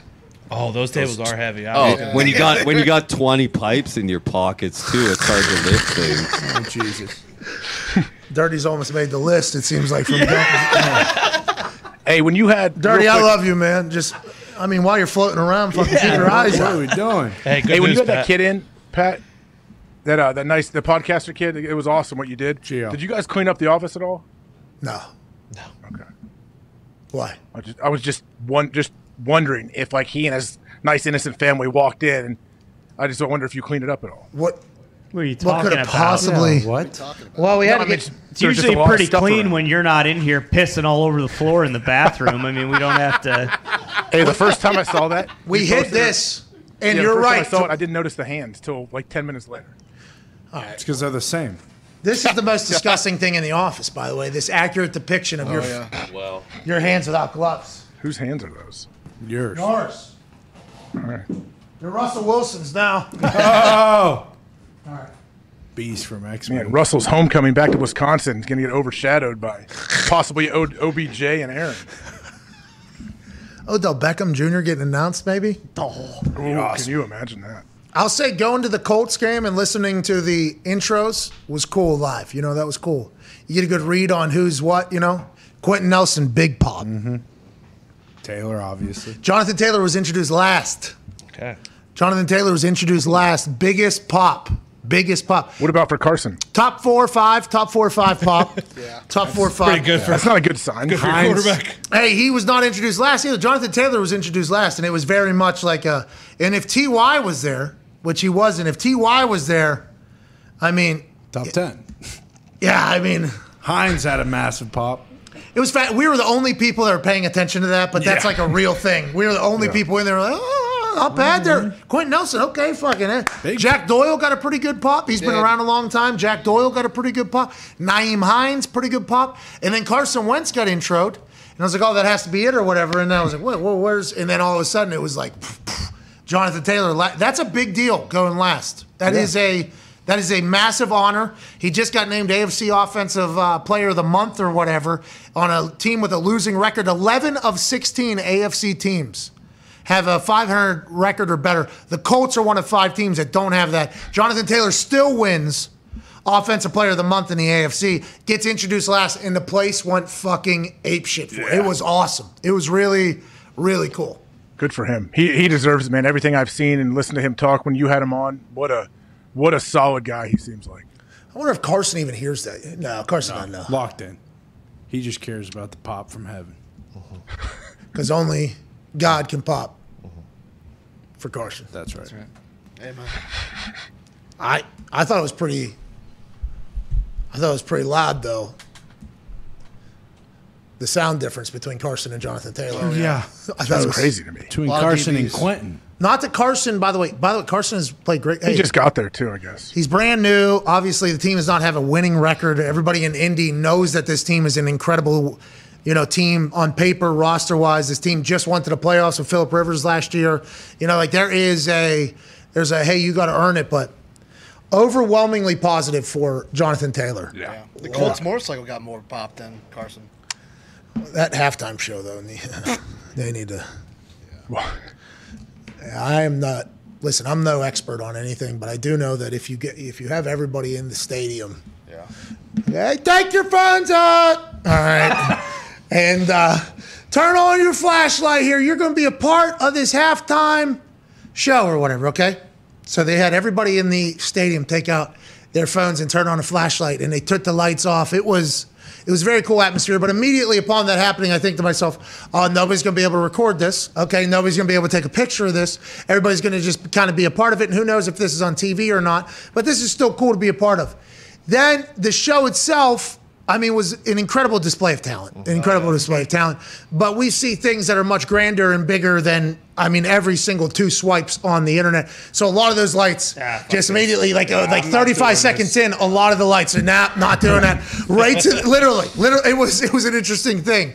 I looked around and just saw lights just go from lit up to, we're not, I'm going to check my hair. What are the stats too? I don't know what stats are. That is kind of what happened, but I think the drumline did kill it. Yeah, they did well. Yeah. They got to give out free corn dogs to everybody next time. Jackie. That's a good idea. Let's go to the 5-hour energy phone line. It was a fun experience of going to the game, but I feel like I pay attention to things much differently than everybody else. And that's Is it possible because of Carson's vax status that he may get less of a cheer? Nah, I there may be some people in the stadium realize that are he's like, a I can't bobcat guy, feel. not a deer guy, and they're fucking sick and tired. It of might be the John Deere situation. Yeah, a lot of people definitely know he's not a John Deere guy. Oh, here in Indy? Here in Indy, dude? You kidding me? Big massive. Don't stop doing the glasses. Bro, is that a green tractor? No, it's not. Is that fucking John? What's he like, Kubota? No, he's a fucking bobcat guy. Bobcat. Listen, maybe in the animal hierarchy, bobcat can take down a deer, but ain't nothing run like a fucking deer on the farm, pal. Bingo. That's right. Yeah. No, I did not know if that's true because I have never run either of the equipment on farm. Well, deer's in some hot water right now, too. Apparently, there's some greedy corporate fat cats up there. So, is it about the seeds? Because I'll tell you what, I've been learning about these seeds that they've been doing. I the think, seeds they've been creating. I think some of the workers want a little bit more of a pay Inflation. increase. Yeah, and they basically just said, hey, fuck you guys. Your grunts, get back on the line. And they said, okay, we're going to go on strike then. Oh, they go on strike and say I thought they gave in. Who, John Deere? I thought John Deere at least gave him a little bit of what they wanted. Well, if it runs like a deer, then her eyes light up. They might have. I don't know. Couldn't tell you. I just know nothing runs like a fucking deer. She thinks my tractor's sexy. It really turns her on. Still on strike 2 days ago. Sorry, they haven't given Stairs. And that me. Supply chain. Well, I'm chugging along. So is that why we can't get any fucking John Deeres for Christmas? Yeah. Why don't John Deere pay their people a little bit more money so those fucking deers can continue to take the tractor another round, another round, another round. How come, huh? Let's go ahead. No, I've been asking the same question. Come on, John. Bobcat ain't doing that. Oh, Bobcat don't have to make any because ain't nobody buying them. So they ain't worried about any of the work over there. John Deere, save Christmas. Save the farmers. John Deere, pay your employees. Come on, dear. Come on, dear. Come on, John. A lot of people ask about my knowledge about country, growing up in... Yeah, do you listen to much country? Seems like it. I went to school at West Virginia. I've lived in Indiana. Hell yeah. I think I've been around some situations that could potentially educate me on the finer things of farm life. But I myself could have never fucking done it. Yeah. I feel like I know it now, but I know a little bit about it. I could have never accomplished it. I have no idea how they do it. The amount of grit, the competitive stamina that you Consistency you have to have too. the stamina of just every day, hey, this shit ain't gonna do itself. Every single day. And then you don't get paid off right now. You get paid off. You're such a forward. I have no idea how they do it. It's a peaceful job, though. I don't think so. No. I guess there's peaceful moments. I guess when you get to see the field and everything like that, and you're by yourself, and I assume a lot of the people that are farming right now that listen or watch this show will say, like, this is my calling, this is what I'm supposed to be doing. But there is all chaos that breaks loose whenever with the fucking shit, whether it's John Deere or any of the other stuff. When you're dealing with animals, right? I mean, there is something that's going to go on. And relying on weather. That's the biggest part. What? Because rain makes corn. Corn makes whiskey. Whiskey makes my baby. Get a little frisky. Yeah, you're waiting on Mother Nature to do her thing, and Father Time only has so much time because it needs to be knee-high by the 4th of July. That's right. And Bill Gates is buying up all your land. Not just Bill, I don't think. Nope. I think it's a lot of people. There's others? I think there's a lot of people investing in a lot of land, yeah. They ain't making more of it. Well, and also, there's a potential generation. Dubai is. Well, they are just creating a country over there. It's incredible. If you have all the oil money in the world, what you can do, I guess. That is very impressive. But the land, the generation of me, like I'm actually talking about me, but also the generation of me and other, I think a lot of people are realizing that maybe the generational farmers aren't as many as they once were. You know, so I think a lot of people that are potentially investment people or banking people or have a lot of money know that they can go into farmers that they maybe were never able to convince to get rid of the farmland and say, hey, how about this? You don't have to do any of this work. You're rich forever. And we just get your, I don't know, 10,000 acres or whatever. And they're like, deal, fucking take it. And then all of a sudden, 2 million square foot Amazon fucking thing has popped up in the middle of nowhere, in the middle of Indiana. And it's just like, okay, here we go. This is how it goes. That seems to be happening, I think, across a lot of farmland. But we need those farmers out there. And we need our fucking John Deere. That's right. We do. Thank you, farmers. Thank you, farmers. Thank you, farmers. Thank you, farmers. We Hey, also John May. need a place to store the billionaires' robot drone army. Oh, come on. What? Those Amazon warehouses will eventually house drone armies. Well, they're very close to us, so let's hope that they don't want to piss near they sleep. They're just going to chop off the packages, right? Yeah. That's all they're going to do. Yeah. What about the dogs? Why? What about With They're going to sniff out COVID. No. Oh, you're talking about the cannon dogs? Yeah. We don't need to talk about it. They aren't in Indiana. I don't know. Let's go, I'm sure they're folks. somewhere. What? Huh? What's your mayor's name again? Hogsett. Where's he been? Is he all right? Checking. Deep in the weeds, probably. Is he with Fouch? I don't know. Things have turned around, though, down here. I mean, potholes are worse than they've ever been. Construction is Seems like terrible. the city is opening up. Construction's because of the pothole. It doesn't seem like, I don't know if the mayor handles the construction, by the way. I don't think so. But whoever is handling it City planner. is a terrible forward thinker. Is it normal for like when they're redoing highways to just like blow them up with dynamite and just leave it there and say we'll get around to it eventually? Because that seems to be going on around us. On a very heavily used highway? Yeah. He was at the Colts game. It does seem to be the new trend. Is this road is used by everybody in the city. Let's go ahead and detonate it. Yeah. And then guess what? We'll give them an alternative over here and just have them stare at the detonation for, I don't know, 8, 9, 10, 11 months with no work being done. Yeah, and it'll be perfect because this is going to turn into a bottleneck. There's going to be a lot of accidents around here. It's going to take you a long time to get home. No matter what time you leave, everyone's going to love it. I don't think that's the mayor. Okay. But somebody did do that. That was somebody's decision. I want answers. It's that infrastructure you were talking about earlier. No, I think it's a different bill. This has been done for the last 10 months. I don't know what this $1 trillion is going to be used, but hopefully it will be for the road that everybody uses in Indiana being detonated and maybe getting fixed again. That'd be nice. How about the road? We're using like shoulders now of roads because they're blowing things up and fixing other roads, very important roads. They could have done this during the quarantine. Instead, they decided to start it immediately upon the world going back to work almost here in Indiana. Yep. The roads are so bad with potholes, okay, naturally, let alone whenever you bottleneck everybody into one lane or whatever. These roads are the moon. And these are highways. Yeah. Oh, yeah. It's like it is. There's not even anywhere that you could potentially miss it at. It is a problem. So it is state and local government. So I'm guessing that's Hawkset. No, I don't think the mayor is in charge of that. But he probably put whoever's in charge. He put them there. Yeah. No, like Indiana Department of Transportation is probably who that is, right? Wouldn't that run through the state if it's a highway? I would assume so. Hawkset, I think. Anything on the highway. It is all state. comes back to Hawkset. But the stuff in the city, I think, is in. Man, I don't know anything about anything. I don't know shit about fuck, but I'll continue to ask questions and act Dang like you, Hawkset. That's right. Let's go to 5. Can we just open a road? Yeah. Open it up. Please. Just open a road. Let us drive. Make it easy. Or maybe, I mean, I hate to do it, but semis can't go on the highway anymore.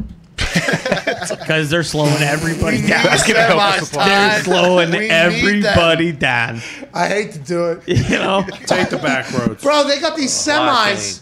They're driving through the back roads to get to these fucking 2 million square foot. The semis in God India. bless them, by the way, for those tight turns. Not just there. Our highways, too, are one lane with literally these trucks. All 18 wheels on these highways are just going brr, brr, brr, brr, brr, brr, brr, and they have to go slow because they're almost getting rattled into the barriers. Tipping over. And then as they go slow, everybody's behind them like, get the fuck on here. And then they have to exit that road. And then they have to go on some country roads that have never been used by anything other than maybe a John Deere or two for 45 years. Now it's like, no, 18-wheeler after 18-wheeler. These drivers have to fucking hate Indianapolis, Indiana. Big I feel time. bad for them. I do too. Don't, because one of these days, one of those semis is going to open up and 15 robotic dogs with 50 cows mounted on the back are going to jump out and run wild. It's possible. True. It's very animated. Everybody wants me on these primetime political shows. Oh, Hawkset. Who's that, Wolf Blitzer? That'd be awesome. Don Lemon? We got Tony Correnti this weekend. Jaguars. Oh, yeah. Good luck. Fucking fire him, dude. He's a- hip checking players. Done dude. with it. Are players allowed to hit him back? He's like the ref in Mr. What's that, Billy Mass? The fuck? Might help. Mr. Deeds? Might help Carson, though. People have asked me to go on these political shows, though. What are they thinking? They know nothing. Situation room? Nah, Wolf Blitzer did not ask me. Maddow? I'm not going to get into who asked me and who didn't ask me. Okay. Come on. Tucker? It was not Rachel nor Tucker, though. Damn it. Good morning, Indiana. They haven't asked me. Come on, that would be a yes. Okay. But the political. Kimmel is a late night show host. He's not political. Because it seems like when I saw. Hey, they're having me come on there to dunk on me, right? Yeah. Yeah, that's what they're coming on. No. AJ, shut up, Setting dude. you up. You don't know. It's a setup. It does. To It dunk feels on you, like what do you it's mean? a What do you have setup. to worry AJ about? knows. What do you Well, get dunked on? they're going to ask me a question about something they know immensely more about. And then I'm going to give an answer, and then it's going to be like, well, see, I can understand how you thought that, but boom, boom, boom, boom, boom, boom, boom, boom. And then I'm on the side of the screen that makes it to the internet going, okay, cool, dog. You know what I mean? Like, I don't know if I'm the guy that should be going in there, but I've been getting a lot of requests. I don't know what aura I have given off. Get the tank top guy. We're going to dunk on him. Exactly. AJ goes on all these other shows. Maybe he's the guy. Sure. Well, AJ, maybe you should go. I'll forward these emails. Nah. I've been shutting down. People don't ask me to come on political shows, but other sports stuff. It was crazy. Would you like to come on? Blah, blah, blah. And I'm like, oh, let me Google who this person is. Oh, shit. This is a real. Tubin. You should go on with Tubin if he asks you. Tubin's the guy that did the thing on the Zoom? Smacking his balloon. Yeah. Come on. Not to be confused with Zubin, who is back. Eviscerating. Not Zubin. Not Zubin, but Tubin. Where is Zubin? Is he back? He's back. He's all Good the for way him. back. Oh, dude. He's Lubin crushing. Tubin, though. It was not Lubin Tubin. Hey, if Tubin did ask you to go on, you have to do his show. Bro, I don't want to do any of those shows. As soon as you get into that, it just becomes. Well, he can't dunk on you because you Yeah, have something you you got continue to fall back on. Are you the guy that's beating your shit on a Zoom? All right, now we're going to commercial break. All right, we don't need me back? Okay. I don't know. That's been happening. It's been a wild existence these last 4 or 5 days. Yeah. Literally. A lot of people are learning about my existence that had never known me, and it's the same process for everybody that gets introduced to it. Everybody hates it early. Some people stick around, don't mind it later. They inevitably leave. But boy, I'm in that stage with a lot of people, them not liking it. And here I am just having a good time, trying my best, drinking a green tea. Hell yeah. Talking about the ball. What? Got 2 proper bets in last night. Yeah. took a lead over AJ on our weekly stand. Yeah, I mean, here I am having a good old time. I'm serious. I'm getting that audit done for sure. Don't. You don't need the audit. Anything, dude. Trust us. Just trust us. Dude. Yeah, let me trust you. You try to sneak. You try to say you got two points, and I got -1 when I clearly won, and we tied last night. Okay, I mean, I don't know. Yeah, you're lucky that's all that happened. Stats say a lot of things, AJ. What else could have happened, Nick? We could have kicked your ass. Could have drove over to Weckstein's house. Yeah. Get him. Walked over to your house and beat you up. You guys would have showed up at my door. With a bat. You know what time it is? I'm taking 2 tonight. Get out of here. I'm taking 2 tonight. Get out of the way, Axel. We'll get your dad. Axel, fucking, where's your dad? Let the boy watch. Yeah, tell your dad I'm taking 2 tonight, whether he likes it or not. Imagine AJ opening the door, seeing me like this, laughing, and then grabbing the bat. Oh, no.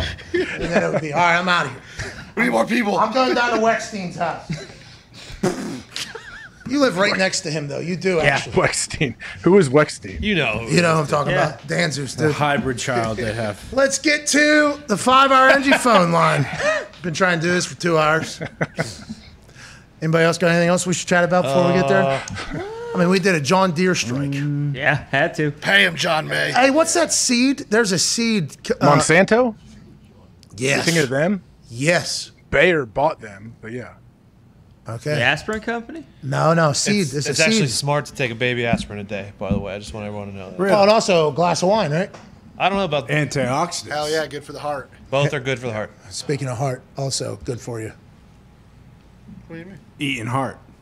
What? What? Is that what you were saying? The fuck?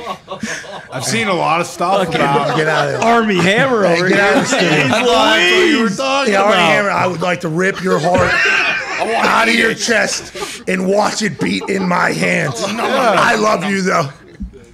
Is that what you were talking about? I've seen this ripped up yolk guy who's eating like bull testicles and raw meat. Those are Blue Mountain oysters. Yeah, that's Sure. right. People eat heart. People eat the hearts of animals all the Eating time. liver. Yeah, like horses.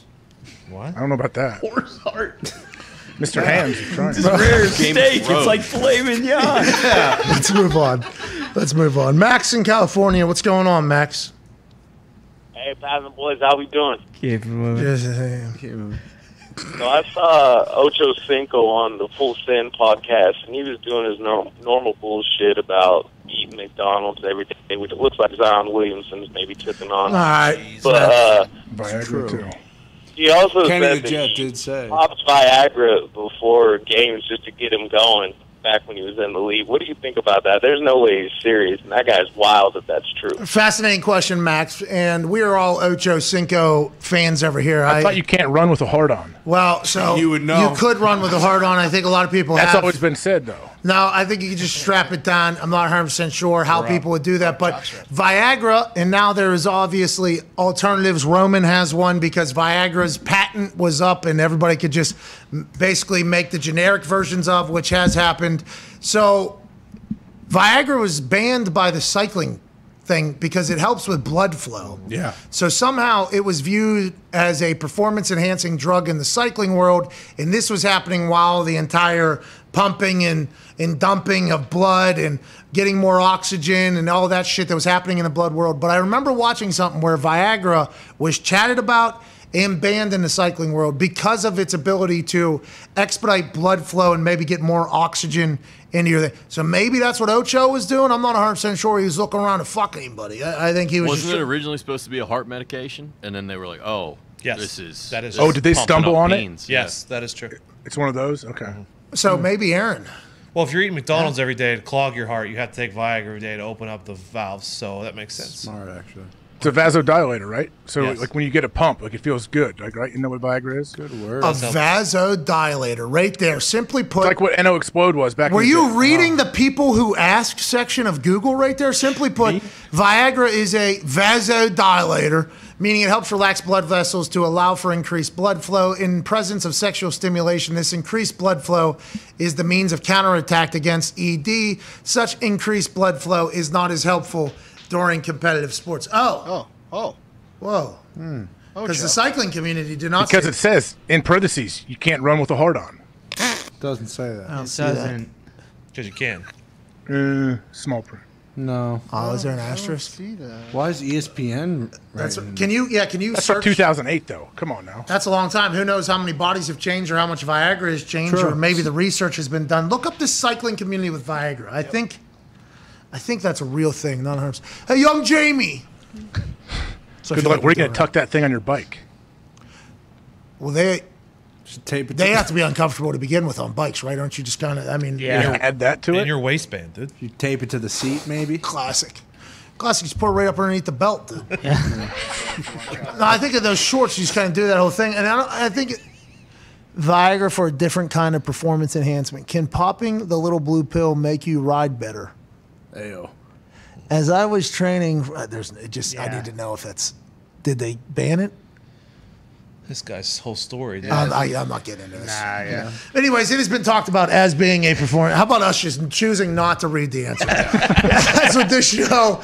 That's what this show Hey, but has. Chad Johnson felt like it helped him, so therefore it helped him. So, and it's not on a banned list from the NFL, so he can do whatever he wants. Let's go to Casey in California on the 5-Hour Energy phone line. Go to 5hourng.com. Use promo code McAfee to receive 10% off your order. We're in the midst of 23 straight days of football. Oh, yeah. Grab some 5-Hour Energy to stay alert through all the action. Go to 5-Hour Energy's website to find over 15 flavors to choose from, with flavors like watermelon, tropical burst, cherry, peach mango, and more. There is literally a flavor for everyone. Use promo code McAfee to receive 10% off your order. Let's go. Here we go. I love those little shots, man. Love 5-Hour. So quick.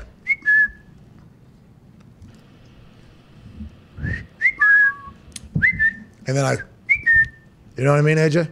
I like to sip on it. It takes me 5 hours to drink one of those little ones. Oh, smart. Save up all the minutes. Save up all the minutes. Smart. I used to drink like half of it and be like, I'm going to need these last 2.5. Yep. At some point here. You know, I feel like I drank 4 of these hours. You want an hour? Well, that's backwash. No, I drank it. Fuck you. I'll take the other hour. There's a lot of that, yeah. Are you guys that sips your shots? You sip your shots too? No. I mean, if it's a shot, you're going to take a shot. So when you get down in the chop house. Oh, yeah. Sent you a picture. I know. That was awesome. You went to Dave. I was like, there it is. I've never seen it before. It was downtown. Did you guys go in there after the Dave Matthews concert, or did you stay away from it? Is it locked down? Is it a scene of a crime? I don't know. I honestly, no, I'm sure it's open. I'm sure it's doing well. There's no crime. What if you right? walked in there and you were like, hey, listen, I need 2 of Urban's fingers of scotch. All right, enough. I'm sure there's plenty of jokes going around that place. Is it open still? That has to be. Why would they close it? It's probably as packed as ever. They roped off the bar, I heard, where that happened. I would hope Urban's maybe a celebrity They should bartender. build a this week. statue there. Just have a bronze statue of Urban sitting there So others can come in and get a photo. Yeah, with his fingers how they were, and you can. With maybe it's. It's a good idea. You can even have like Urban season, you know? Oh, yeah. Because, you know, when the holidays come around, Christmas comes around, there's always like a Santa in the mall. Yeah. Sure. Oh, yeah. And the Easter Bunny. He's going to sit on his lap. Yeah. Stop by the Chop House. Urban statue will be at the Chop House in the same exact seat that he was in when the video was out for the next 3 weeks. Be $21 a family. They'd make a killing. Like a wishing well. I'd go over there. I'd drive right over there right now. They make it to a trademark and never take the building down. Historical landmark, yeah. Yeah, not trademark. Landmark? Yeah. Make it into a trademark. They trademark it too. Hey, they can historically trademark that landmark if they needed to. They need to. It would be historic if they trademarked that landmark. Oh, yeah. Let's go to Casey in California. What's going on, Casey? Hello. Hey, Casey, were you Finally. Hey, Casey. Finally. Listen. All right. Listen, I've been here the whole time, too. Listen, I've had a tough time as well, if it means anything. Casey, were you in a mask getting coffee this morning in California and Los Angeles? And do you potentially have brown hair? Hell no. Okay. All right. I have 4 items I want to review with you guys. Sure it's not 8? Get rid of them. You can take my comments and after I hang up, so you don't have to respond right away. Okay, hold on, Casey. 1 second here. Mitt wrote, normally Mitt, you know, the sentences that are underneath people's names. Yeah. Little concise, little quick. Sure. This one says, he calls into ESPN shows and gets hung up on all the time when saying anything positive. So Yes. Mitt was trying to let me know, hey, this guy gets hung up on all the time, I think, which, by the way, Mitt, good work. Hey, thank you, Mitt. Casey, I'm not going to hang up on you, though, because you've been waiting around a long time. I can't wait to hear what you guys say. 4 things. Here we go. 1 hour and 58 minutes, to be exact. Okay. Thank you. My first. All right, I don't have time. I knew that was. All right, let's go to David in Kentucky. What's going on, David? You got to know. What could the 4 things have been? Hey guys, great show. Hey, look, you're not supposed to be Cronkite or Connie Chung. You guys are doing a good job. The more you guys ask questions, the less we get to hear Aaron Rodgers say his piece. I would like to ask AJ, what about this Cleveland Green Bay game, Christmas Day, and I think Cleveland's going to go up there and hit them in the mouth. In the mouth, boy, David. Good call. All right, good call. Christmas Day. Call. Dude, Casey had so much, dude. Casey, call back tomorrow, bro. I've been here for an hour and 58 minutes, too, if it means anything, Casey. I'm fucking miserable, dude. Let's just get to it. I actually want you to make the show better, Casey. Let's get to it. Can't wait to hear Casey call back in California. David in Kentucky, he had a lot on his mind. He said, hey, listen, we need to talk about this. The more questions you ask, the less we hear of Aaron. You did great. And now let's talk about Christmas Day 2 months from now. Now, that's going to be the Odell Beckham Jr. fucking revenge game, potentially, if he goes to the Green Bay Packers, if Jordan Schultz of Schultz Report is accurate. Don't you think, AJ? Yeah, it's possible. That would definitely add something to that game, but I didn't know Cleveland's traveling there on Christmas Day and playing, but no, nobody did. That would be. I feel like if Green Bay's defense continues to roll, it's going to be a tough day for the Browns. But they're getting pressure. Like, they look good. There's a chance that this Green Bay defense, if they get hot. Now, we don't know anything about the Chiefs. But if that Green Bay defense gets hot and the special teams can figure it the fuck out, there's a couple things that have to happen. I think awareness is something that has to happen. I know a lot of people are going after Coach Mo potentially for this. Oh, they hired the assistant special teams coach to be the regular special teams coach. That's how it works. Yeah, well, you work your way up. That's how it works, though. Yeah, you're supposed to hopefully find a promotion, especially if somebody else doesn't do it. Coach Mo is a great dude, great coach. You can only work with what you have. In some teams, the roster, the money is spent high, so then the special teams players are coming in sometimes on Wednesday, playing Sunday, being released on Monday. These players that you don't know the names of that are now having to learn something they've never done before, potentially take a punt pass set or maybe cover a kickoff or kickoff return, and they're just trying to earn a job. I think there has to be a lot more concentration on awareness, because that ball hitting that person's foot can't happen. Yeah. That can't happen. The returner can't let that happen, by the way. The returner has to be the one that is in there saying, get the fuck out of the way, because the returner is the eyes for everybody. So I think that can clear up. The snapper and Corey Bojorquez, they can figure it out, right? This week, a lot of reps. He was a new snapper last week. Hopefully they'll be able to figure out so Mason Crosby doesn't have to deal with, a lack of confidence from the holder, balls everywhere, especially in a 21-mile-an-hour gusting stadium, which is not easy for the snapper. They can figure it out. I think there's a couple adjustments that could be made to the special teams to get them a lot better. But if the defense as a whole can play like they played against the Chiefs, with Aaron coming back, Odell potentially being added to that, Devontae Adams, Lazard, MVS, Aaron Jones, A.J. Dillon. Now you guys got a fucking squad. Now you guys got a team. Oh, yeah, Bakhtiari hasn't played yet either. And on the defense, arguably two of both of their best players. Jair Alexander should be coming back. Zadarius Smith. Like, they're still pretty banged up. So if their defense they've been plugging and playing guys all year. So if they can keep playing like they have been, but the special teams is the big. There's a couple of things they could figure out there, I think, personally. I hope, and reps are one of them, but also just like a concentration on something like, hey, let's just get the ball back first. Let's just get the ball back. We got Aaron here. Then let's start adding into things. But the returner has to keep that. The returner's the eyes for everybody. Got to put Cabo back there. Muffed one, too. I think so. Because even when they weren't, like, they're, if you're trying to help out a guy making his first start, they started multiple drives like inside their own 10. Like, you just can't. You can't let balls bounce either. Like the returner, there's a lot of decisions that get made that people don't really give credit to. Like a fair catch, you're like, oh, he just kind of fair catch. It's like, well, could have let that ball drop. And if that ball drops and gets another 30 yards, you're fucked. There's a lot of things you have to keep people away from the ball if that's going to happen. You have to decide whether or not you're going to catch it. You have to count and make sure everybody's on there. There's a lot that the returner has to be the eyes for, but I think you can fix that.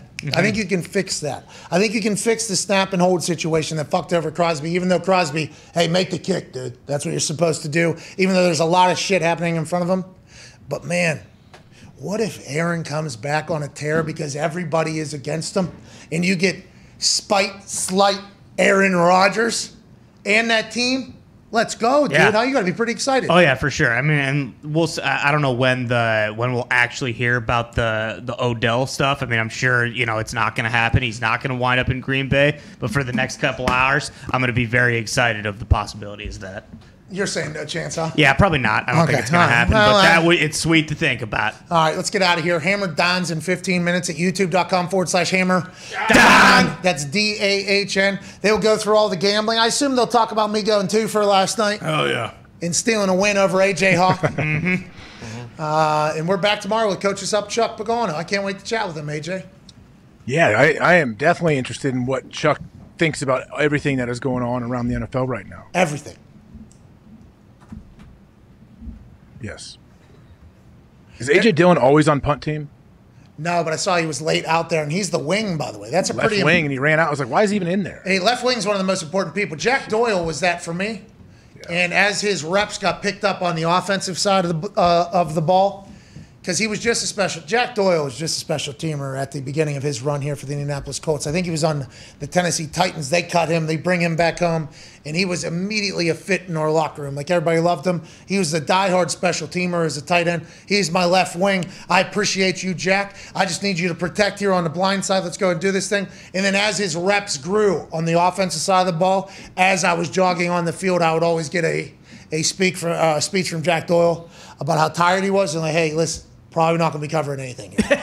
All right, I got you, Jack. Like, we'll get a fair catch. So AJ coming back on the field, I was also a little bit alarmed. I was like, I didn't know, especially at that position. That's a very important. Don't get up and under, especially you come in late, you're panicking. Okay, you take an extra kick slide back. Boop, boop, he goes inside. All you got to do is just sit back one time and then bang up and under, block punt, game over. And that was the way the Packers special teams had been going to. Right. So big shout out to AJ Dillon. I mean, not for forgetting he's on the fucking punt team. Like, let's figure it out, obviously. Yeah. But on the flip side, not making it worse and compounding the issue when he had to be tired from the offensive drive. And once again, that's Coach Mo put him out there because he's potentially the only one that knows how to fucking do that because of maybe players being shifted around and all the thing. Yeah, and I know Coach Mo was big on, like, LaFleur wanted to pull Amari Rodgers from punt, and he said, no, stick with him on his next one. I think he had like a 15-yard return, so I think he does have the pulse of those guys, but yeah, you just got to clean it up. Well, see, got to clean up. Can't be making mistakes, especially this deep into the season. We're going to continue to do that, though. We'll fuck up forever. And we hope you'll join us tomorrow for Coaches Up Chuck. Thanks to Aaron. Thanks to you, AJ. Boys,